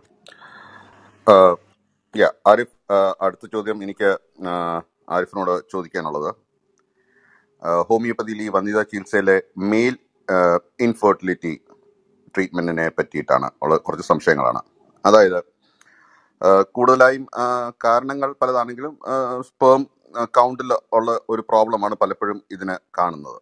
അപ്പോൾ ഈ ഹോമിയോപ്പതിയുടെ തത്വശാസ്ത്രം സിമിലിബസ് ക്യുരന്റ് എന്ന് പറയുന്ന തത്വശാസ്ത്രം വെച്ചിട്ട് എങ്ങനെയാണ് ഒരുപക്ഷെ ഇവർക്ക് ഈ സ്പേം കൗണ്ട് കൂട്ടാൻ പറ്റുക? ഒന്ന്. രണ്ടാമത്തെ കാര്യം, ഇവിടെ നേരത്തെ ഇട്ടിരുന്ന ഒരു ഓഡിയോ ക്ലിപ്പിൽ പറയുന്നുണ്ടായിരുന്നു പല ആധുനിക വൈദ്യശാസ്ത്ര ഡോക്ടർമാരുടെ അടുത്ത് പോയിട്ടും ഗർഭം ധരിക്കാതിരുന്ന ദമ്പതികൾ 17 വർഷത്തോളം ഇരുന്നിട്ട് ഈ പറയുന്ന മഹത് വ്യക്തിയുടെ അടുത്ത് അദ്ദേഹം ആ സ്ത്രീയെ ശ്രദ്ധിക്കുകയും സ്ത്രീ വളരെ ലജ്ജാവതിയായിരുന്നു, കുനിഞ്ഞിരിക്കുന്നു, നാണം പോലെ ഇരിക്കുന്നു ഒക്കെ കണ്ടപ്പോൾ അതിനൊക്കെയുള്ള മരുന്നുകൾ, അതായത് ലക്ഷണങ്ങൾക്കുള്ള മരുന്നുകൾ കൊടുത്താണ് അവർ ഗർഭധാരണം ധരിച്ചതെന്ന് പറയുന്നു. അപ്പോൾ ഇങ്ങനെ വരുമ്പോൾ ഈ പറഞ്ഞ ഡയഗ്നോസിസ് മറ്റ് ടെസ്റ്റുകളോ ഒന്നും ഇവിടെ പ്രസക്തമല്ലാതെ ആവുകയാണ്. അപ്പൊ ആ സാഹചര്യത്തിൽ വരുന്ന ദമ്പതികളിൽ ആർക്കാണ് പ്രശ്നം എന്ന് എന്ത് ലക്ഷണം നോക്കിയിട്ടാണ് ഇവര് മനസ്സിലാക്കുന്നത് ഇത് സ്ത്രീക്കാണോ പുരുഷനാണോ പ്രശ്നം എന്നുള്ളത്? ഇതിനനുസരിച്ച് എങ്ങനെയാണ് ആർക്കാണ് മരുന്ന് കൊടുക്കുന്നത്? അപ്പം ഈ ഒരു ഭാഗം ഒന്ന് അഡ്രസ് ചെയ്ത്. രോഗിയുടെ ഇരിപ്പും കിടപ്പും ഒക്കെ വെച്ച് അവരെ നാണം കുടുങ്ങിയിരിക്കുന്നു അല്ലെങ്കിൽ അത്തരം കാര്യങ്ങളൊക്കെ വെച്ച് മെഡിസിൻ കൊടുക്കുക എന്ന് പറയുന്നത് ഞാനും എല്ലാം ചെയ്തിട്ടുള്ള ഒരു കാര്യം തന്നെയാണ്. കാരണം അത് നമ്മളുടെ കരിക്കുലത്തിൽ അങ്ങനെ ഒരു പഠന രീതി ഉണ്ട്. ആളുകളെ കോൺസ്റ്റിറ്റ്യൂഷണലി നോക്കുന്നു, അവരുടെ ഇതുപോലെയുള്ള മാനറിസംസ് ആയാലും ഇതുപോലുള്ള കാര്യങ്ങളൊക്കെ ഉപയോഗിച്ചിട്ട് മെഡിസിനിലേക്ക് എത്തുക എന്ന് പറയുന്നത് ഇതിന്റെ ഒരു ഭാഗമാണ്. പക്ഷെ ഇതിലെ പ്രശ്നം എവിടെയെന്ന് പറഞ്ഞു കഴിഞ്ഞാൽ ഇതിന്റെ ഒരു അങ്ങേ അറ്റമുണ്ട്. അങ്ങേ അറ്റം എന്ന് പറഞ്ഞു കഴിഞ്ഞാൽ ഒരാൾ വരുന്നു, അയാളെ കാണുമ്പോൾ അയാളുടെ മുഖം പട്ടിയെ പോലെ ഇരിക്കുന്നു, ഓക്കെ, അപ്പൊ നമുക്ക് ഒരു ആനിമൽ കിങ്ഡത്തിലുള്ള ഏതെങ്കിലും ഒരു മെഡിസിൻ കൊടുക്കാമെന്ന് പറയുന്ന ഒരു ഹോമിയോപ്പതി ഒരു സിദ്ധാന്തമുണ്ട്. അതേപോലെ ഒരാളെ കാണുന്നു, അപ്പൊ അവര് എട്ടുകാലി നടക്കുന്ന പോലെ നടക്കുന്നു, അല്ലെങ്കിൽ എട്ടുകാലിയുടെ കൈ പോലെയാണ് അവരെ കൈ മീൻസ് കാല് പോലെയാണ് അവരുടെ കൈകളൊക്കെ ഇരിക്കുന്നത്, അപ്പൊ നമുക്ക് അവരെ ഒരു സ്പൈഡർ റെമഡി നമുക്ക് കൊടുക്കാന്ന് പറയുന്നവരുണ്ട്. ഒരാളെ കണ്ടപ്പോൾ ഇതേപോലെ ഭയങ്കര നാണം കുണുങ്ങിയിരിക്കുന്നു, അപ്പൊ നാണം കുണുങ്ങിയിരിക്കുന്നത് വേറെ ഒരു ഗ്രൂപ്പ് ഓഫ് കിങ്ഡത്തിന്റെ ക്യാരക്ടറിസ്റ്റിക്സ് ആണ്, അപ്പൊ നമുക്ക് ആ കിങ്ഡത്തിൽ മരുന്ന് കൊടുക്കാന്ന് പറയുന്നു. അപ്പൊ ഇങ്ങനെയൊക്കെ പോയി ഇതിനൊക്കെ ഹോമിയോപ്പതിയുടെ ഭാഗമായിട്ട് അവതരിപ്പിക്കുന്ന സംഗതികളുണ്ട്. അതിന് അത് വെച്ചിട്ട് പേപ്പർ പബ്ലിഷ് ചെയ്യുന്നുണ്ട്, അത് വെച്ച് ക്യൂർ ഉണ്ടാവുന്നുണ്ട്, അത് വെച്ച് എല്ലാം. അതിന് മറ്റൊരു എക്സാമ്പിളാണ് നമ്മളെ ഹെയർ ട്രാൻസ്മിഷൻ എന്ന് പറയുന്ന ഒരു സാധനം. അതായത് നമുക്കറിയാം, മുടി ടു മുടി, ഡമ്മി ടു ഡമ്മി എന്നൊക്കെ പറയുന്ന പോലെ ഒരാളുടെ മുടിയും അത് ഡോക്ടർ കുപ്പിയിൽ ഇറക്കി വെക്കുന്നു. രോഗി ഇനി ചൊവ്വയിലായാൽ പോലും അവിടെ ഇരുന്നാൽ മതി. ഡോക്ടർ ജലദോഷം വന്നു കഴിയുമ്പോൾ ഇവിടെ കുപ്പിയിലേക്ക് ആ മുടി എടുത്ത് വെക്കുന്നു. പേര് മാറാൻ പാടില്ല, കാരണം മുടികൾ തമ്മിലാണ് അതിൻ്റെ ഒരു കമ്മ്യൂണിക്കേഷൻ അവിടെ നടക്കുന്നത്. അപ്പോൾ ഇതിനെല്ലാം ഇവിടെ നിലനിൽക്കുന്നത്. അതിനും ഈ പറയുന്ന പോലെ കുറേ ഡാറ്റ ഉണ്ട്, കുറേ കേസ് റിപ്പോർട്ട്സ് ഉണ്ട്, എല്ലാ സാധനവും ഇവിടെ ഉണ്ട്. അപ്പോൾ പ്രശ്നം എവിടെയാന്ന് പറഞ്ഞു കഴിഞ്ഞാൽ, ഇതിൽ ചില ആളുകൾ ചിലതിനെ തള്ളും. അതാണ് ഇവിടുത്തെ വിഷയം വരുന്നത്. അതായത് ഇപ്പൊ കേരളത്തിലേക്ക് നമ്മൾ നോക്കിക്കഴിഞ്ഞാൽ, ഇപ്പൊ നാണം കുണുങ്ങിയിരിക്കുന്ന ആളെ നോക്കിയിട്ട് മരുന്ന് കൊടുക്കുമ്പോൾ അത് കേട്ട് കൈയടിക്കും. കേരളത്തിലെ ഒരു 99% ഹോമിയോപ്പതി ഡോക്ടർമാരെന്ന് വേണമെങ്കിൽ ഞാൻ പറയും. അത്രയും ആളുകൾ അത് കൈയടിക്കും. കാരണം വാവ്, വണ്ടർഫുൾ, മിറാക്കിൾ, എന്താണ് ഹോമിയോപ്പതിയുടെ ഒരു വലിയ സംഭവമാണ്, കൺഗ്രാജുലേഷൻസ് എന്നൊക്കെ പറയും. പക്ഷെ അവരതേ നാക്കുകൊണ്ട് തന്നെ ഈ മുടി കൊണ്ട് ചികിത്സിക്കുന്ന ആളെ തള്ളി പറയും. ഇതുപോലെ പട്ടിയുടെയും എട്ടുകാലിയുടെയൊക്കെ മുഖം നോക്കിയിരുന്നിട്ട് അതിനെ ചികിത്സിക്കുന്നവരെ തള്ളി പറയും. അപ്പൊ അവരെ കുഴപ്പം എന്താന്ന് പറഞ്ഞു കഴിഞ്ഞാൽ അത്രയ്ക്ക് അങ്ങോട്ട് പോകണ്ടെന്നാണ് ഈ പറയുന്നത്. അപ്പൊ ഇവിടുത്തെ പ്രശ്നം എന്ന് പറയുന്നത്, ഓരോ ആളുകൾക്ക് അവരവർക്ക് വേണ്ടത് അവരവരുടെ കയ്യിലുള്ളത് ശരിയും ബാക്കിയുള്ളതൊക്കെ തെറ്റുമായിട്ട് അവർക്ക് തന്നെ ഫീൽ ചെയ്യുന്നുണ്ട്.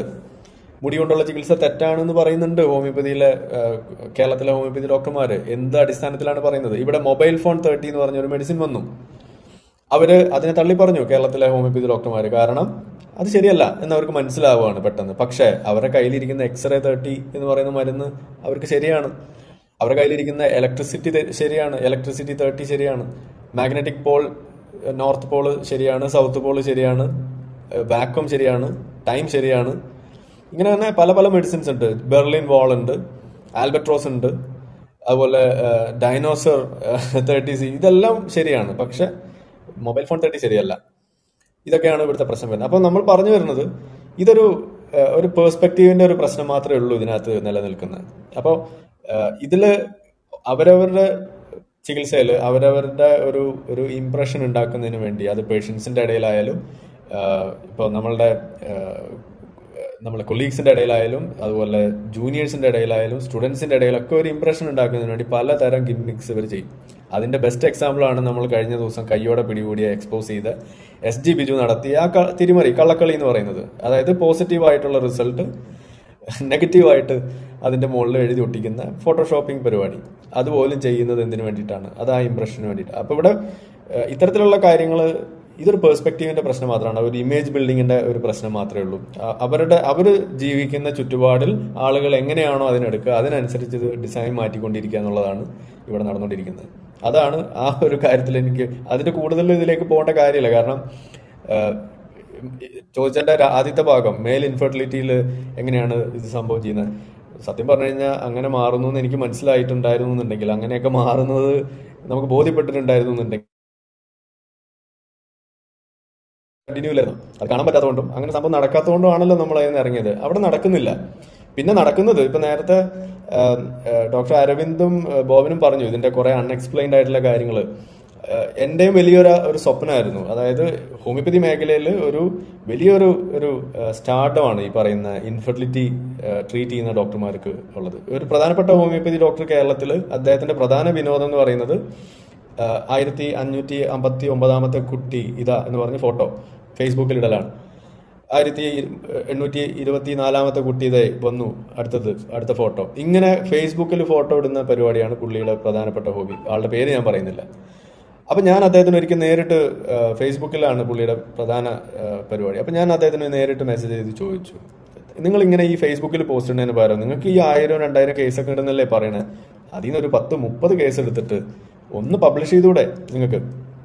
ഇനി നിങ്ങൾക്ക് പബ്ലിഷ് ചെയ്യാൻ പറ്റില്ല എന്നുണ്ടെങ്കിൽ ഞാൻ വരാം, ഒരു 2-3 മാസം അവിടെ ഇരുന്ന് ഫ്രീ ആയിട്ട് വേണമെങ്കിൽ അത് ചെയ്തു തരാം, അങ്ങനെയെങ്കിലും നിങ്ങൾക്ക് ചെയ്തുകൂടെ എന്ന് ചോദിച്ചു. അദ്ദേഹം അന്ന് നമുക്ക് നോക്കാം, ശരിയാക്കാം, ഞാൻ ഉടനെ തന്നെ അതിന് ചെയ്തുകൊണ്ടിരിക്കുകയാണ്, വരാമെന്നൊക്കെ പറഞ്ഞതല്ലാതെ ഒരു തരത്തിലും അത് ഇപ്പോഴും പുള്ളി ആ ഫോട്ടോ ഇടുന്നുണ്ടെന്നാണ് എനിക്ക് മനസ്സിലാവുന്നത്. അപ്പോൾ അവിടെ നടക്കുന്നത് ഇത്തരത്തിലുള്ള കാര്യങ്ങൾ മാത്രമാണ്. അപ്പോൾ ഈ തരത്തില് ഇതുപോലെയുള്ള ഗിമിക്സ് കാണിച്ചും ഇതുപോലെ ഒരു മാർക്കറ്റിങ്ങിന് വേണ്ടി ഇത് ഉപയോഗിക്കുന്നു എന്നുള്ളതല്ലാതെ ഇത് പബ്ലിഷ് ചെയ്തുകൊണ്ട് ഇത് ഫലവത്താണെന്ന് തെളിയിക്കാൻ വേണ്ടിയിട്ടുള്ള ആത്മാർത്ഥമായ ശ്രമം അത് നടക്കാത്തത് എന്തുകൊണ്ടെന്ന് ചോദിച്ചു കഴിഞ്ഞാൽ, അത് ആത്മാർത്ഥത ഇല്ലാത്തതുകൊണ്ടല്ല, അങ്ങനെ ഒരു സാധനം തെളിയിക്കാനുള്ള സാധ്യത അവിടെ ഇല്ല എന്ന് ഇവർക്ക് തന്നെ അറിയാമെന്നുള്ളത് കൊണ്ടാണ്. അതിന് ബെസ്റ്റ് എക്സാമ്പിളാണ് ഈ കഴിഞ്ഞ വർഷങ്ങളിലെല്ലാം നമ്മൾ കണ്ടിട്ടുള്ള ഇതുപോലെയുള്ള ഈ മാമാങ്കങ്ങൾ നടക്കും. ഈ ജനനി പ്രൊജക്റ്റിലൂടെ ഉണ്ടായിട്ടുള്ള കുട്ടികളെ സംഗമം എന്ന് പറഞ്ഞിട്ട് നടക്കുന്നത്. ആ കുട്ടികളിലൊക്കെ ഇപ്പോൾ കൈപിടിച്ചൊക്കെ നടന്നു വരുന്ന പ്രായത്തിലൊക്കെ ആയിട്ട് ഇപ്പോഴും അവരൊക്കെ തന്നെയാണ് ഇതിനകത്ത് വരുന്നത്. കാരണം ഈ 1000-2000 കുട്ടികളുള്ളതിൽ അവരിൽ തന്നെ പെട്ട ആളുകൾ മാറി മറിഞ്ഞും ഒക്കെ തന്നെയാണ് ഈ കേസുകൾ ഉണ്ടാകുന്നത്. കുറച്ച് പുതിയ ആളുകളും അതിനകത്ത് വരുന്നു. അങ്ങനെ ഒരു മിക്സപ്പ് ആയിട്ടാണ് അതിപ്പോഴും നടന്നുകൊണ്ടിരിക്കുന്നത്. ഇത് കുറച്ച് ആളുകൾ മതി ഇത് നടക്കാൻ. കാരണം 95% ഇതിനകത്ത് സക്സസ് ഇല്ലാത്തതാണ് എന്നുള്ളതാണ് ഇതിൻ്റെ ഒരു കാര്യം. പിന്നെ വേറൊരു കാര്യം കൂടി പറയാം. ഈ മെയിൽ ഇൻഫെർട്ടിലിറ്റി ഇങ്ങനെ ഒരു സ്റ്റാർഡമുള്ള ഒരു സംഗതി ആയതുകൊണ്ട് തന്നെ എൻ്റെ വലിയൊരു സ്വപ്നമായിരുന്നു ഇത് സമയത്ത് എങ്ങനെയെങ്കിലും ഇൻഫെർട്ടിലിറ്റി കേസിൽ എങ്ങനെയെങ്കിലും പിടിച്ചു കയറണം എന്ന് പറഞ്ഞിട്ട്. അങ്ങനെ ചില കേസസ് ഒക്കെ വരും. അപ്പം നമ്മളുടെ രീതി പ്രകാരം ഇത് കേസെടുത്ത് കഴിയുമ്പോൾ നമുക്ക് മനസ്സിലാക്കുന്നു ഇതേപോലെ ചെറിയ ചെറിയ പ്രശ്നങ്ങൾ പലപ്പോഴും ന്യൂട്രീഷണൽ ആയിട്ടുള്ള കറക്ഷൻ കൊടുക്കുമ്പോൾ തന്നെ അവരുടെ പ്രശ്നങ്ങൾ ക്ലിയർ ചെയ്യുന്നതായിട്ടാണ് കണ്ടിട്ടുള്ളത്. ഒന്നാമത്തെ കാര്യം. രണ്ടാമത്തെ കാര്യം കൂടുതലും സൈക്കോളജിക്കൽ ആയിട്ടുള്ള റീസൺസ് ആണ് കണ്ടിട്ടുള്ളത്. അതിൽ പലപ്പോഴും ഇപ്പോൾ ഒരു എക്സാമ്പിൾ പറഞ്ഞു കഴിഞ്ഞാൽ പ്രിമച്ചർ ഇജാക്കുലേഷൻ അതുപോലെയുള്ള ചില ചെറിയ ചെറിയ പ്രശ്നങ്ങളൊക്കെ ആയിട്ട് വലിയ കുഴപ്പമായിട്ട് അവർ വിചാരിച്ചിട്ട് വരുന്ന സംഗതികളുണ്ട്. ഇതിന് വളരെ സിമ്പിളായിട്ട് പലപ്പോഴും നമുക്ക് ഹെൽപ്ഫുൾ ആയിട്ടുള്ള ഒരു ടിപ്പ് പറയുകയാണെങ്കിൽ ഈ സിമ്പിളായിട്ട് കോണ്ടം ഉപയോഗിക്കാൻ പറയുമ്പോൾ സ്വാഭാവികമായിട്ടും അവർക്ക് ഈ പറയുന്ന പ്രിമച്ചർ ഇജാക്കുലേഷനിലൊക്കെ വലിയ വ്യത്യാസം വരുന്നതായിട്ട് നമുക്ക് കണ്ടിട്ടുണ്ട്. അതിന് വലിയ റോക്കറ്റ് സയൻസ് ഒന്നും വേണ്ട.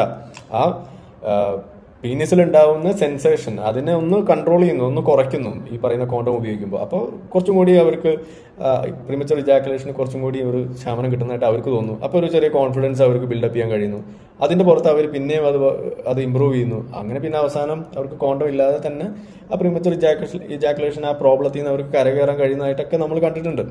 അപ്പം ഇതെല്ലാം അവിടെ സംഭവിക്കുന്നു. അതേപോലെ വേറെ ചില കേസുകളിൽ ഇതേപോലെ നമ്മൾ നോക്കിയപ്പോൾ കണ്ടത് ഇതേപോലെയുള്ള ഭാര്യ ഭർത്താവ് അവർ 2 ടൈമിലാണ് ജോലി ചെയ്യുന്നത്. അപ്പൊ ഇതൊക്കെ അന്വേഷിച്ച് കഴിയുമ്പോഴാണ് അപ്പൊ ഇവരും ഈ പറഞ്ഞു വരുന്നത് എങ്ങനെയാണ്, ഞങ്ങൾ 5 വർഷമായി ഇംഗ്ലീഷ് മരുന്ന് കഴിക്കുന്നു, ഞങ്ങൾക്ക് കുട്ടികൾ ഉണ്ടാവുന്നില്ല, കുറെ കാശ് ചെലവാക്കി, ഞങ്ങൾ എന്ത് ചെയ്യും എന്നൊക്കെ പറഞ്ഞിട്ടാണ് വരുന്നത്. ചോദിച്ചു വന്നപ്പോൾ ഒരാൾക്ക് നൈറ്റ് ഡ്യൂട്ടിയാണ്.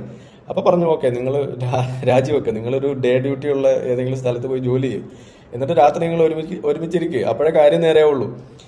അങ്ങനെ ചെയ്യുന്നതോടുകൂടി അവരുടെ പ്രശ്നം മാറുകയാണ്. ഇതേപോലെ പലതും. അപ്പോൾ ഇത്തരത്തിലുള്ള കാര്യങ്ങൾ ചെയ്തപ്പോൾ തന്നെ അസുഖങ്ങൾ മാറാൻ തുടങ്ങുമെന്ന് കണ്ടപ്പോൾ എനിക്ക് മനസ്സിലായി ഇതിനകത്ത് വലിയ സ്കോപ്പ് ഒന്നുമില്ല എന്ന് എനിക്ക് മനസ്സിലാവാണ് ചെയ്തത്. അപ്പോൾ നമുക്ക് കേസിൽ കുറഞ്ഞ് കിട്ടാത്തത് കൊണ്ടോ അസുഖം മാറാത്തതോ അല്ലായിരുന്നു നമ്മുടെ പ്രശ്നം. ഇതിൽ വലിയ റോള് മരുന്നിന് ഉള്ളതായിട്ട് എനിക്ക് കാണാൻ കഴിഞ്ഞില്ല എന്നുള്ളത് തന്നെയാണ് സത്യാവസ്ഥ. അങ്ങനെ ഇല്ലാത്തൊരു സാധനത്തിന് പിന്നെ അവരെ മരുന്ന് തീറ്റിക്കാൻ എങ്ങനെയാണ് നമുക്ക് സാധിക്കാം? അത് കണ്ടിട്ടാണ് നമ്മൾ അതിൽ നിന്ന് വിട്ടത്. അതാണ് അതിൽ സംഭവിക്കുന്നത്. അപ്പോൾ ഈ മെയിൽ ഇൻഫെർട്ടിലിറ്റിയിലൊക്കെ ഉള്ള വിഷയം എന്ന് പറയുന്നത് ഇങ്ങനെയൊക്കെയാണ് നമുക്ക് കാണാൻ കഴിഞ്ഞിട്ടുള്ളത്. Okay, thank you. ആരിഫ്.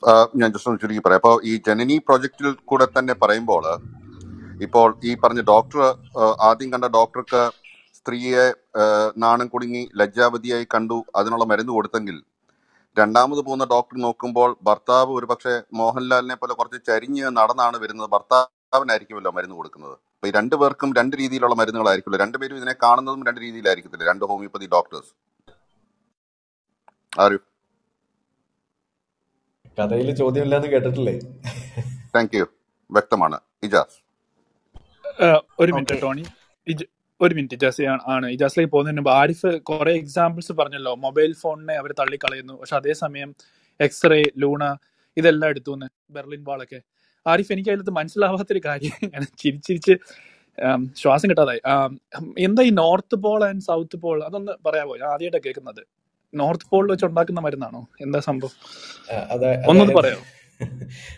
അതിന്റെ മെറ്റീരിയൽ വേണമെങ്കിൽ നമുക്ക് ഷെയർ ചെയ്യാം. അതായത് മാഗ്നറ്റിന് 2 പോൾ ഉണ്ടല്ലോ, ഒന്ന് north Paul and south Paul. അപ്പോൾ ആ മാഗ്നറ്റിന്റെ നോർത്ത് പോള് അതിലേക്ക് ഈ പറയുന്ന ഹോമിയോപ്പതിക് വെഹിക്കിൾ ആയിട്ടുള്ള ഷുഗർ ഓഫ് മിൽക്കോ അല്ലെങ്കിൽ വാട്ടറോ അത് എക്സ്പോസ് ചെയ്തിട്ട് പിന്നീട് ആ സാധനം നമ്മൾ പൊട്ടൻഡൈസ് ചെയ്യുന്നു. ഇതാണ് ആ മരുന്ന് ഉണ്ടാക്കുന്ന രീതി. ക്ലിയർ ആയെന്ന് വിചാരിക്കുന്നു. വളരെ വളരെ ക്ലിയർ ആണ്.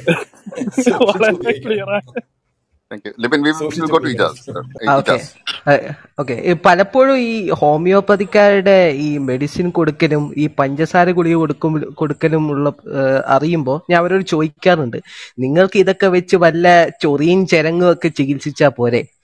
അപ്പൊ അവരെന്റെ അടുത്ത് പറയാറ്, പ്രേമം എന്ന് പറയുന്ന മലയാള സിനിമയിൽ സൗമ്യം പറയുന്ന പോലെ സിമ്പിൾ ആയിട്ടുള്ള കാര്യങ്ങളൊന്നും ഞങ്ങൾക്ക് പറ്റില്ല, ഞങ്ങൾക്ക് പാടുള്ളതേ പറ്റത്തുള്ളൂ. അപ്പോ വളരെ പാടുള്ള കാര്യങ്ങൾ മാത്രമേ ഇവരെടുക്കത്തുള്ളൂ. അപ്പൊ ഈ ഇവരുടെ കേസിൽ വന്നപ്പോൾ അതിനകത്ത് അവര് ക്ലെയിം ചെയ്ത ഒരുപാട് വീഡിയോസ് ഞാൻ കണ്ടിട്ടുണ്ട്. അതിനകത്ത് പ്രധാനമായിട്ടും വന്ന 3 ക്ലെയിമാണ് ഈ ഫൈബ്രോയിഡിനെയും അതുപോലെ ഒവേറിയൻ സിസ്റ്റിനെയും ഈ ട്യൂബൽ ബ്ലോക്കിനെയും ഫെല്ലോപ്പിയൻ ട്യൂബൽ ബ്ലോക്കിനെയും വളരെ സിമ്പിളായി പഞ്ചസാര ഗുളിക കൊടുത്ത് മാറ്റിക്കളയും എന്ന് പറയുന്ന ഒരു ക്ലെയിം. അപ്പൊ ഇതിനകത്ത് എന്താണ് വസ്തുത എന്നറിയാൻ എനിക്ക് താല്പര്യമുണ്ട്. അപ്പൊ ഡോക്ടർ ബോബൻ ഡോക്ടർ അരവിന്ദിന് ആൻസർ ചെയ്യാം. ഓക്കെ, ഞാൻ ഫൈബ്രോയിഡിനെ പറ്റി പറയുകയാണെങ്കിൽ റിലേറ്റഡ് ടു ഇൻഫെർട്ടിലിറ്റി ആണോ അത് കോമൺ ആയിട്ട് പറയണമെന്നുണ്ടെങ്കിൽ, ഫസ്റ്റ് ഓഫ് ഓൾ ഫൈബ്രോയിഡ് എന്ന് പറയുന്നത് വളരെ കോമൺ ആയിട്ട് റീപ്രൊഡക്റ്റീവ് വുമണിൽ കാണുന്ന ഒരു ബിനൈൻ കണ്ടീഷനാണ്, ബിനൈൻ ട്യൂമർ ആണ്. അത് ആദ്യം മനസ്സിലാക്കുക. ഓക്കെ, അത് ഒരു മാലിഗ്നന്റ് ആകാനുള്ള chances very very very less, like 0.5%, less than 0.5% മാത്രമേ ഉള്ളൂ. അതാണ് ഫസ്റ്റ് തിങ്. പിന്നെ അതിന്റെ ഇൻസിഡൻസ് പറയുകയാണെങ്കിൽ reproductive age woman as I said it's almost ഒരു 40 to 60% ആണ് ഒരു റീപ്രൊഡക്റ്റീവ് ഏജ് വുമണിൽ നോക്കിക്കഴിഞ്ഞാൽ അത് ഉണ്ടാവും ഫൈബ്രോയിഡ്. അതൊരു വളരെ സിംറ്റമാറ്റിക് ആയിട്ടായിരിക്കും മിക്കവർക്കും അതായിട്ടാണ് വരുന്നത്. കാര്യം ഫൈബ്രോയിഡ് റിലേറ്റഡ് ആയുള്ള സിംറ്റംസ് വരുന്നത് ജസ്റ്റ് 25% മാത്രമേ ഉള്ളൂ. അത് ആദ്യം മനസ്സിലാക്കുക. ഫൈബ്രോയിഡ് എന്ന് ഉദ്ദേശിക്കുന്നത് വലിയ തേങ്ങയുടെ വലിപ്പത്തിലുള്ള ഉണ്ടാവണം നിർബന്ധമൊന്നുമില്ല. ജസ്റ്റ് ഒരു സീഡ്ലിംഗ് ഫൈബ്രോയിഡ്, ഈവൻ 1 സെന്റിമീറ്ററിന്റെ ഫൈബ്രോയിഡ് എവിടെയെങ്കിലും യൂട്രസിന്റെ അറയിലോ എവിടെയെങ്കിലും ഉണ്ടെങ്കിൽ തന്നെ വി ക്യാൻ കോൾ ദാറ്റ് ഒരു ഫൈബ്രോയിഡ് യൂട്രസ്. ഓക്കെ, പിന്നെ രണ്ടാമത് നമ്മൾ മെയിൻ ആയിട്ട് നോക്കേണ്ടത് number of fibroids, location of the fibroids വളരെ ഇമ്പോർട്ടന്റ് ആണ്. Location of the fibroid especially ഇൻഫെർട്ടിലിറ്റിയിൽ ഞാൻ നേരത്തെ പറഞ്ഞ പോലെ സബ് മ്യൂക്കസ് അല്ലെങ്കിൽ എൻഡോമെട്രിയൽ ലൈനിങ്ങിൽ വരുന്ന ഫൈബ്രോയിഡ്സ് ആണ് ഇമ്പോർട്ടന്റ് ആയിട്ടുള്ളത്. അങ്ങനെയുള്ള കാര്യങ്ങൾ നമ്മൾ basically we can do surgical procedure ആയിട്ട് നമുക്ക് അതിനെ ഡീൽ ചെയ്യാം എന്നുള്ളതാണ് എന്റെ വസ്തുത. ഓക്കെ, പിന്നെ ഓവറോൾ ഫൈബ്രോയിഡിനെ പറ്റി കൂടുതലായിട്ട് അറിയുന്നുണ്ടെങ്കിൽ, ഫോർ എക്സാമ്പിൾ ലൈക്ക് എന്താ പറയുന്നത്, ഞാൻ പറഞ്ഞ പോലെ ഒരു ഇൻസിഡന്റൽ ഫൈൻഡിങ് ആണ്. അപ്പം ഈ ഫൈബ്രോയിഡ് റിലേറ്റഡ് ആയിട്ടുള്ള സിംറ്റംസ് എന്ന് പറയുന്നത് they can have excessive bleeding during periods, അല്ലെങ്കിൽ irregular bleeding വരാം, അല്ലെങ്കിൽ ഹ്യൂജ് ഫൈബ്രോയിഡ് ആണെങ്കിൽ പ്രഷർ സിംറ്റംസ് വരാം.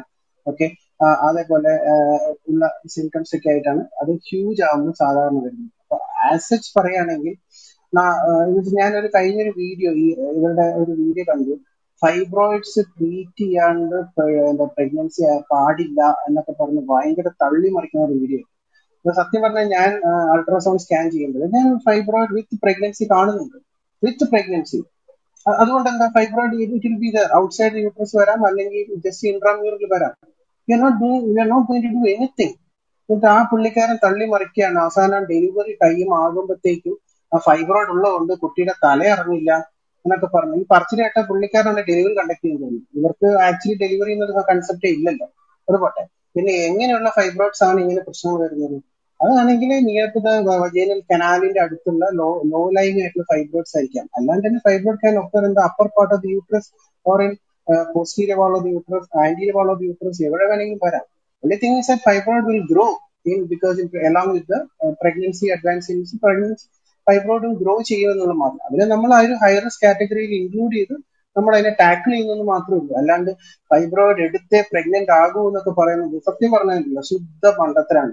നമ്മൾ അതിനെ വെച്ച് കളിക്കുന്നവരാണ്, അവരത് കണ്ടിട്ട് പോലും ഉണ്ടാവില്ല. അപ്പൊ അത് ഒരു തെറ്റിദ്ധാരണ വെറുതെ ആളുകളിൽ ക്രിയേറ്റ് ചെയ്യാതെ മാത്രമേ ഉള്ളൂ. Okay, thank you. മറ്റേ ഓവേറിയൻ സിസ്റ്റം ആണെങ്കിൽ അരവിന്ദ് ഡീൽ ചെയ്യും. Thank you.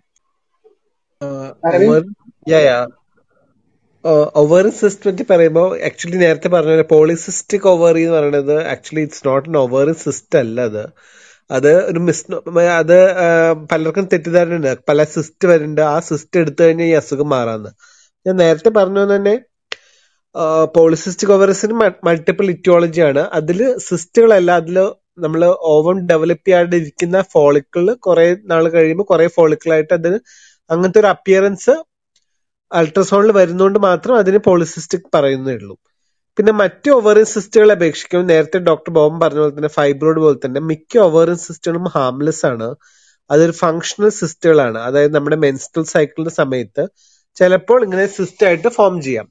യൂഷ്വലി നമ്മൾ കോമൺലി കാണാറുണ്ട്. നമ്മൾ ഇൻഫെർട്ടിലിറ്റി പ്രാക്ടീസിൽ നമ്മൾ ഈ അതിന് ട്രെയിനിങ് കിട്ടിയ ഡോക്ടേഴ്സ് ഞങ്ങൾ ഗൈനക്കോളജിസ്റ്റുകളിൽ നമ്മൾ തന്നെ സ്കാൻ ചെയ്യാം. അപ്പൊ സാധാരണയായിട്ട് സിസ്റ്റ് കാണും, നമ്മളൊന്നും പറയില്ല. അതായത് ഒരു സിസ്റ്റ് കണ്ടിട്ടുണ്ട്, നമുക്ക് 1 മാസം അല്ലെങ്കിൽ 2 മാസം കഴിഞ്ഞിട്ട് ഒരു ട്രീറ്റ്മെന്റ് ഒന്നും വേണ്ട, ഗുളിക ഒന്നും കൊടുക്കൊന്നുമില്ല, നമുക്കൊന്നും കൂടെ നോക്കാം എന്നിട്ട് ആവശ്യമുണ്ട്. മെജോറിറ്റി ഓഫ് ദ ടൈം ഒരു 2 months കഴിയുമ്പോൾ 1 month കഴിയുമ്പോൾ ഈ സിസ്റ്റ് ഉണ്ടാവില്ല. ഇതാണ് അങ്ങനെയാണ് ഒരു ബോഡി നാച്ചുറലി ഉണ്ടാവുന്നത്. ബോഡിയുടെ നാച്ചുറൽ മെക്കാനിസം ആണ് അത്. ചില സമയത്ത് ആ സിസ്റ്റ് ഫോർമേഷൻ അത് നാച്ചുറൽ റിസോൾവ് ചെയ്യാണ്. ആ സമയത്ത് ഇപ്പൊ നമ്മൾ ഇപ്പൊ ഏത് മരുന്ന് കൊടുത്തിട്ട് ഞാൻ ഈ സിസ്റ്റിനെ മാറ്റി തരാന്ന് പറഞ്ഞ് എന്ത് കൊടുത്താലും അത് ബോഡിയുടെ നാച്ചുറൽ പോലെ തന്നെ സിസ്റ്റ് അപ്രത്യക്ഷമാവും. അതാണ് ഈ ബാക്കിയുള്ള സയൻസുകാര് അവര് എക്സ്പ്ലോയിറ്റ് ചെയ്യുന്ന കാര്യം. അതാണ് സിസ്റ്റിനെ പറ്റി.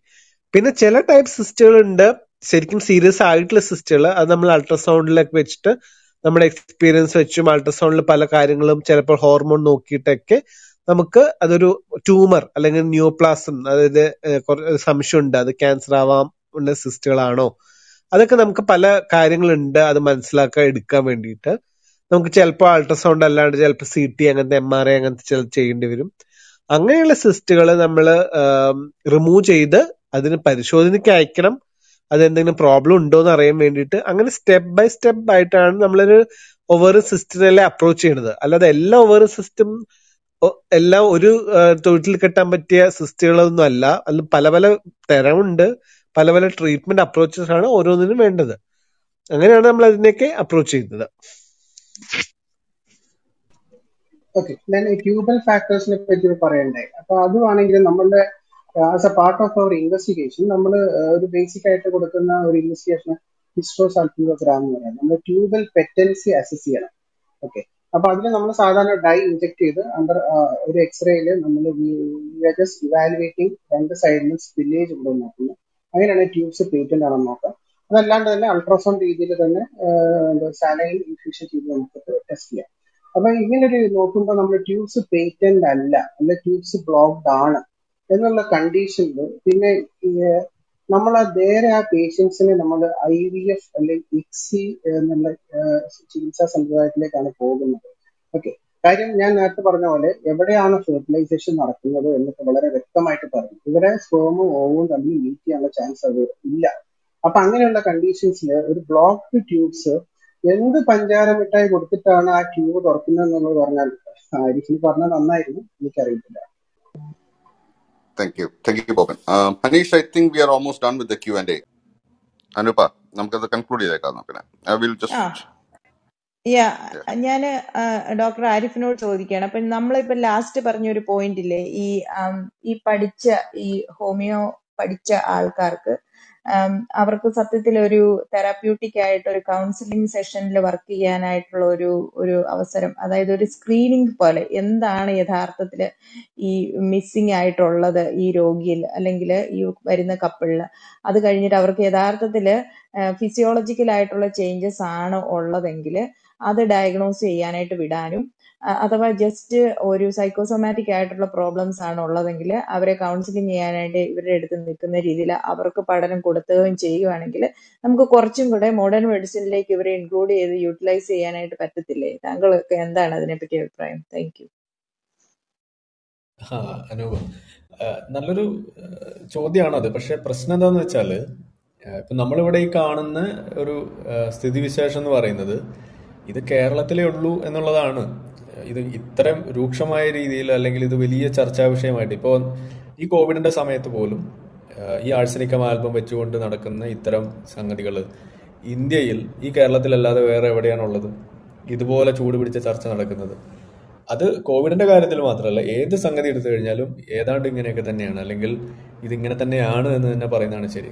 അപ്പോൾ ഇൻഫെർട്ടിലിറ്റി കേസ് ആയാലും ശരി, അതല്ലെങ്കിൽ ഏത് തരം അസുഖമായാലും ശരി, നമ്മൾ തുടക്കത്തിൽ പറഞ്ഞ കാര്യമുണ്ടല്ലോ, ഈ ഗവൺമെന്റ്സ് ഇതിനെ സപ്പോർട്ട് ചെയ്യുകയും അത് ഒരുപാട് ഫണ്ട് ഇതിൽ ചെലവഴിക്കുകയൊക്കെ ചെയ്യുന്ന കാര്യം, അതുപോലും ഇങ്ങനെ എല്ലാ പഞ്ചായത്തിലും ഒരു ഹോമിയോ ക്ലിനിക്ക് ഉണ്ടാകുക എന്ന് പറയുന്നത് ഗവൺമെന്റിന്റെ പ്രഖ്യാപിത നയം കൂടിയായി മാറുന്ന തരത്തിലൊക്കെ വേറൊരു സംസ്ഥാനം ഇന്ത്യയിലില്ല. അത് അങ്ങനെ തന്നെ നമുക്ക് പറയാം.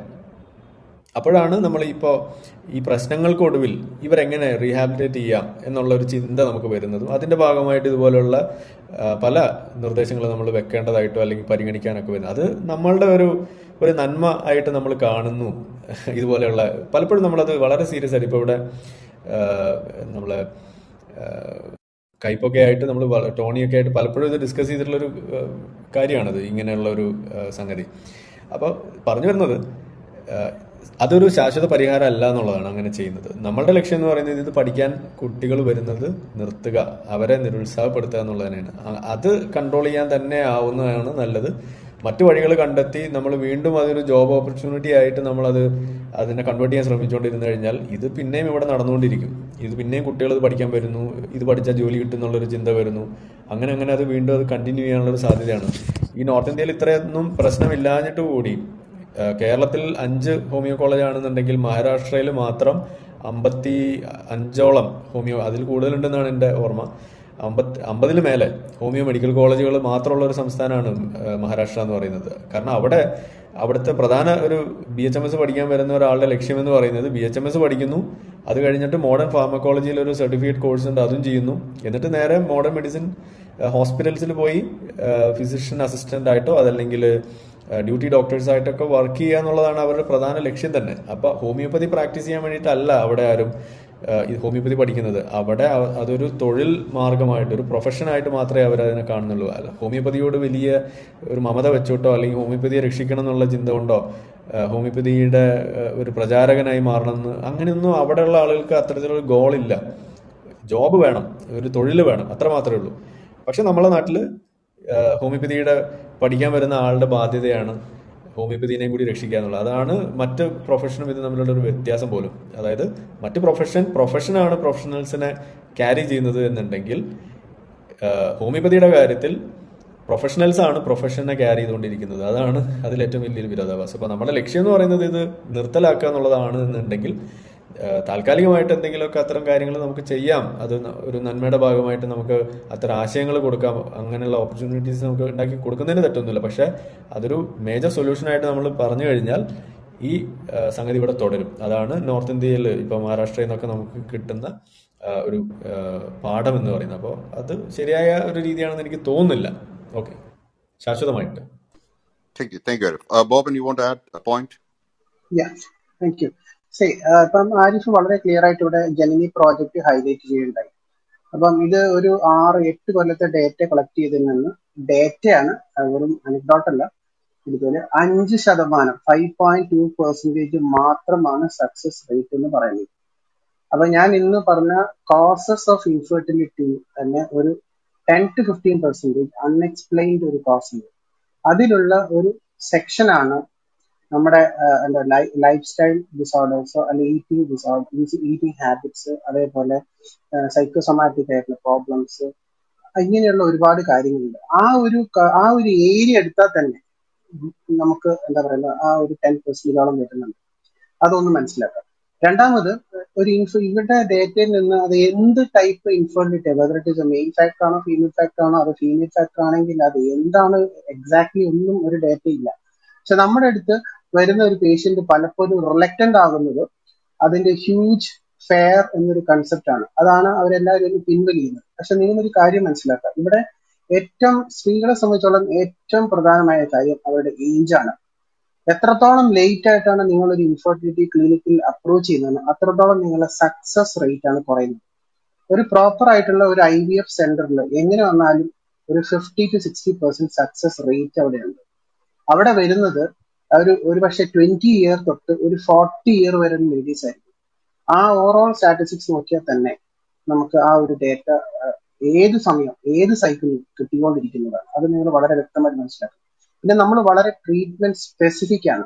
ഫോർ എക്സാമ്പിൾ, ഒരു 25-year-old ലേഡി, യങ് ലേഡിയാണ്, വേറെ ഹസ്ബൻഡിന് വേറെ മെയിൽ ഫാക്ടർ ഇൻഫെർട്ടിലിറ്റി ഇല്ല, she is having A PCOS, ഒരു കുറച്ച് ഒബീസ് ലേഡിയാണ്. നമ്മൾ അവർക്ക് കൊടുക്കുന്ന ഫസ്റ്റ് ഇൻസ്ട്രക്ഷൻ എന്താണ്? വെയിറ്റ് റിഡക്ഷൻ ആണ്. നമ്മൾ വെയിറ്റ് റിഡക്ഷൻ പറഞ്ഞാൽ അവർക്ക് 10% വെയിറ്റ് റിഡക്ഷൻ വന്നാൽ തന്നെ അവർക്ക് കൺസീവ് ചെയ്യാനുള്ള പോസിബിലിറ്റീസ് കൂടുതലാണ്. മനസ്സിലായി? അല്ലാണ്ട് വന്ന ഉടനെ തന്നെ ഹോർമോൺ കുത്തിവെക്കുകയും IVF-ന് വേണ്ടി റിക്രൂട്ട് ചെയ്യുന്ന അല്ല. അത് ആദ്യം ജനങ്ങൾ മനസ്സിലാക്കണം. കാര്യം ഇവിടെ ഞാൻ പറഞ്ഞു സക്സസ് റേറ്റ് ഞാൻ പറഞ്ഞു. അപ്പം നിങ്ങൾ മറ്റു ചികിത്സാ രീതിയിൽ അവിടെ എന്ത് ഫാക്ടർ ആണ് പോലും അറിയുന്നില്ല. As I said, if it is A tubal factor infertility ആണെങ്കിൽ നിങ്ങൾ എന്ത് ഗുസ്തി കളിച്ചാലും the chances of having pregnancy is nil. വളരെ വ്യക്തമായിട്ട് പറയാം.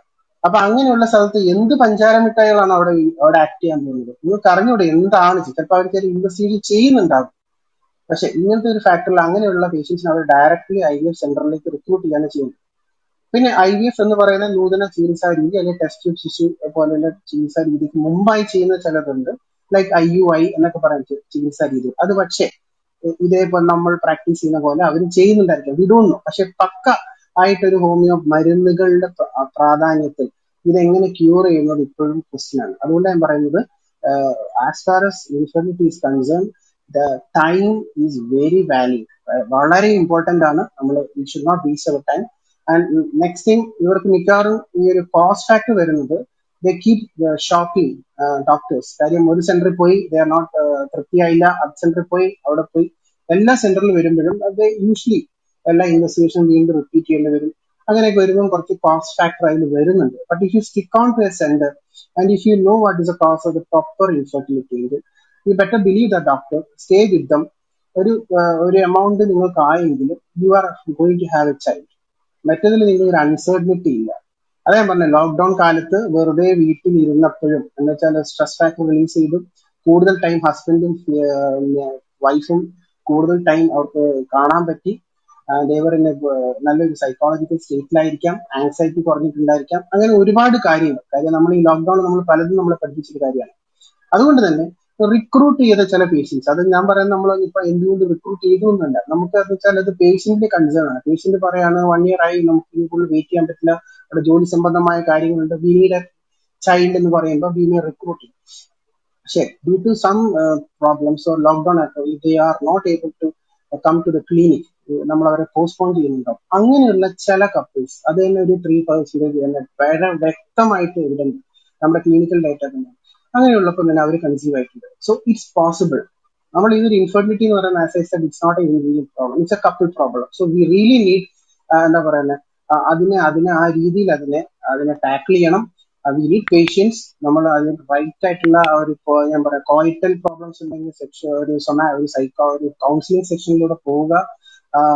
അങ്ങനെ എന്താ പറയുന്നത്, അങ്ങനെ എന്താണ് പ്രോബ്ലം എന്ന് കണ്ടിട്ട് എക്സാക്ട് പ്രോബ്ലമിനെ നമ്മൾ ട്രീറ്റ് ചെയ്യുമ്പോൾ you have better success rates എന്ന് പറയുന്നുണ്ട്. ഈ 25 year ലേഡിക്ക് success rate probably may be around 80%. പക്ഷെ ആ ലേഡി 10 കൊല്ലോ ഒരു 5 കൊല്ലോ വേറെ അടുത്തും കറങ്ങി നടന്ന് 30-32 വയസ്സ് നമ്മുടെ അടുത്ത് വരുമ്പോൾ സക്സസ് റേറ്റ് ഡ്രാസ്റ്റിക്കലി ഡിക്രീസസ്. അതാണ് ഞാൻ പറയുന്നത്, ഇപ്പോഴും ഇത് time is the most important thing. Thank you. Thank you. Manoj? കേൾക്കാമോ? യെസ്, കേൾക്കാം. ആ good evening. Good evening. Good evening. നിങ്ങൾ പുത്രകാമേഷ്ടിയെ പറ്റി പറഞ്ഞോ? പുത്രകാമേഷ്ടി എന്ന് പറയുന്ന ഇടപാടിനെ പറഞ്ഞിരുന്നോ? ഡിസ്കസ് ചെയ്തിരുന്നോ? ആ, ഇല്ല. അപ്പം അങ്ങനെയാണെങ്കിൽ എനിക്ക് നല്ലൊരു ഇൻപുട്ട് തരാൻ പറ്റും. ഈ ജനനി പ്രോജക്റ്റൊക്കെ വെച്ച് ജനങ്ങളെ പറ്റിക്കുന്ന ഏർപ്പാടെന്നൊക്കെ നമ്മൾ പറയുമെങ്കിലും അതിന് വളരെ മുമ്പ് തന്നെ ഈ ഏർപ്പാട് തുടങ്ങിയിരുന്നു. അതാണ് യാഗം. പണ്ട് ഒരു യാഗം, സോമയാഗം എന്നൊക്കെ പറഞ്ഞ കേരളത്തിൽ വലിയൊരു ബിസിനസ് ഉണ്ടായിരുന്നു, എല്ലാ വർഷവും യോഗം നടത്തുക എന്നൊക്കെയുള്ളത്. അക്കൂട്ടത്തിൽ ഒരു ആദ്യത്തെ റൗണ്ടിൽ ഇവർ ചെയ്ത ഒരു സംഭവമായിരുന്നു പുത്രകാമേഷ്ടി. പുത്രകാമേഷ്ടി എന്ന് പറഞ്ഞാൽ പണ്ട് ശ്രീരാമനൊക്കെ ജനിച്ചത് പുത്രകാമേഷ്ടിയിലൂടെയാണെന്നാണ്. പുത്രകാമ ഇഷ്ടി എന്ന് വെച്ചാൽ ഒരു യാഗം, അതായത് യാഗത്തിന്റെ പ്രോസസ് നടത്തുക എന്നുള്ളത്, പുത്രനെ മോഹിച്ചുകൊണ്ട് യാഗത്തിന്റെ പ്രോസസ് നടത്തുന്നുള്ളതാണ് പണ്ട് പുരാണങ്ങൾ തൊട്ട് പറയുന്ന ഒരു കാര്യമാണത്. അപ്പോൾ രാജാക്കന്മാർക്ക് കുട്ടികളില്ലെങ്കിൽ ഈ സ്വാഭാവികം നടത്തുന്നത് ഈ യജ്ഞത്തെ പറ്റി അറിയുന്ന ആൾക്കാരാണ്. അത് ഈ വേദമന്ത്രങ്ങൾ അറിയുന്ന ആൾക്കാർ സ്വാഭാവികമായിട്ട് അതാരാന്ന് നമുക്ക് മനസ്സിലാവും. ഒരു ടീം ഉണ്ടാവും എപ്പോഴും. അപ്പോൾ രാജാവിൻ്റെ അടുത്ത് വന്നിട്ട് രാജാവിനെ നന്നായിട്ടൊന്ന് ബ്രെയിൻ വാഷ് ചെയ്ത് ഇത് കഴിഞ്ഞാൽ കൊച്ചുങ്ങളുണ്ടാവും എന്നൊക്കെ പറഞ്ഞ് അവസാനം ഈ പായസം കൊടുത്തു എന്നൊക്കെ പറഞ്ഞ് അങ്ങനെ കുറേ പരിപാടികളുണ്ട്. അതൊക്കെ കഴിഞ്ഞിട്ട് റാണി ഗർഭിണിയാവും. അങ്ങനെയൊക്കെയാണ് അതിൻ്റെ ചരിത്രം വരുന്നത്. അപ്പം ഇതിൽ എന്ന് വെച്ചാൽ ഈ യാഗം നടത്തുന്നവനാണ്, അത് അറിയാലോ, യാഗം നടത്തുന്നവൻ ഭയങ്കര കോടീശ്വരനാവും, അങ്ങനെ ആ ടീം. അപ്പം അങ്ങനെയൊക്കെയാണ് കാര്യങ്ങൾ. അപ്പം ഇതിൽ പുത്രകാമേഷ്ടി കേരളത്തിൽ പുനർജനിക്കുന്നു. ഈ ലോകത്ത് തന്നെ എത്രയോ കാലം കഴിഞ്ഞിട്ട് നമ്മൾ മഹാഭാരതത്തിലൊക്കെ പറഞ്ഞ സാധനം രണ്ടാമത് റിവൈവ് ചെയ്തെടുക്കുന്നത് നമ്മുടെ സാക്ഷര കേരളത്തിലാണ് 1992, 1992. അത് എറണാകുളത്ത് ഗ്രൗണ്ടിൽ വെച്ചിട്ട് വലിയൊരു സംഭവമായിരുന്നു. അന്ന് ഒരുപാട് ശ്രദ്ധ ആകർഷിച്ച സംഭവമായിരുന്നു. അതിൽ നമ്മുടെ യുക്തിവാദ സംഘമൊക്കെ പോയിട്ട് അവിടെ ബഹളമൊക്കെ വെച്ചിരുന്നു. പിന്നെ സ്വാഭാവികമായിട്ട് അറിയാലോ എൻ്റെ ഫെയ്റ്റ് എന്താണ്, ബഹളം വെച്ച് കഴിഞ്ഞാൽ എന്ത് സംഭവിക്കുന്ന അറിയാലോ.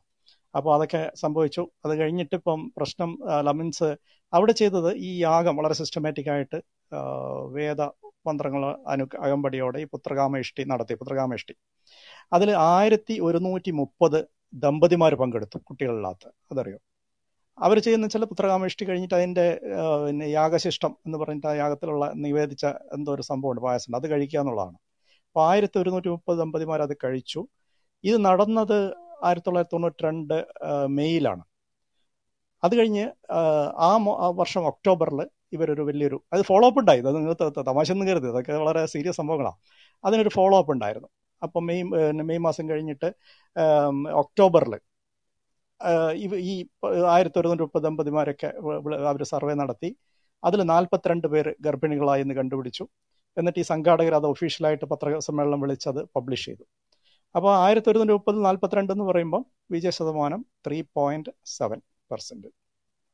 ഇതാണ് മൊത്തം നടന്നത്. പിന്നെ ഒരു 10 വർഷം കഴിഞ്ഞപ്പം അതിൽ പിന്നെ ജനിച്ച കുട്ടികളൊക്കെ വെച്ചിട്ട് അവർ വേറൊരു സംഗമം നടത്തുകയുണ്ടായി. കാരണം ഇവർക്ക് പിന്നെ സോമയാഗങ്ങളൊക്കെ കൂടുതൽ യാഗങ്ങൾ കേരളത്തിൽ ഒരു കാലത്ത് വളരെ വ്യാപകമായിരുന്നു. കേരളത്തിലെ യാഗങ്ങൾ, സാക്ഷര കേരളത്തിൽ, ഇന്ത്യയിൽ വേറെ എവിടെയും നടക്കാത്ത ചില സംഭവങ്ങളാണ് ഇവിടെ നടന്നുകൊണ്ടിരുന്നത്. അതുകൊണ്ട് ഇപ്പം കാണുന്നതൊക്കെ പിന്നെ എന്താണ് പറയുക, കവടശാസ്ത്രം, തട്ടിപ്പ് എന്നൊക്കെ നമ്മൾ പറയുന്നത് പുതിയ കാര്യമൊന്നുമല്ല. ഇപ്പം നമ്മളിപ്പോൾ ക്ലബ് ഹൗസ് ഇപ്പോൾ വന്നെന്നുള്ളേ ഉള്ളൂ, വേറെ ഇതിൽ വ്യത്യാസമൊന്നും വന്നിട്ടില്ല. ഈ ജനങ്ങളെ പറ്റിക്കൽ പണ്ട് മുതലേ ഉണ്ടായിരുന്നൊരു സംഭവമാണ്. അത് പല രീതികളിൽ നാട്ടുകാർ ചെയ്തുകൊണ്ടിരുന്നു, ഇപ്പോഴും പറ്റിച്ചുകൊണ്ടിരിക്കുന്നു. നമ്മുടെ ചർച്ചകൾ ആ വഴിക്കാണ് പോയത്. എനിവേ കൂടുതൽ ഞാൻ കുറച്ച് വരാൻ ലേറ്റ് ആയിരുന്നാലും ഇൻഫർമേഷൻ തന്ന ഡോക്ടർമാർക്കൊക്കെ വളരെ നന്ദി. കാരണം നമുക്ക് മറ്റുള്ളവർ പലരോടും എക്സ്പ്ലെയിൻ ചെയ്ത് കൊടുക്കാവുന്ന ഒരുപാട് സ്റ്റഫ് കിട്ടി. Many thanks. Thank you so much, Ahmed. Sanathan, Matthew, I think എല്ലാവരും സംസാരിച്ചു. I think we are all done. ഇനി ആർക്കെങ്കിലും point add ചെയ്യാനുണ്ടോ? I don't think so. We are already on 3 hours now. 2 മണിക്കൂറിൽ പോകുന്ന സാധനം ഇന്ന് പതിവ് കൂടുതൽ 3 മണിക്കൂറോളം നമ്മൾ നീട്ടിക്കൊണ്ടുപോയി. ആൻഡ് കോൺസ്റ്റന്റ്ലി ഒരു 260-200 ഓഡിയൻസിൽ ആണ് ഇത് കേട്ടുകൊണ്ടിരുന്നത്. I think it was very informative. So, Nishad? Yes, പറയൂ. Yeah. നല്ല നിഷാദ്, എനിക്ക് വളരെ കുറെ പറയൂ അനുപ. ഓക്കെ ഞാൻ പറയാൻ വന്നത്, കൂടുതൽ ബാക്ക് ചാനലിൽ കൂടെ കുറച്ചും കൂടെ മെസ്സേജസ് ഇന്ന് കൂടുതൽ കിട്ടി. കുറച്ചും കൂടെ ഇനിയും എക്സ്പ്ലെയിൻ ചെയ്തു തരാവോ എന്നൊക്കെ ചോദിച്ചു. ഡെയിലി ഇതിന്റെ കുറച്ചും കൂടെ എക്സ്പ്ലെയിൻ ചെയ്തു തരാവോ. പെട്ടെന്ന് എല്ലാം കൂടെ കേട്ടപ്പം മനസ്സിലായി കുറച്ചും കൂടെ ഒക്കെ ഡീറ്റെയിൽ ആയിട്ട് ഇനി കൂടുതൽ ഡിസ്കസ് ചെയ്യാമോ എന്നുള്ള കുറെ ക്വസ്റ്റ്യൻസ് കിട്ടിയിട്ടുണ്ട്. അപ്പോൾ നമ്മള് എങ്ങനെയാണ് അടുത്ത 2-3 ദിവസങ്ങളില് നെറ്റ്സ് കഫേയിലും ഒക്കെ നമുക്ക് എക്സ്പ്ലെയിൻ ചെയ്യാൻ പറ്റുമോ ഇതിന്റെ കാര്യങ്ങൾ ഡീറ്റെയിൽ ആയിട്ട്? അനുപ, അതിന്റെ ഒരു പ്രോബ്ലം,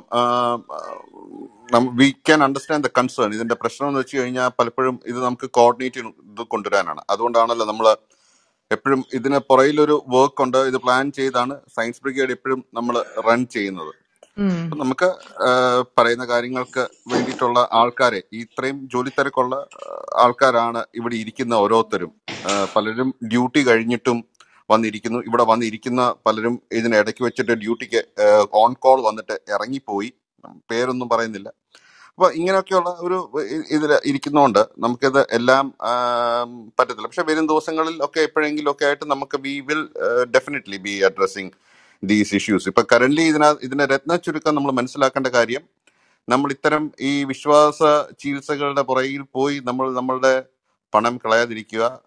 യഥാർത്ഥ സമയത്തിന് റൈറ്റ് ടൈം ഇസ് പ്രഷ്യസ്. ഇവിടെ ഡോക്ടർ ബോബൻ പറഞ്ഞ പോലെ തക്കതായ സമയത്ത് തന്നെ ശരിയായ ചികിത്സ ലഭിക്കാൻ നമ്മൾ ശ്രമിക്കുക.